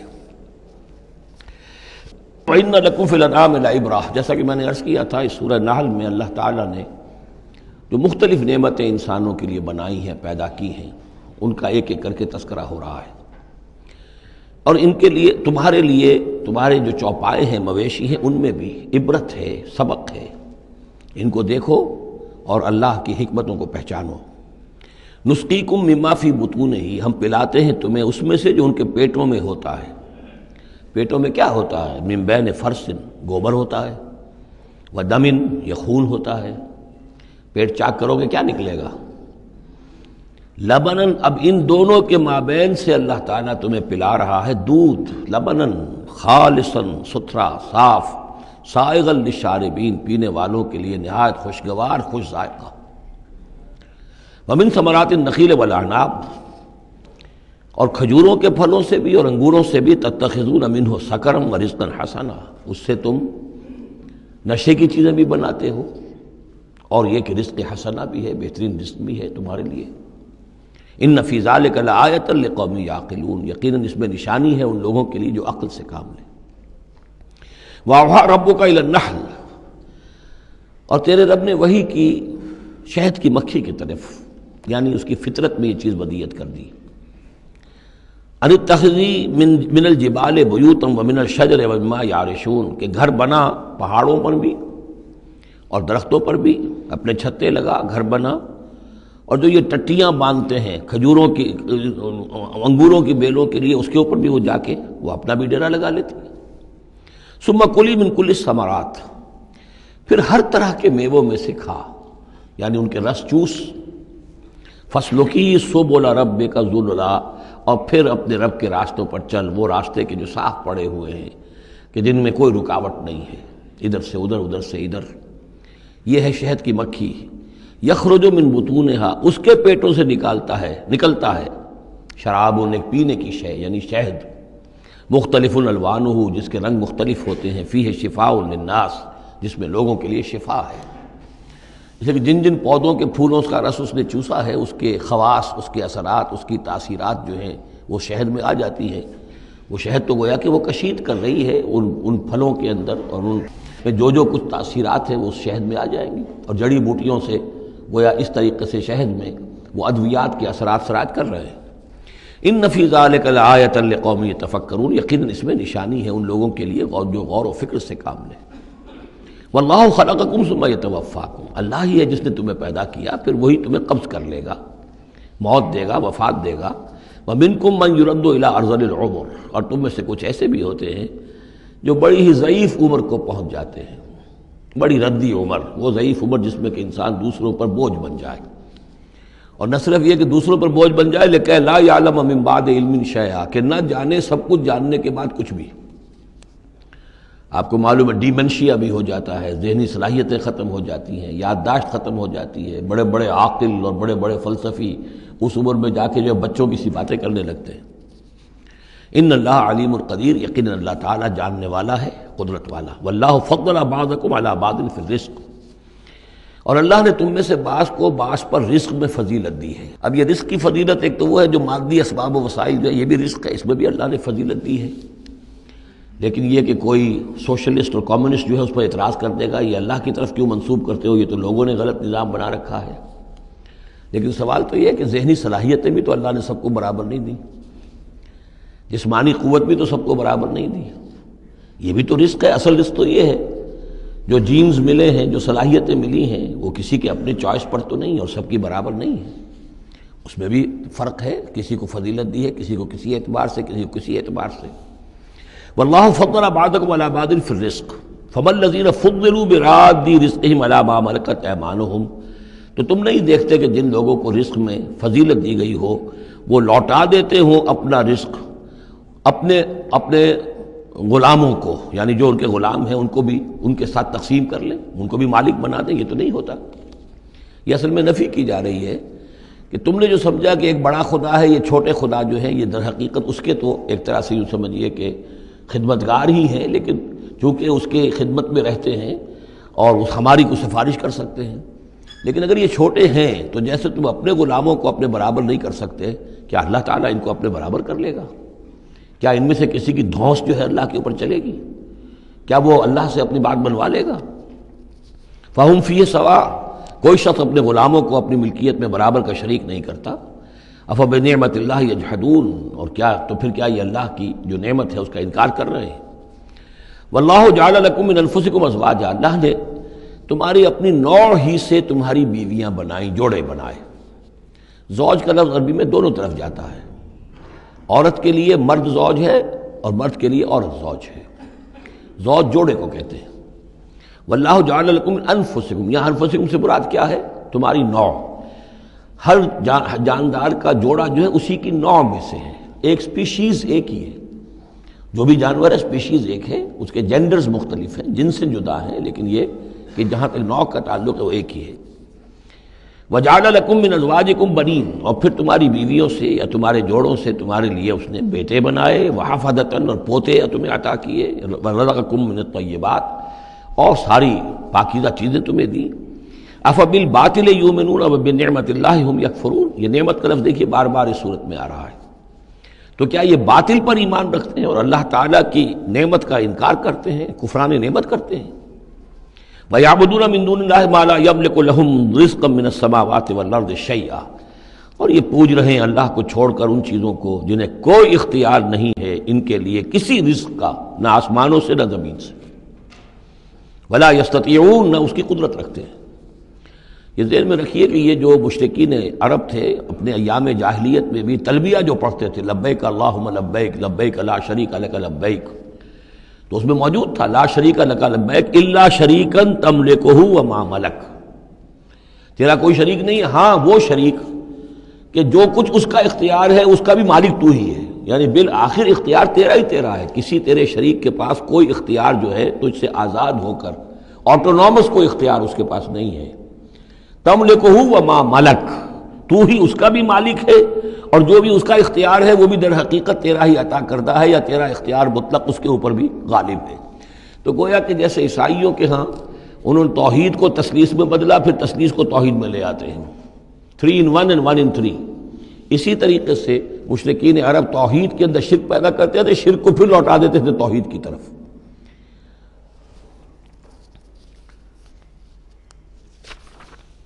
فلا تضربوا للہ الامثال، تو دیکھو اللہ کے لیے کوئی مثالیں بیان نہ کیا کرو، اگرچہ اسی صورت میں ہم پڑھ چکے ہیں وَلِلَّهِ الْمَثَلُ الْأَعْلَىٰ، ظاہر بات ہے کہ اللہ تعالیٰ کی ایک ہستی ہے، بہت بلند و بالا ہے، اصولی طور پر تو ہم یہ کہہ سکتے ہیں کہ اللہ کی مثال یا اللہ کی شان بہت بلند ہے، لیکن کوئی مثال بیان نہیں کر سکتے اس کے لیے۔ مثال جو بھی لائیں گے عالم خلق سے لائیں گے، اپنے ذہن سے لائیں گے، محدود سوچ ہے، محدود تصور ہے، ہماری قوت متخیلہ محدود ہے، جو بھی شے لائیں گے اس محدود سے، وہ ظاہر بات ہے کہ اللہ تعالیٰ کی مطلق اور جو ہستی ہے، ایبسولوٹ ایگزسٹنس جس کی ہے، جس کی ایٹریبیوٹس ایبسولوٹ ہیں، ان کے اوپر اس کو کوئی مثال صادق نہیں آ سکتی۔ اور یہ صحیح بات ہے، اگرچہ دینا پڑتا ہے اللہ کے افعال کے لیے، اللہ تعالیٰ جو کچھ کر رہا ہے، جس طور سے کر رہا ہے، کچھ نہ کچھ الفاظ استعمال کرنے پڑتے، اللہ کا ہاتھ، اللہ کا چہرہ، اللہ کا پاؤں، اللہ کا تخت، اللہ کی کرسی، اللہ کا عرش، اب یہ سب چیزیں آئیں گی، لیکن یہ کہ ان کی اصل حقیقت کو ہم بالکل نہیں جانتے، اور ہم خود کوئی مثال بیان کریں اللہ کے لیے اس سے روک دیا گیا۔ فلا تضربوا للہ الامثال، چنانچہ یہ بات جو آئی ہے سورہ شورى میں تو بلکہ کیٹیگوریکلی آئی ہے، لیس کمثلہ شیء، اس کے مثال کسی کوئی شے بھی موجود نہیں۔ ان اللہ یعلم وانتم لا تعلمون، اللہ جانتا ہے تم نہیں جانتے۔ ضرب اللہ مثلا عبدا مملوکا، اللہ نے ایک مثال بیان کی ہے تمہارے لیے ان کے شرک کی نفی کے لیے۔ عبدا مملوکا، ایک بندہ ہے، غلام ہے، مملوک ہے، لا یقدر علی شیء، اس کا کوئی اختیار ہے ہی نہیں، کچھ کر ہی نہیں سکتا، ایک وہ بندہ ہے۔ وَمَن رَزَقْنَاهُ مِنَّا رِزْقًا حَسَنًا، اور ایک شخص وہ ہے جس کو ہم نے اپنے پاس سے بڑا اچھا رزق دیا ہے، رزق میں مال بھی آ سکتا ہے، علم بھی آ سکتا ہے۔ فَهُوَ يُنْفِقُ مِنْهُ سِرًّا وَجَهْرًا، پھر وہ خرچ کرتا ہے اس میں سے کھلے بھی اور چھپے بھی، یعنی مال بھی خرچ کر رہا ہے، اگر علم دیا ہے تو علم تقسیم کر رہا ہے، لوگوں کو پہنچا رہا ہے، تعلیم دے رہا ہے، تلقین کر رہا ہے، نصیحت کر رہا ہے۔ هل يستوون، کیا یہ برابر ہو جائیں گے؟ الحمدللہ، کل تعریف اور شکر اللہ کے لیے ہے، بل اکثرہم لا یعلمون، لیکن اکثریت جو ہے علم نہیں رکھتی۔ یعنی اللہ کے ایک وہ بندے ہیں کہ جو اس کے کام میں لگے ہوئے ہیں، امر بالمعروف نہی عن المنکر کر رہے ہیں، علم پھیلا رہے ہیں، یا اللہ نے مال دیا ہے تو اس کے دین کے لیے خرچ کر رہے ہیں، یا ابنائے نو میں سے جو لوگ ضرورت مند ہیں، محتاج ہیں، ان کو دے رہے ہیں، اور ایک وہ ہے کہ جس کے ہاتھ میں کچھ ہے ہی نہیں، اختیار ہی نہیں ہے، وہ کچھ کر ہی نہیں سکتا، تو یہ برابر کیسے ہو جائے گا؟ ضرب اللہ مثلا رجلین، اب اللہ نے ایک دو اور انسانوں کی مثال بیان کی۔ احدہما ابکم لا یقدر علی شیء وہو کل علی مولاه، ایک شخص کے دو غلام ہیں، ایک جو ہے ان میں سے وہ گونگا ہے اور وہ کسی کام کی صلاحیت نہیں رکھتا، اور وہ تو اپنے آقا کے اوپر بوجھ بنا ہوا ہے، روٹی تو توڑتا ہے، کھانا تو کھاتا ہے، اس میں صلاحیت کوئی ہے ہی نہیں، کوئی کام کر نہیں سکتا۔ غلام جو لوگ ہوتے تھے آقاؤں کے، وہ کما کے بھی لاتے تھے، اور ان کی کمائی سے جو ہے وہ لوگ پھر عیش کرتے تھے۔ لیکن ایک غلام ایسا ہے، نکما ہے، ابکم لا یقدر علی شیء وہو کل علی مولاه اینما یوجہہ لا یأتی بخیر، جہاں کہیں بھی وہ آقا اس کو بھیجتا ہے وہ کوئی خیر لے کر نہیں آتا، نہ کوئی نفع کی بات، نہ کوئی نفع۔ هل یستوی ہوا، کیا برابر ہوگا وہ بندہ، وہ غلام، ومن یامر بالعدل، اور ایک اور غلام اس کا ایسا ہے کہ جو حکم دیتا ہے عدل کا، وہو علی صراط مستقیم، اور وہ سیدھی راہ پر قائم ہے۔ یہ مثال دے رہا اللہ تعالیٰ اپنے غلاموں کی کہ میرے بھی تو غلام، تم سب میرے غلام ہو۔ ایک میرے وہ غلام ہے کہ جو میرے رزق کو جو ہے وہ تو کھا رہے ہیں، پی رہے ہیں، لیکن میرا کام کوئی نہیں کر رہے، میرے دین کی خدمت کوئی نہیں کر رہے، میری کتاب کی خدمت نہیں کر رہے، میری مخلوق کی خدمت نہیں کر رہے، خدمت خلق نہیں کر رہے، روٹیاں توڑ رہے ہیں، میرے دیے ہوئے رزق میں سے جو ہے وہ کھا پی رہے ہیں، عیش کر رہے ہیں۔ یہ اس غلام کے مانند ہے کہ جو اپنے آقا پر بوجھ بنا ہوا ہے، اور ایک غلام وہ ہے کہ جو اس خدمت میں لگا ہوا ہے، نیکی کا حکم دے رہا ہے، بدی سے روک رہا ہے، دین کی خدمت میں لگا ہوا ہے، دین کو قائم کرنے کی جد و جہد میں تن من دھن لگا رہا ہے۔ وَهُوَ عَلَىٰ صِرَاطٍ مُسْتَقِيمٍ وَلِلَّهِ غَيْبُ السَّمَاوَاتِ وَالْأَرْضِ، آسمانوں اور زمین کے سارے بھید، ساری کھلی باتیں، ساری چھپی باتیں اللہ ہی کے لیے ہیں۔ وَمَا أَمْرُ السَّاعَةِ إِلَّا كَلَمْحِ الْبَصَرِ، اور قیامت کا معاملہ تو بس ایسے ہوگا جیسے ایک نگاہ کا لپک جانا، اچانک آ جائے، او ہوا اقرب، یا شاید وہ اس سے بھی قریب تر ہو۔ ان اللہ علی کل شیء قدیر، یقیناً اللہ تعالیٰ ہر چیز پر قادر ہے۔ واللہ اخرجکم من بطون امہاتکم لا تعلمون شیئا، اللہ نے تمہیں نکالا تمہاری ماؤں کے پیٹوں سے کہ تم کچھ شے نہیں جانتے تھے، کوئی علم نہیں تھا۔ واقعہ یہ ہے کہ انسان کا بچہ جس قدر کمزور اور ضعیف ہوتا ہے شاید کسی حیوان کا بچہ اتنا کمزور نہیں ہوتا۔ آپ نے بکری کے بچے کو دیکھا ہوگا، نوزائیدہ کو، وہ تھوڑی دیر بس اس کی ٹانگیں لڑکھڑاتی ہیں، بس تھوڑی دیر، فوراً ہی ولادت کے بعد ٹانگوں پہ کھڑا ہوتا ہے۔ لیکن یہ کہ انسان کا بچہ جتنا لا علم، جتنا ضعیف، جتنا کمزور، جتنا ڈیپینڈنٹ، جتنا محتاج ہوتا ہے۔ واللہ اخرجکم من بطون امہاتکم لا تعلمون شیئا وجعل لکم السمع والابصار والافئدہ لعلکم تشکرون۔ پھر اللہ نے تمہیں سماعت دی، بصارت دی اور افئدہ دیے۔ یہ افئدہ کا جو عام طور پہ ترجمہ جو ہے آپ نے دیکھا ہوگا دل لکھا ہوتا ہے، مجھے اس سے اختلاف ہے۔ میرے نزدیک افئدہ جو ہے اس سے مراد جو ہے عقل ہے، لیکن یہ میں اس پر گفتگو کروں گا اگلی صورت میں انشاءاللہ۔ ان السمع والبصر والفؤاد کل اولئک کان عنہ مسئولا، وہ جو آیت ہے سورہ بنی اسرائیل کی، وہ اس موضوع کے اوپر اہم ترین ہے۔ پھر اللہ تعالیٰ نے تمہیں کان اور آنکھیں دی اور عقل دی۔ یہ اصل میں ریلیشن شپ یہ ہے کہ یہ سینس ڈیٹا ہے، آنکھوں سے، کانوں سے یہ ڈیٹا، جیسے کہ آپ آج کل کمپیوٹر میں ڈیٹا جو ہے فیڈ کرتے ہیں اس کے اندر، پھر وہ اس کو پروسیس کرتا ہے، پھر وہ انفر کرتا ہے، پچھلی میموری کے ساتھ ٹیلی کرتا ہے، پھر اس سے کوئی نیا نتیجہ نکالتا ہے۔ تو یہ جو برین کمپیوٹر یہاں رکھا ہوا ہے، یہ ہے جس کو کہ سینس ڈیٹا جا رہا ہے، آنکھوں سے، کانوں سے، چھو کر، چکھ کر، سونگھ کر، جو بھی صلاحیتیں ہمارے اندر ہیں ان سے وہ سارا سینس ڈیٹا جو ہے وہ وہاں جا کر پھر پروسیس ہوتا ہے، اس کو پروسیس کر کے اس سے نتیجہ نکالتا ہے، وہ ہے عقل، وہ جو انسان کے اندر یہ ذہن اس دماغ میں جو رکھا گیا ہے۔ فؤاد سے میرے نزدیک مراد یہ ہے، اور میں اس پر جازم ہوں۔ وَجَعَلَ لَكُمُ السَّمْعَ وَالْأَبْصَارَ وَالْأَفْئِدَةَ لَعَلَّكُمْ تَشْكُرُونَ، تاکہ تم شکر کرو، ان چیزوں کا، ان نعمتوں کا حق مانو، حق ادا کرو، ان چیزوں کو، ان نعمتوں کو صحیح طریقے سے استعمال کرو۔ أَلَمْ يَرَوْا إِلَى الطَّيْرِ مُسَخَّرَاتٍ فِي جَوِّ السَّمَاءِ، کیا یہ دیکھتے نہیں پرندوں کو کہ وہ فضا کی اس خالی خلا کے اندر حکم یہ بالکل مسخر ہیں، یعنی اللہ تعالیٰ کے حکم کے مطابق جو ہے تیر رہے ہیں۔ ما یمسکہن الا اللہ، انہیں نہیں تھاما ہوا ہے کسی نے سوائے اللہ کے۔ ان فی ذلک لآیات لقوم یؤمنون، یقیناً اس میں نشانیاں ہیں ان لوگوں کے لیے جو ماننا چاہیں یا جو ایمان رکھتے ہوں۔ واللہ جعل لکم من بیوتکم سکنا، اور اللہ تعالیٰ نے تمہارے لیے تمہارے گھروں میں سکون اور سکونت کی جگہ، رہنے کی جگہ تمہیں فراہم کی ہے۔ وجعل لکم من جلود الانعام،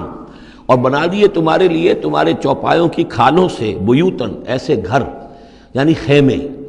یہ جانوروں کے کھالوں کے خیمے بناتے تھے تاکہ یہاں خیمہ، یہاں اکھاڑا وہاں لگا دیا، وہاں سے اکھاڑا وہاں لگا دیا، وہ ہلکا رہتا تھا کھانا بدوش لوگوں کے لیے۔ تم ان کی کھالوں سے بنا لیتے ہو گھر، تستخفونہا، جو تمہیں بڑے ہلکے رہتے ہیں تمہارے لیے، یوم ذانکم، جس دن کہ تم سفر میں ہو، و یوم اقامتکم، اور جب تم کہیں اقامت کرنا چاہو۔ وہی خیمے اتارے اونٹ کے پیٹھ کے اوپر سے، وہاں گاڑا، رات کو اس کے اندر آرام کر لیا۔ وَمِنْ أَصْوَافِهَا، اب یہ تین الفاظ آ رہے ہیں جو کہا تھا دفء، تمہارے لیے جڑاول ہے ان میں، انہی حیوانات میں وہ ریشہ پیدا کر رکھا ہے ہم نے، فائبر، جس فائبر کے ذریعے سے کہ تم کپڑا بنتے ہو، اب کاٹن فائبر ہے یا اب آرٹیفیشل فائبرز آ گئے ہیں، لیکن سب سے پہلے جو چیز انسان کو ملی تھی وہ تو حیوانات کے جو یہ ان چوپایوں کے جو بال ہیں ان سے ہی انسان نے کچھ چیزوں کو بننا سیکھا تھا۔ من اسوافہا، صوف کہتے ہیں بھیڑوں کی ان کو، واوبارہا، وبر کہتے ہیں جو کہ یہ ببریاں کہلاتی ہیں اونٹ کی، ان کے جو بال ہوتے ہیں، واشعارہا، اور بکریوں کے بال اشعار کہلاتے ہیں۔ تم ان سے، صوف سے اور ببروں سے اور بکریوں کے بالوں سے، اساساً و متاعاً، تم سامان بناتے ہو، اپنے برتنے کی چیزیں بنا لیتے ہو، الی حین، ایک خاص وقت تک کے لیے۔ واللہ جعل لکم مما خلق ظلالا، اور اللہ تعالیٰ نے تمہارے لیے جو کچھ اس نے پیدا کیا ہے اس کے ذریعے سے سایہ فراہم کیا ہے۔ درختوں کا سایہ تمہیں ملتا ہے، کسی اور چیز کا سایہ اللہ تعالیٰ تمہیں دیتا ہے۔ وجعل لکم من الجبال اکنانا، اور تمہیں پہاڑوں کے اندر چھپنے کی جگہ دے دی ہے، یعنی غاریں ہوتی ہیں، ظاہر بات ہے طوفان جب آتے ہیں اور بڑی تیز ہوا جب چل رہی ہوتی ہے تو پہاڑوں ہی کے اندر وہ کھو موجود ہوتی ہے، وہ غاریں ہوتی ہیں کہ ان میں لوگ پناہ لیتے ہیں۔ وجعل لکم سرابیل تقیکم الحر، اور تمہارے لیے ایسے کرتے بنا دیے، لباس بنا دیے جو تمہیں گرمی سے بچاتے ہیں۔ وسرابیل تقیکم باسکم، اور ایسے کرتے یعنی جو ذرا بختر ہوتے تھے کہ جو تمہاری لڑائی کے اندر تمہیں بچاتے ہیں۔ کذالک یتم نعمتہ، نعمت کے لفظ کو پھر نوٹ کیجئے، اس طرح اللہ تعالیٰ اتمام فرما رہا ہے اپنی نعمتوں کا علیکم، تم پر، لعلکم تسلمون، تاکہ تم سر تسلیم خم کرو اور اطاعت کی روش اختیار کرو۔ فَإِن تَوَلَّوْا، تو پھر اے نبی اگر یہ رخ موڑ لیں، پیٹھ موڑ لیں، فَإِنَّمَا عَلَيْكَ الْبَلَاغُ الْمُبِينُ، تو آپ پر تو بس صاف صاف پہنچا دینے کی ذمہ داری ہے۔ یعرفون نعمت اللہ ثم ینکرونہا، یہ اللہ کی نعمتوں کو پہچانتے ہیں پھر منکر ہو جاتے ہیں۔ وَأَكْثَرُهُمُ الْكَافِرُونَ، اور ان کی اکثریت جو ہے وہ ناشکروں پر مشتمل ہے۔ وَيَوْمَ نَبْعَثُ مِن كُلِّ أُمَّةٍ شَهِيدًا، اب یہ جو مضمون جو ہے شہادت حق کا جو سورہ بقرہ میں آیا تھا، وَكَذَلِكَ جَعَلْنَاكُمْ أُمَّةً وَسَطًا لِتَكُونُوا شُهَدَاءَ عَلَى النَّاسِ وَيَكُونَ الرَّسُولُ عَلَيْكُمْ شَهِيدًا۔ اس کے بعد سورہ نساء میں آیا، ایک تو یہ آیا کہ اللہ کے گواہ بن کر کھڑے ہو جاؤ، پھر آگے چل کر آیا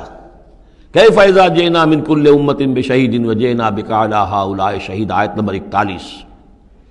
وہ مضمون یہاں پھر دو مرتبہ اس صورت میں آ رہا ہے۔ وَيَوْمَ نَبْعَثُ مِن كُلِّ أُمَّةٍ شَهِيدًا، جس دن کو اٹھائیں گے ہم ہر امت میں سے ایک شہید۔ کون ہوگا وہ؟ جسے رسول کی حیثیت سے اس امت کو کی طرف بھیجا تھا۔ فَلَنَسْأَلَنَّ الَّذِينَ أُرْسِلَ إِلَيْهِمْ وَلَنَسْأَلَنَّ الْمُرْسَلِينَ، سورہ اعراف کی آیت نمبر 6۔ سب سے پہلے وہ جسے ہم کہتے ہیں پروزیکیوشن وٹنس کی حیثیت سے، عدالت کا گواہ، سرکاری گواہ کی حیثیت سے رسول کھڑا ہوگا، اور رسول یہ کہے گا کہ اللہ تیرا جو پیغام مجھ تک آیا تھا اس قوم کے لیے، میری قوم کے لیے، میں نے انہیں پہنچا دیا تھا۔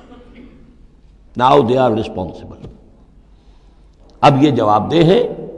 اب ان سے محاسبہ ہو سکتا ہے۔ تو یہ ہے نبی جو ہے گویا کہ اپنی قوم کے خلاف گواہی دے گا۔ اگر نبی یہ گواہی نہ دے تو وہ کہیں کہہ سکتے تھے اللہ ہمیں تو بات پہنچی نہیں، ہم بات سمجھے نہیں تھے۔ نبی کہے گا میں نے سمجھا دیا تھا، کھول کھول کر سمجھا دیا تھا، کوئی اشتباہ نہیں چھوڑا تھا، پورا مبرہن کر دی تھی بات، دودھ کا دودھ پانی کا پانی بالکل علیحدہ کر دیا تھا، کیسے انکار کریں گے؟ وَيَوْمَ نَبْعَثُ مِن كُلِّ أُمَّةٍ شَهِيدًا ثُمَّ لَا يُؤْذَنُ لِلَّذِينَ كَفَرُوا وَلَا هُمْ يُسْتَعْتَبُونَ، پھر ان کافروں کو نہ کوئی اجازت ملے گی اور نہ انہیں لیو فار اپیل ملے گی کہ کھڑے ہو کر کسی طریقے سے کوئی عذر جو ہے وہ تراش کر کچھ اپنے آپ کو بچانے کی کوشش کریں۔ وَإِذَا رَأَى الَّذِينَ ظَلَمُوا الْعَذَابَ، اور جس وقت کہ یہ ظالم اور یہ کافر اور گناہ گار دیکھیں گے عذاب کو، فَلَا يُخَفَّفُ عَنْهُمْ، تو پھر اب ان سے تخفیف نہیں کی جائے گی اس عذاب میں، وَلَا هُمْ يُنظَرُونَ، اور نہ ہی انہیں کبھی کوئی مہلت ملے گی، کوئی وقفہ نہیں ہوگا، وہ مسلسل ہوگا۔ وَإِذَا رَأَى الَّذِينَ أَشْرَكُوا شُرَكَاءَهُمْ، اور جب وہ دیکھیں گے مشرک لوگ اپنے شرکاء کو، وہ جا رہے ہیں عبد القادر جیلانی جن کے نام کی دہائی ہم دیا کرتے تھے، قالوا ربنا هؤلاء شركاؤنا، اب ظاہر بات ہے ان کا رتبہ بلند ہوگا آخرت میں، وہ اللہ کے ولی ہیں، یا حضرت عیسیٰ ہوں گے اللہ ہم اس کو پوجا کرتے تھے، ہمارا خیال تو یہ تھا کہ وہ سولی چڑھ کر ہماری طرف سے کفارہ بن ہی چکا ہے، یہ عیسیٰ جو ہے ہم نے تو اس کو پوجا تھا۔ تو وہ کہیں گے ربنا هؤلاء شركاؤنا الذين كنا ندعو من دونك، یہ ہیں وہ شرکاء جن کو ہم تیرے سوا پکارا کرتے تھے دنیا میں، فالقوا اليهم القول انكم لكاذبون، تو وہ مقدس ہستیاں یہ کہیں گی تم جھوٹ بول رہے ہو، بکواس کر رہے ہو، تمہارا ہم سے کوئی تعلق نہیں۔ یہ پہلے بھی آ چکا ہے کہ ہم تمہاری عبادت سے اور تمہاری ساری چیخ پکار سے ہم بالکل غافل ہیں، ہمیں کچھ پتہ نہیں تم کیا کرتے رہے ہو، ہمارا کوئی تعلق تم سے نہیں۔ فَأَلْقَوْا إِلَيْهِمُ الْقَوْلَ إِنَّكُمْ لَكَاذِبُونَ، تم جھوٹے ہو۔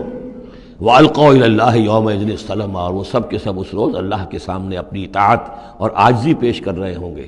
وَضَلَّ عَنْهُمْ مَا كَانُوا يَفْتَرُونَ، اور جو افطرا انہوں نے کر رکھے تھے، ان کے نام پر عقیدے گھڑے ہوئے تھے، وہ بچا لیں گے اور وہ چھڑا لیں گے، اور وہ کفارہ بن چکے ہیں، وہ ہمارے گناہوں کی طرف سے پہلے ہی جو ہے کفارہ بن کر وہ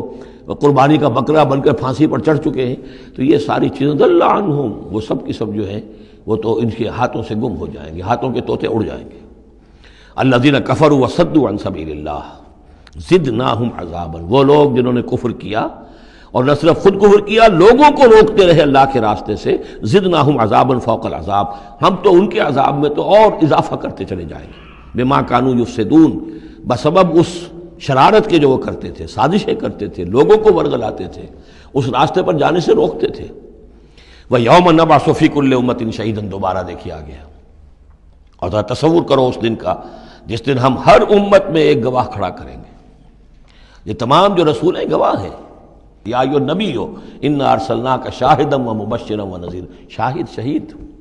گواہ، اسی معنی میں سورہ مزمل میں آیا ہے، تمہارے پاس ہمارا رسول آ گیا ہے، جیسے کہ فرعون کے پاس رسول آیا تھا، فعصى فرعون الرسول فاخذناه اخذا وبیلا،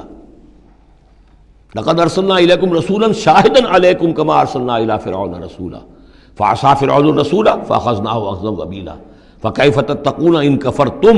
يوما يجعل الولدان شيبا وَيَوْمَ نَبْعَثُ فِي كُلِّ أُمَّةٍ شَهِيدًا عَلَيْهِمْ مِنْ أَنفُسِهِمْ، ان کے خلاف گواہی دینے، ان کے اوپر کھڑے ہو کر گواہی دینے والے انہی میں کے ہوں گے۔ وَجِئْنَا بِكَ شَهِيدًا عَلَىٰ هَٰؤُلَاءِ، یہ بالکل تقریباً وہی آیت جو سورہ نساء میں آ چکی، اور آپ کو کھڑا کریں گے گواہ بنا کر ان کے خلاف۔ اب ہؤلاء میں اشارہ کس کی طرف ہو رہا ہے؟ یہ جو قریش ہیں جن کو حضور نے یہ دعوت پہنچا دی ہے،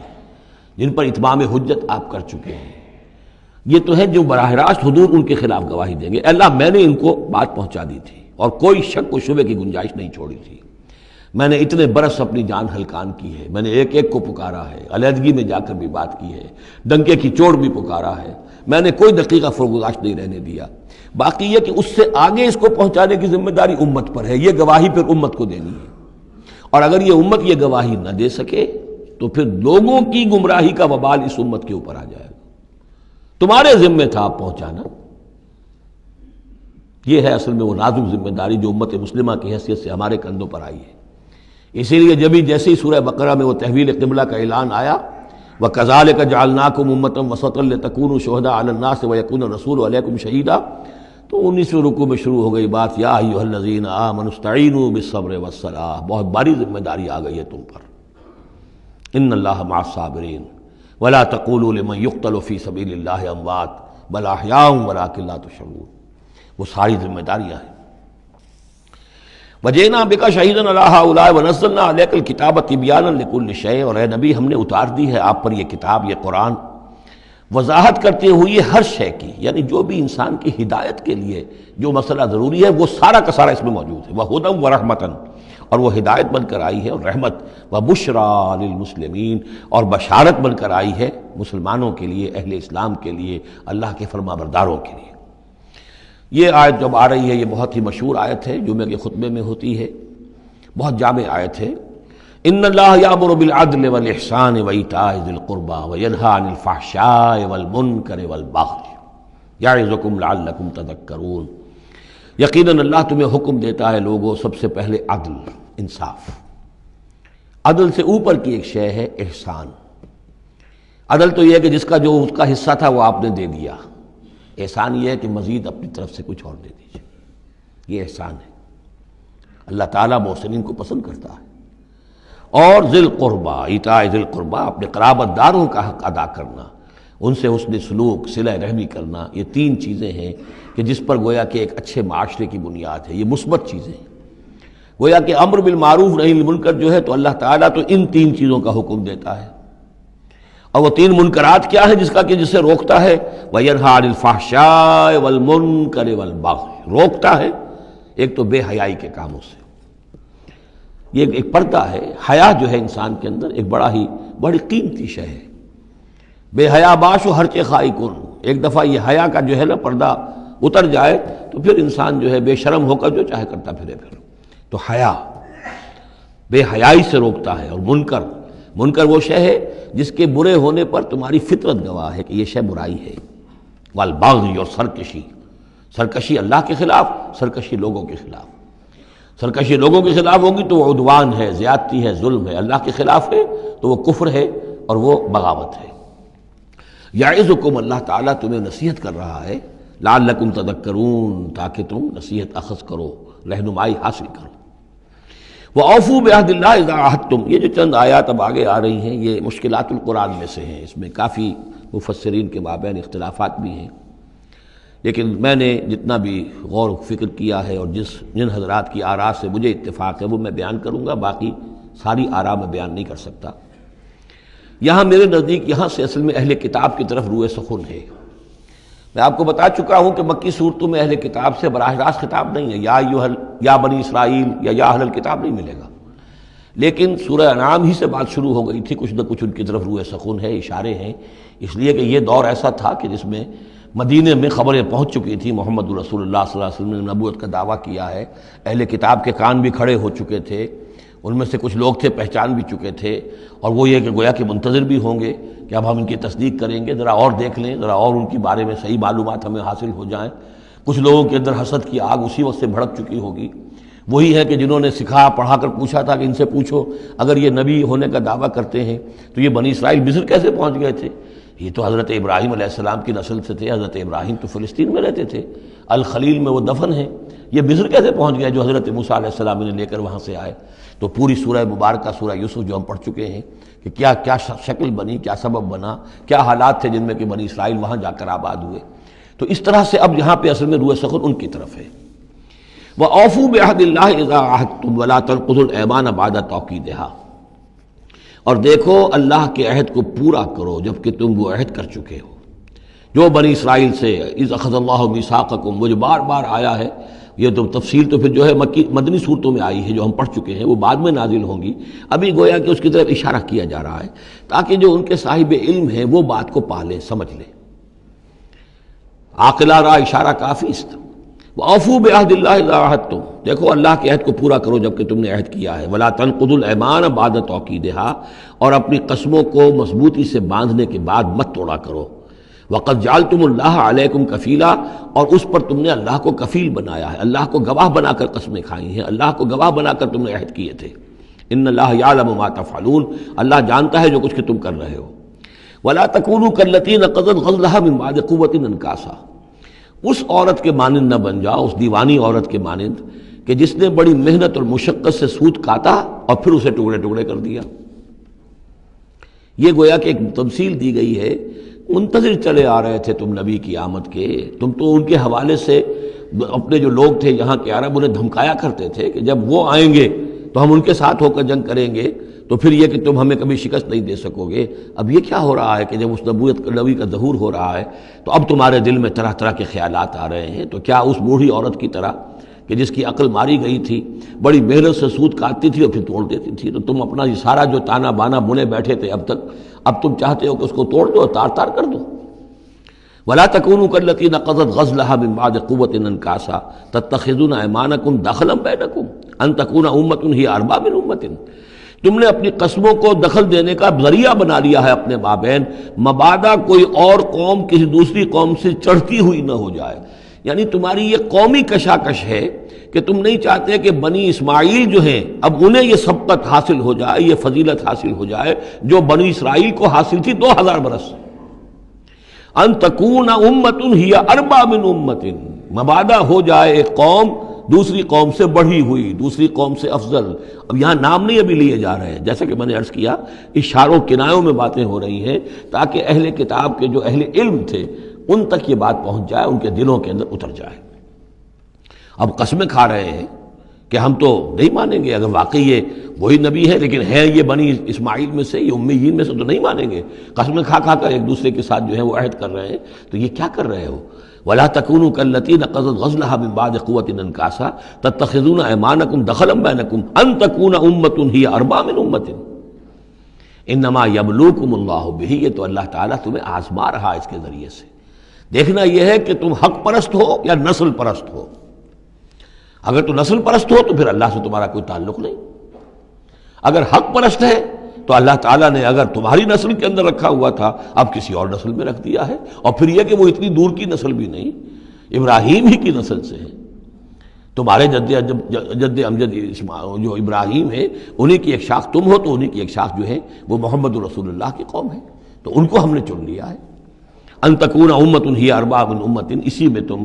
اسی جو ہے بغیم بینہم کے حوالے سے اب تم جو ہے اس آزمائش میں ناکام ہو رہے ہو۔ انما یبلوکم اللہ بہ، یہ تو اللہ تمہاری آزمائش کر رہا ہے۔ وَلَيُبَيِّنَنَّ لَكُمْ يَوْمَ الْقِيَامَةِ مَا كُنتُمْ فِيهِ تَخْتَلِفُونَ، اور پھر اللہ تعالیٰ لازماً ظاہر کر دے گا تمہارے لیے قیامت کے دن جو کچھ کہ تم جس میں اختلاف تم نے کیا تھا۔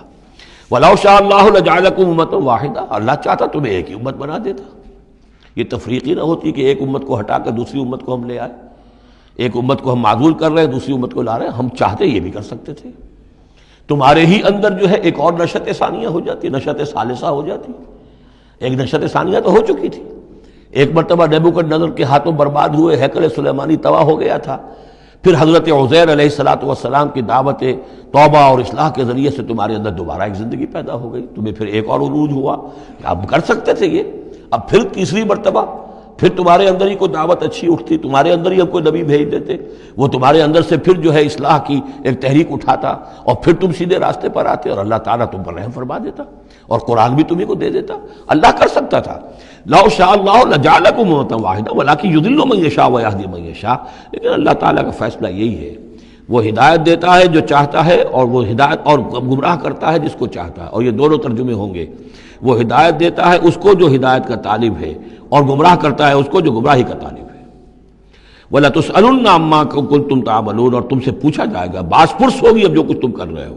تم ایک بہت بڑے امتحان سے اب دو چار ہو رہے ہو، تمہارے پاس علم ہے، تمہارے پاس کتاب ہے۔ اب وہ انداز یاد کیجئے کہ جو سورہ بقرہ کے 5ویں رکوع میں یا بنی اسرائیل اذکروا نعمتی التی انعمت علیکم واوفوا بعہدی اوف بعہدکم وایای فارہبون وآمنوا بما انزلت مصدقا لما معکم ولا تکونوا اول کافر بہ ولا تشتروا بآیاتی ثمنا قلیلا وایای فاتقون ولا تلبسوا الحق بالباطل وتکتموا الحق وانتم تعلمون۔ وہی تو بات شروع ہوئی تھی، اوفوا بعہد اللہ اذا عاہدتم، یا بنی اسرائیل اذکروا نعمتی التی انعمت علیکم واوفوا بعہدی اوف بعہدکم وایای فارہبون۔ یہ در حقیقت یہ آیات جو ہیں یہ تمہید ہیں گویا کہ سورہ بقرہ کے 5ویں رکوع میں جو آیات آئی ہیں ان کی۔ وَلَا تَتَّخِذُوا أَيْمَانَكُمْ دَخَلًا بَيْنَكُمْ فَتَزِلَّ قَدَمٌ بَعْدَ ثُبُوتِهَا۔ اب دیکھو اپنی قسمیں جو کھا کھا کے اب تم ایک دوسرے کے ساتھ معاہدے کر رہے ہو کہ ہم نہیں مانیں گے، نہیں مان لائیں گے، نہ ان قسموں کو تم اپنے درمیان دھوکے کا ذریعہ بناؤ کہ ایک قدم جمنے کے بعد اور پھسل جائے۔ تمہارے دل میں بات آ چکی ہے، تم پہچان چکے ہو، یعرفونہ کما یعرفون ابناہم، اب تم پھسلو گے تو ظاہر بات ہے کہ فنہارا بہ فی نار جہنم، تو پھر تو یہ کہ سیدھے سیدھے جہنم کی آگ میں گرو گے۔ وَتَذُوقُوا السُّوءَ بِمَا صَدَدتُّمْ عَنْ سَبِيلِ اللَّهِ، اور تمہیں برائی کا مزہ چکھنا پڑے، عذاب کا مزہ چکھنا پڑے بسبب اس کے کہ تم نے روکا لوگوں کو اللہ کے راستے سے۔ تمہیں تو چاہیے تھا کہ سب سے پہلے کھڑے ہو کر گواہی دیتے۔ وَمَنْ أَظْلَمُ مِمَّنْ كَتَبَ شَهَادَةً عِندَهُ مِنَ اللَّهِ، تم کہتے کہ ہاں بالکل ٹھیک ہے، ہماری کتابوں میں جو تھی یقیناً محمد اللہ کے رسول ہیں، سب سے پہلے تمہیں بڑھ کر ان کی توثیق کرنی چاہیے۔ وَلَا تَكُونُوا أَوَّلَ كَافِرٍ بِهِ، کہاں تم سب سے پہلے کافر ہوئے جا رہے ہو۔ وَلَكُمْ عَذَابٌ عَظِيمٌ، اور تمہارے لیے بہت بڑا عذاب ہے۔ وَلَا تَشْتَرُوا بِعَهْدِ اللَّهِ ثَمَنًا قَلِيلًا، دیکھو اللہ کے اس عہد کو حقیر سی قیمت کے عوض فروخت نہ کرو۔ انما عند اللہ هو خیر لکم، جو کچھ اللہ کے پاس ہے وہ بہت بہتر ہے، جو اس کی نعمتیں ہیں، انعام ہیں، آخرت کی نعمتیں ہیں، جنت کی نعمتیں ہیں، تم ان کو ہاتھ سے دے رہے ہو، گنوا رہے ہو، اور دنیا کی یہ تھوڑی سی حیثیت، اپنی مسند، اپنی چودراہٹ، اپنی مشیخیت جو ہے اس کو تم چھوڑنے کو تیار نہیں ہو۔ ان کنتم تعلمون، اگر تم علم رکھتے ہو۔ ما عندکم ینفد وما عند اللہ باق، جو تمہارے پاس ہے وہ ختم ہو جائے گا اور جو اللہ کے پاس ہے وہ باقی رہنے والا ہے۔ وَلَنَجْزِيَنَّ الَّذِينَ صَبَرُوا أَجْرَهُمْ، اور ہم لازماً دیں گے صبر کرنے والوں کو ان کا اجر، بِأَحْسَنِ مَا كَانُوا يَعْمَلُونَ، ان کے اعمال کے بہترین جو اعمال ہوں گے، جو کچھ وہ کر رہے ہیں ان میں سے بہترین اعمال کے حساب سے انہیں اجر دیں گے۔ یعنی ہر نیکوکار کے سارے اعمال ایک درجے کے نہیں ہوتے، کبھی چھوٹی نیکی کی ہے، بڑی نیکی کی ہے، لیکن ہم ان کا مقام ان کی بڑی نیکیوں کے حوالے سے معین کریں گے۔ من عمل صالحا من ذکر او انثی وهو مؤمن، جس نے بھی نیک عمل کیا، خواہ وہ مرد ہو خواہ عورت، لیکن ہو مومن، فلنحیینہ حیاتا طیبۃ، ہم اسے زندہ رکھیں گے دنیا میں بڑی پاکیزہ زندگی، اسے دل کا سکون ہوگا۔ الا بذکر اللہ تطمئن القلوب، ان کے لیے نہ خوف ہوگا نہ کوئی حزن ہوگا۔ الا ان اولیاء اللہ لا خوف علیہم ولا هم یحزنون وَلَنَجْزِيَنَّهُمْ أَجْرَهُمْ بِأَحْسَنِ مَا كَانُوا يَعْمَلُونَ، ہم انہیں دنیا کے اندر بھی زندگی جو دیں گے وہ بڑی پاکیزہ زندگی ہوگی، چاہے روکھی سوکھی کھا رہے ہوں لیکن صبر و شکر کی زندگی ہوگی، دل مطمئن ہوں گے، دل میں غنا ہوگا۔ الغنا غنا نفس، حضور نے فرمایا اصل جو ہے امیری وہ تو دل کی امیری ہے، دل غنی ہے تو انسان غنی ہے، اور کروڑوں روپے رکھتا ہے پھر بھی اس کے اندر لالچ ہے تو وہ فقیر ہے۔ وَلَنَجْزِيَنَّهُمْ أَجْرَهُمْ بِأَحْسَنِ مَا كَانُوا يَعْمَلُونَ، ان کو جو بدلہ ہم دیں گے تو وہ ان کے جو بہترین اعمال ہوں گے ان کے حوالے سے۔ فَإِذَا قَرَأْتَ الْقُرْآنَ فَاسْتَعِذْ بِاللَّهِ مِنَ الشَّيْطَانِ الرَّجِيمِ، تو جب آپ قرآن پڑھا کیا کریں تو اللہ کی پناہ طلب کر لیا کیجئے مردود شیطان سے۔ یہ ہے حکم جس پر کہ ہم عمل کرتے ہیں، جب بھی قرآن پڑھنا ہو تو پہلے اعوذ باللہ من الشیطان الرجیم تعوذ کرتے ہیں۔ انہ لیس لہ سلطان علی الذین آمنوا، یقیناً اس کے پاس کوئی سند نہیں ہے، اختیار نہیں ہے، کوئی طاقت نہیں ہے ان لوگوں پر کہ جو ایمان لائے، وعلی ربہم یتوکلون، اور جو اپنے رب پر توکل کرتے ہوں۔ انما سلطانہ، اس کا زور چلتا ہے علی الذین یتولونہ، ان پر جو خود اس کے دوست بنتے ہیں۔ اس کو اپنا حمایتی بناتے ہیں، اس سے دوستیاں کاٹتے ہیں، والذین ہم بہ مشرکون، اور جنہوں نے کہ اسے شریک کیا ہوا اللہ کے ساتھ، اللہ کی اطاعت کی بجائے اس کی اطاعت کر رہے ہیں۔ وَإِذَا بَدَّلْنَا آیَةً مَكَانَ آیَةٍ وَاللَّهُ أَعْلَمُ بِمَا يُنَزِّلُ قَالُوا إِنَّمَا أَنْتَ مُفْتَرٍ، اور جب ہم کوئی ایک آیت کی جگہ دوسری آیت بدل دیتے ہیں، وہ میں عرض کر چکا ہوں، یہ سارے مضامین سورہ بقرہ میں آ چکے ہیں، مَا نَنسَخْ مِنْ آیَةٍ أَوْ نُنْسِهَا نَأْتِ بِخَيْرٍ مِنْهَا أَوْ مِثْلِهَا، وہی مضمون ہے یہ۔ جب ہم ایک آیت کی جگہ کوئی دوسری آیت بدلتے ہیں، واللہ عالم بما ينزل، اور یہ کوئی الٹ اپ نہیں ہے، اللہ جو کچھ نازل فرما رہا ہے خوب جانتا ہے۔ ایک دور میں وہ حکم صحیح تھا، اب حالات بدل گئے، اب یہ حکم صحیح ہے۔ قالوا انما انت مفتر، وہ کہتے ہیں کہ یہ تو آپ افتراء کر رہے ہیں، پہلے یہ کہا تھا اب یہ کہہ رہے ہیں، اگر اللہ کا کلام ہوتا اس میں تبدیلی کیسے ہو سکتی ہے؟ بل اکثرهم لا يعلمون، لیکن ان کی اکثریت علم سے آ رہی ہے۔ قل نزلہ روح القدس، کہہ دیجئے اس کو اتارا ہے روح القدس نے۔ اب یہ روح کا لفظ حضرت جبرائیل کے لیے نوٹ کر لیجئے۔ قل نزلہ، اتارا ہے اس کو روح القدس نے، پاک فرشتے نے، من ربک، آپ کے رب کی طرف سے، بالحق، کے حق کے ساتھ، لیثبت الذین آمنوا، تاکہ اہل ایمان کے دلوں کو اور ان کے قلبوں کو جمائے۔ اس سے پہلے جو ہے کذالک لنثبت بہ فؤادک ورتلناہ ترتیلا، یہ آ جائے گا آگے چل کر، تاکہ حضور کے دل کو بھی تثبیت ہو اس سے، اور اہل ایمان کے دلوں کو بھی اس سے ثبات ملے۔ وہدی وبشریٰ للمسلمین، یعنی جیسے جیسے حالات بدل رہے ہیں ایسے ایسے، اب جائے ایک قصہ جو ہے آدم و ابلیس کا ایک دفعہ آیا، پھر دوسری دفعہ آیا، پھر تیسری دفعہ آیا، اس میں کوئی تھوڑا تھوڑا فرق بھی آ رہا ہے، ایک چیز وہاں بیان کی گئی، ایک چیز اب یہاں واضح کی جا رہی ہے۔ یہ ساری چیزیں جو ہیں یہ اس لیے ہیں تاکہ بدلتے ہوئے حالات میں اہل ایمان کو ہر حال، ہر دور کے حالات کے مطابق جو ہے وہ اپنی رہنمائی کا سامان مل جائے۔ وَلَقَدْ نَعْلَمُ أَنَّهُمْ يَقُولُونَ إِنَّمَا يُعَلِّمُهُ بَشَرٌ، اور ہمیں خوب معلوم ہے کہ وہ یہ کہتے ہیں کہ یہ تو انہیں ایک انسان سکھا رہا ہے، کوئی شخص ہے، کوئی عجمی ہے، کوئی ہو سکتا ہے اہل کتاب میں سے ہو، بہت بڑا عالم ہے، اسے اپنے گھر میں انہوں نے رکھا ہوا ہے اور اس سے یہ چیزیں سیکھتے ہیں۔ لسان الذی یلحدون الیہ اعجمی، جس شخص کی طرف یہ منسوب کر رہے ہیں اس قرآن کو اپنے اسی غلط خیال کے حوالے سے، اس کو تو کہتے ہیں عجمی ہے، وہ عربی نہیں ہے۔ وہذا لسان عربی مبین، اور یہ قرآن نازل ہو رہا ہے اس زبان میں، عربی میں جو بالکل صاف ہے، کوئی عجمی جو ہے ایسی صاف زبان کیسے بولے گا؟ ان الذین لا یؤمنون بآیات اللہ، یقیناً جو لوگ اللہ کی آیات پر ایمان نہیں رکھتے، لا یہدیہم اللہ، اللہ تعالیٰ بھی اب انہیں ہدایت نہیں دے گا، زبردستی ہدایت دینا اللہ کی سنت نہیں، اللہ کا طریقہ نہیں۔ وَلَهُمْ عَذَابٌ عَلِيمٌ، اور ان کے لیے دردناک عذاب ہے۔ انما یفتری الکذب الذین لا یؤمنون بآیات اللہ، افطرا بازی تو وہ کر رہے ہیں، جھوٹ وہ گھڑ رہے ہیں جو اللہ کی آیات پر انکار نہیں، پر ایمان نہیں رکھتے۔ وَأُولَٰئِکَ هُمُ الْكَاذِبُونَ، اور حقیقت میں وہ ہے کہ جو جھوٹے ہیں۔ من کفر باللہ من بعد ایمانہ، اور جو شخص ایمان لانے کے بعد اللہ کے ساتھ کفر کرے گا۔ اب اس میں بھی دونوں باتیں ہیں، ایک تو یہ کہ دل میں ایمان آ گیا، اگرچہ ابھی اس نے اعلان نہیں کیا، لیکن دل میں ایمان آ چکا، کوئی عالم ہے، اس کو سمجھ میں آ گئی بات صحیح ہے۔ یہ بھی میں آپ کو یاد آ گئی تو بتا دیتا ہوں، اسی شہر کراچی میں اس وقت ایک بہت بڑے عالم دین ہیں اور بہت اس وقت معروف ہیں، مشہور ہیں۔ انہوں نے کہا کہ میں نے آپ کا ایک ایک حرف پڑھا ہے اور مجھے آپ کی کسی بات سے کوئی اختلاف نہیں، لیکن ہم آپ کا ساتھ نہیں دے سکتے، اس لیے کہ ہم آپ کا ساتھ دیں گے تو اپنی برادری سے نکال دیے جائیں گے۔ ہماری علماء کی اپنی اپنی برادریاں ہیں، اور ایسے ہی ایک عالم دین پنجاب کے بھی ہیں، انہوں نے بھی یہ کہا، میں نے ہر چیز پڑھی ہے، صرف ایک چیز سے مجھے آپ کی اختلاف ہے، اور وہ یہ کہ جو زمینداری کے بارے میں مولانا تحسین صاحب کی بات کی آپ نے تائید کی ہے، بس باقی مجھے آپ کی کسی چیز سے اختلاف نہیں، لیکن ہم آپ کا ساتھ نہیں دے سکتے۔ تو جن پر حق واضح ہو جائے، پھر وہ مصلحتوں کے تحت، وہ مصلحتیں پھر دل کو سمجھانے کے لیے ہوتی تو یہی ہے، اب ہمارا مدرسہ چل رہا ہے، ہمارا نام چل رہا ہے، اس سے خیر ہو رہا ہے، ہمیں اس برادری سے باہر نکال دیا جائے گا، پھر ہماری بات کون سنے گا، اور ہمارا جو خیر ہے وہ بند ہو جائے گا۔ آدمی انسان کو ریشنلائز تو کرتا ہے اپنے آپ کو مطمئن کرنے کے لیے۔ من کفر باللہ بعد ایمانہ، جو شخص کفر کرے اللہ پر اس میں ایمان کے بعد، الا من اکرہ، سوائے اس کے کہ کوئی شخص مجبور کر دیا گیا ہو، اس کی جان پر بن گئی ہو، وقلبہ مطمئن بالایمان، اور اس کا دل ایمان پر جمع ہوا ہو، ولکن من شرح بالکفر، لیکن جو شخص کفر کے لیے پھر اپنے سینوں کو کھول دے گا، صدرا فعلیہم غضب من اللہ ولہم عذاب عظیم، ان پر اللہ کا غضب ہے اور ان کے لیے بہت بڑا عذاب ہے۔ اور یہ دونوں پر اس کا انطباق ہوگا. ایک انکشاف ہو گیا اگرچہ ابھی زبان سے کہنے کی نوبت نہیں آئی، اور ایک یہ کہ زبان سے کہہ بھی دیا ہاں ہم ایمان لائے، بات صحیح ہے، اور پھر کسی مصلحت کی وجہ سے، کسی اپنے مفاد کی وجہ سے، کسی اپنے دھڑے بندے کی وجہ سے پھر واپس جائیں گے. تو ان کے لیے فرمایا من کفر باللہ من بعد ایمانہ الا من اکرہ وقلبہ مطمئن. ہاں جان بچانے کے لیے کلمہ کفر کہہ دینے کی اجازت ہے، دل جمع ہوا ہو.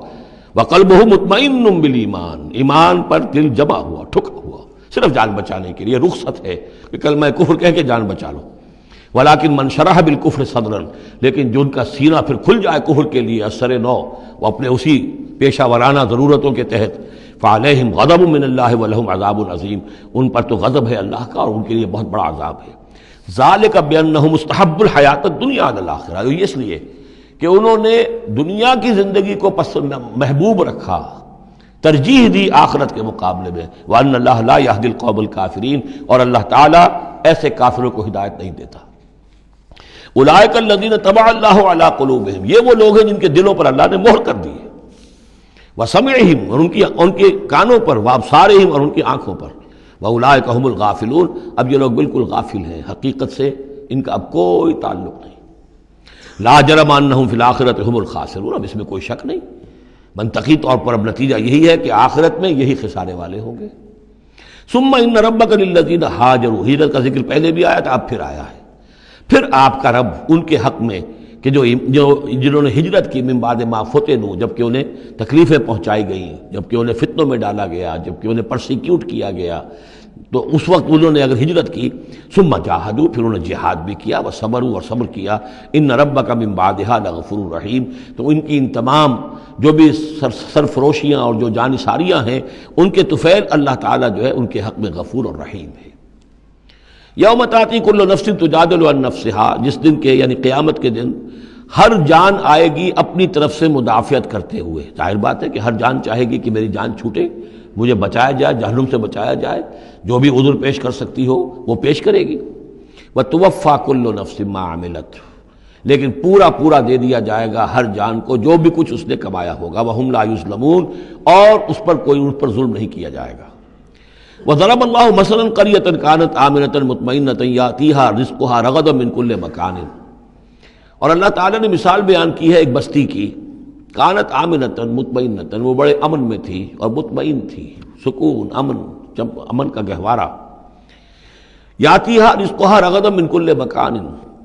آتا تھا اس کے پاس رزق اس کا ہر طرف سے، چاروں طرف سے رزق چلا آتا تھا، رغدا با فراغت. فکفرت بانعم اللہ، تو اس نے اللہ تعالیٰ کی نعمتوں کی ناشکری کی، کفران نعمت کیا. فاذاقہ اللہ لباس الجوع والخوف، تو اللہ تعالیٰ نے اس کو پھر پہنا دیا، اڑھا دیا لباس بھوک کا اور خوف کا، بما کانوا یصنعون، ان کے کرتوتوں کے باعث. اس کے بارے میں مختلف آراء ہیں. ایک تو یہ کہ ایک عام تمثیل ہے، ایک یہ کہ اس سے مراد جو ہے سبا کی قوم جس کا ذکر ہم پڑھیں گے آگے چل کر سورہ سبا کے اندر، اس کا تذکرہ ہے. ایک رائے یہ کہ یہ مکے کا ذکر ہو رہا ہے کہ حضور کی آمد کے بعد، جیسا کہ قاعدہ کلیہ ہم سورہ انعام میں، سورہ اعراف میں پڑھ چکے ہیں، رسول کی بعثت کے بعد اللہ تعالیٰ کی طرف سے لوگوں کے اوپر چھوٹے عذاب آتے تھے. آخری عذاب سے پہلے تو قحط کا عذاب پڑا تھا، اور عرب میں، اس میں مکے میں بہت ہی اجناس کی کمی ہو گئی تھی، بہت وہاں پر تنگی تھی. تو اس کی طرف اشارہ ہو رہا ہے کہ یہ شہر جو ہے مکہ بڑا آرام سے تھا، امن میں تھا، امن کا تو گہوارہ ہے ہی ہمیشہ سے، مطمئن تھا، اور رزق چلا آتا تھا، ہر طرف سے لوگ آ رہے ہیں، قافلے آ رہے ہیں، حاجی آ رہے ہیں، عمرے کے لیے لوگ آ رہے ہیں، چیزیں لے کر آ رہے ہیں، جانور جو ہیں وہ قربان ہو رہے ہیں. ظاہر بات ہے وہ قربان ہونے والے جانوروں کا گوشت کہاں جاتا تھا؟ یہ اہل مکہ ہیں، یہ اس کو کھاتے تھے. تو یہ ساری رزق ان کے پاس فراوانی سے چلا آتا تھا، لیکن اس شہر کے لوگوں نے پھر اللہ کی نعمت کا، انعامات کا انکار کیا اور کفران نعمت کیا، تو اللہ نے انہیں خوف اور بھوک کا لباس پہنا دیا ان کے کرتوتوں کے سوائے. بس اسی آیت کے حوالے سے میں نے یہاں کراچی میں تقریریں کی تھی، کافی پرانی بات ہے، جب کراچی میں جو حالت ہو گئی تھی، کہاں یہ عروس البلاد کراچی، پھر یہاں کی فراوانی، ہر طرح کا پورے پاکستان میں جو پھل بہترین ہوتا ہے وہ یہاں آپ کو ملتا ہے، یہاں سستی چیزیں ملتی ہیں، یہاں جابز ہیں، کام ہے. لیکن پھر یہ ایک زمانہ جو کراچی پر گزرا ہے، خدا نہ کرے پھر دوبارہ آ جائے، لیکن ایک دور تو ایسا آ گیا تھا کہ اذاقہ اللہ لباس الجوع والخوف،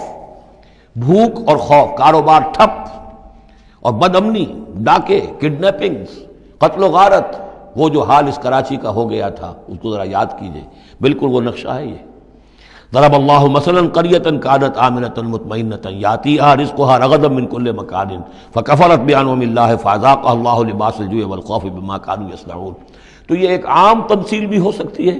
جیسے کہ کراچی کی اس وقت کی صورتحال پر منطبق ہو گئی، لیکن یہ کہ تفسیر کے حوالے سے اور جسے تعویل خاص ہم کہتے ہیں اس میں یہ یقیناً اشارہ ہے مکے ہی کی طرف۔ وَلَقَدْ جَاءَهُمْ رَسُولٌ مِّنْهُمْ فَكَذَّبُوهُ، ان کے پاس ان کے رسول آئے، انہوں نے جھٹلا دیا ان کو، فَأَخَذَهُمُ الْعَذَابُ وَهُمْ ظَالِمُونَ، تو عذاب نے انہیں آ پکڑا اور وہ ظالم تھے، گناہگار تھے۔ فَكُلُوا مِمَّا رَزَقَكُمُ اللَّهُ حَلَالًا طَيِّبًا، تو اے مسلمانوں کھایا کرو جو بھی اللہ نے تمہیں رزق دیا ہے اس میں سے جو حلال ہے اور جو پاک ہے کھایا کرو۔ وَاشْكُرُوا نعمت اللہ، پھر نعمت کے لفظ کو نوٹ کیجئے، یہ جو نعمت کے ذریعے سے اللہ کی نعمتوں کے حوالے سے یہ صورت جو ہے ان کا تذکرہ، مختلف انواع و اقسام کی نعمتیں، مختلف جو دائرے ہیں زندگی کے ان کے حوالے سے۔ وَاشْكُرُوا نعمت اللہ ان کنتم ایاہ تعبدون، اور اللہ کی نعمت کا شکر کرو اگر تم واقعتاً اسی کی بندگی کرتے ہو۔ انما حرم علیکم المیتۃ والدم ولحم الخنزیر وما اہل لغیر اللہ بہ، اللہ تعالیٰ نے حرام تو تم پر کیا ہے کھانا مردار کا اور خون کا اور خنزیر کے گوشت کا، اور جو جس پر کہ پکارا گیا ہو اللہ کے سوا کسی اور کا نام۔ یہ آیت کئی دفعہ آ چکی ہے، اب اس میں تفصیل میں جانے کی ضرورت نہیں۔ فمن اضطر غیر باغ ولا عاد، کوئی شخص اضطرار میں ہو، جان پر بن گیا ہو، بھوک سے اور مر رہا ہو، تو اگر وہ نہ تو اس کی طلب اس کے اندر ہو، نہ جو کم سے کم چیز جتنی کہ کھانے سے جان بچائی جا سکتی ہے اس سے وہ اضافی اور اس سے آگے بڑھے، فإن اللہ غفور الرحیم، تو اللہ اس کے حق میں غفور الرحیم ہے۔ ولا تقولوا لما تصف السنتكم الكذب هذا حلال وهذا حرام، اور دیکھو اپنی زبانوں میں جیسے منہ میں آئے نہ بک دیا کرو کہ یہ حلال ہے یہ حرام ہے، یہ تو اللہ کا فیصلہ ہوتا ہے۔ تم جو اپنی منہ سے کہہ دیتے ہو، اپنی زبانوں سے جو چاہ کہہ دیا، تو یہ بغیر دلیل کے بغیر سند کے نہیں۔ اللہ تعالیٰ یہ حلت اور حرمت، تحلیل اور تحریم، یہ اللہ کا اختیار ہے۔ ولا تقولوا لمن تصف السنتكم الكذب، یہ جھوٹ جو اپنی زبان سے نکال دیتے ہو، هذا حلال وهذا حرام، یہ حلال ہے اور یہ حرام ہے، لتفتروا على الله الكذب، تاکہ تم اللہ کی طرف جھوٹ منسوب کرو۔ ان الذين يفترون على الله الكذب لا يفلحون، یقیناً جو لوگ اللہ تعالیٰ کی طرف جھوٹ منسوب کریں گے وہ فلاح نہیں پائیں گے۔ متاع قلیل، یہ سب برتنے کا سامان ہے، دنیاوی ضروریات ہے، تھوڑی سی دیر کے لیے فائدہ اٹھا لو، ولہم عذاب علیم، پھر ان کے لیے دردناک عذاب ہے۔ وعلی الذین ہادوا حرمنا ما قصصنا علیک من قبل، اور یہودیوں پر ہم نے بعض چیزیں حرام کر دی تھیں جن کی کہ تفصیل ہم پہلے آپ کو بتا چکے ہیں، یہ آ چکا ہے اس سے پہلے، کہ ان کے لیے ایک تو یہ کہ حضرت یعقوب نے چونکہ اونٹ کا گوشت اپنے اوپر خود حرام کر لیا تھا تو وہ معاملہ چلتا رہا۔ اس کے علاوہ بھی یہ ہے کہ جو چربی ان پر حرام کی گئی تھی مختلف چیزوں حیوانات کی۔ وعلی الذین ہادوا حرمنا ما قصصنا علیک من قبل وما ظلمناہم، اور ہم نے ان پر کوئی ظلم نہیں کیا، اور ہم نے ان پر کوئی ظلم نہیں کیا، ولکن کانوا انفسہم یظلمون، بلکہ یہ ظلم انہوں نے خود اپنے اوپر ڈھائے۔ ثم ان ربک للذین عملوا السوء بجہالۃ، پھر آپ کا رب ان لوگوں کے حق میں کہ جو کہیں غلطی سے، جہالت سے، نادانی سے، جذبات کی رو میں بہہ کر کوئی برا کام کر بیٹھے، ثم تابوا من بعد ذلک واصلحوا، پھر وہ توبہ کرے اور وہ اصلاح کر لیں، اس غلط کام کو چھوڑ دیں، حرام خوری سے باز آ جائیں، غلط کام جو ہے تج دیں ان کو۔ ان ربک من بعدہا، اگر وہ یہ شرطیں پوری کر دیں تو پھر آپ کا رب اس کے حق میں بھی، ان کے حق میں بھی غفور اور رحیم ہے۔ ان ابراہیم کان امۃ قانتا، یقیناً ابراہیم ایک امت تھے۔ اب یہ لفظ امت سمجھ لیجئے، اما یا امو کا جو اصل مفہوم ہے وہ قصد کرنا ہے۔ اب یہ امت وقت کے لیے بھی آتا ہے، بعد امت وذکر بعد امت، سورہ یوسف میں ہم نے پڑھا ہے، وہ شخص جو ساقی تھا بادشاہ کا بھول گیا تھا، ایک مدت کے بعد اسے یاد آ گیا، تو جب ایک پوری ہو رہی، زمانے کو بھی ہم چونکہ فالو کرتے ہیں، ٹائم کو بھی، اور اسی طرح راستے کو بھی فالو کرتے ہیں، تو قصد کر رہے ہوتے ہیں اس کا، اس حوالے سے زمانے کو بھی مدت کہا گیا، راستے کو بھی جو ہے امت کہا گیا۔ پھر امت وہ بھی ہے کہ جو ہم مقصد لوگ ہیں، میرا بھی مقصد وہی ہے، آپ کا بھی وہی ہے، مسلمانوں کو جمع کرنے والا وہ مقصد ہے، کذالک جعلناکم امۃ وسطا لتکونوا شہداء علی الناس، تو یہ امت ہے۔ اسی طریقے سے گویا کہ ایک راستہ چلانے والے، ایک راستہ بنانے والے، ایک ریت ڈالنے والے حضرت ابراہیم تھے، جو اپنی ذات میں گویا کہ ایک امت تھے۔ ان ابراہیم کان امۃ قانتا، فرما بردار، للہ حنیفا، اللہ کے فرما بردار اور بالکل یکسو، ولم یکن من المشرکین، اور وہ ہرگز مشرکین میں سے نہیں تھے، شاکرا لانعمہ، وہ شکر گزار تھے اللہ تعالیٰ کی نعمتوں کے، اجتباہ ہو، اللہ نے انہیں پسند کر لیا تھا، وہداہ ہو، اور ہدایت دی تھی، الی صراط مستقیم، سیدھی راہ کی طرف، وآتیناہ فی الدنیا حسنہ، اور اسے دنیا میں بھی بھلائی اور خوبی عطا کی، وإنہ فی الآخرۃ لمن الصالحین، اور یقیناً آخرت میں بھی وہ ہمارے نیک بندوں میں ہے۔ ثم اوحینا الیک، پھر ہم نے وحی کی آپ کی طرف اے محمد صلی اللہ علیہ وسلم، ان اتبع ملت ابراہیم حنیفا، کہ پیروی کیجئے ملت ابراہیم کی یکسو ہو کر، وما کان من المشرکین، اور وہ ہرگز مشرکین میں سے نہ تھے۔ انما جعل السبت علی الذین اختلفوا فیہ، یقیناً یہ ہفتے کا دن ان لوگوں کے لیے معین کیا گیا جنہوں نے اس میں اختلاف ڈالا۔ اصل میں بنی اسرائیل کے لیے بھی دن جو تھا مقرر وہ جمعے ہی کا دن تھا، لیکن انہوں نے اپنی شرارت کی وجہ سے ناقدری کی، جمعے کو چھوڑا اور ہفتے کا دن اختیار کیا، تو اللہ نے پھر وہی ان کے لیے مقرر کر دیا۔ وَإِنَّ رَبَّكَ لَيَحْكُمُ بَيْنَهُمْ يَوْمَ الْقِيَامَةِ فِي مَا كَانُوا فِيهِ يَخْتَلِفُونَ، اور یقیناً آپ کا رب ان کے مابین فیصلہ کرے گا قیامت کے دن ان تمام چیزوں میں جن میں وہ اختلاف کرتے رہے تھے۔ ادع إِلَىٰ سَبِيلِ رَبِّكَ بِالْحِكْمَةِ وَالْمَوْعِظَةِ الْحَسَنَةِ وَجَادِلْهُم بِالَّتِي هِيَ أَحْسَنُ، بلاؤ اور دعوت دو اپنے رب کے راستے کی طرف، جیسے کہ سورہ یوسف میں تھا، قُلْ هَٰذِهِ سَبِيلِي أَدْعُو إِلَى اللَّهِ عَلَىٰ بَصِيرَةٍ أَنَا وَمَنِ اتَّبَعَنِي، اے نبی کہہ دیجئے یہ میرا راستہ ہے، میں اللہ کی طرف بلا رہا ہوں، علی وجہ البصیرت، نہ صرف میں بلکہ میرے متبعین بھی۔ یہاں فرمایا بلاؤ اپنے رب کے راستے کی طرف، بالحکمہ، دانائی کے ساتھ، والموعظہ، موعظۃ الحسنہ، اچھے واعظ، اچھی نصیحت، دل میں اتر جانے والی بات، وجادلہم باللتی احسن، اور اگر کہیں بحث کرنی پڑے، بحث و نزاع ہو تو وہ بھی بہت خوبصورتی کے ساتھ۔ ان ربک هو اعلم بمن ضل عن سبیلہ، یقیناً آپ کا رب خوب واقف ہے ان سے کہ جو اس کے راہ سے بھٹک گئے ہیں، وہو اعلم بالمہتدین، اور وہ خوب جانتا ہے ان کو بھی کہ جو ہدایت کی راہ پر ہیں۔ وَإِنْ عَاقَبْتُمْ، اور اے مسلمانوں اگر تمہیں بدلہ لینا ہو، فَعَاقِبُوا بِمِثْلِ مَا عُوقِبْتُمْ بِهِ، تو بس اتنا ہی ویسا ہی کام کیا کرو جیسا کہ تمہارے اوپر زیادتی کی گئی، جیسا بھی اس سے آگے بڑھ کر نہیں۔ وَلَئِنْ صَبَرْتُمْ، اور اگر تم صبر کر لو، لَهُوَ خَيْرٌ لِّلصَّابِرِينَ، تو یہ تمہارے یہ صبر کرنے والوں کے حق میں بہتر ہے۔ وَاصْبِرْ، اور آخری حکم ہے حضور کو اور حضور کی وساطت سے تمام مسلمانوں کو، وَاصْبِرْ وَمَا صَبْرُكَ إِلَّا بِاللَّهِ، صبر کیجئے اور آپ کا صبر جو ہے اللہ کے سہارے پر ہے۔ جتنا اللہ پر اعتماد ہے، توکل ہے، اس کے وعدوں پر جتنا یقین ہے، اتنا ہی صبر کر سکے گا انسان۔ وَاصْبِرْ وَمَا صَبْرُكَ إِلَّا بِاللَّهِ وَلَا تَحْزَنْ عَلَيْهِمْ، اور اب ان کے بارے میں آپ رنجیدہ نہ ہوں کہ یہ لوگ اپنے کرتوتوں کی وجہ سے عذاب کے مستحق ہو چکے ہیں۔ وَلَا تَكُ فِي ضَيْقٍ مِّمَّا يَمْكُرُونَ، اور جو چالیں یہ چل رہے ہیں، سازشیں کر رہے ہیں، بیٹھ کے تدبیریں کر رہے ہیں، آپ کو اطلاعات پہنچتی ہے، ان سے بھی آپ دل تنگ نہ ہوں، آپ کے دل میں اس کی وجہ سے کوئی رنج نہ آئے۔ ان اللہ مع الذین اتقوا، اللہ ساتھ ہے اہل تقوی کے، ان کی چالیں کیا کریں گے؟ کیا ڈر ہے اگر ساری خدائی ہے مخالف، کافی ہے اگر ایک خدا میرے لیے ہے۔ ان اللہ مع الذین اتقوا، اللہ ساتھ ہے ان کے کہ جنہوں نے تقوی کی روش اختیار کی، والذین هم محسنون، اور وہ لوگ کہ جو تقوی کے راستے پر چلتے ہوئے درجہ احسان پر فائز ہو گئے، اللہ کی معیت اور نصرت اور تائید اور اللہ کی طرف سے ہر وقت ان کی جو مدد ہے وہ شامل حال رہے گی۔ بارک اللہ لی ولکم فی القرآن العظیم ونفعنی وإیاکم بالآیات والذکر الحکیم۔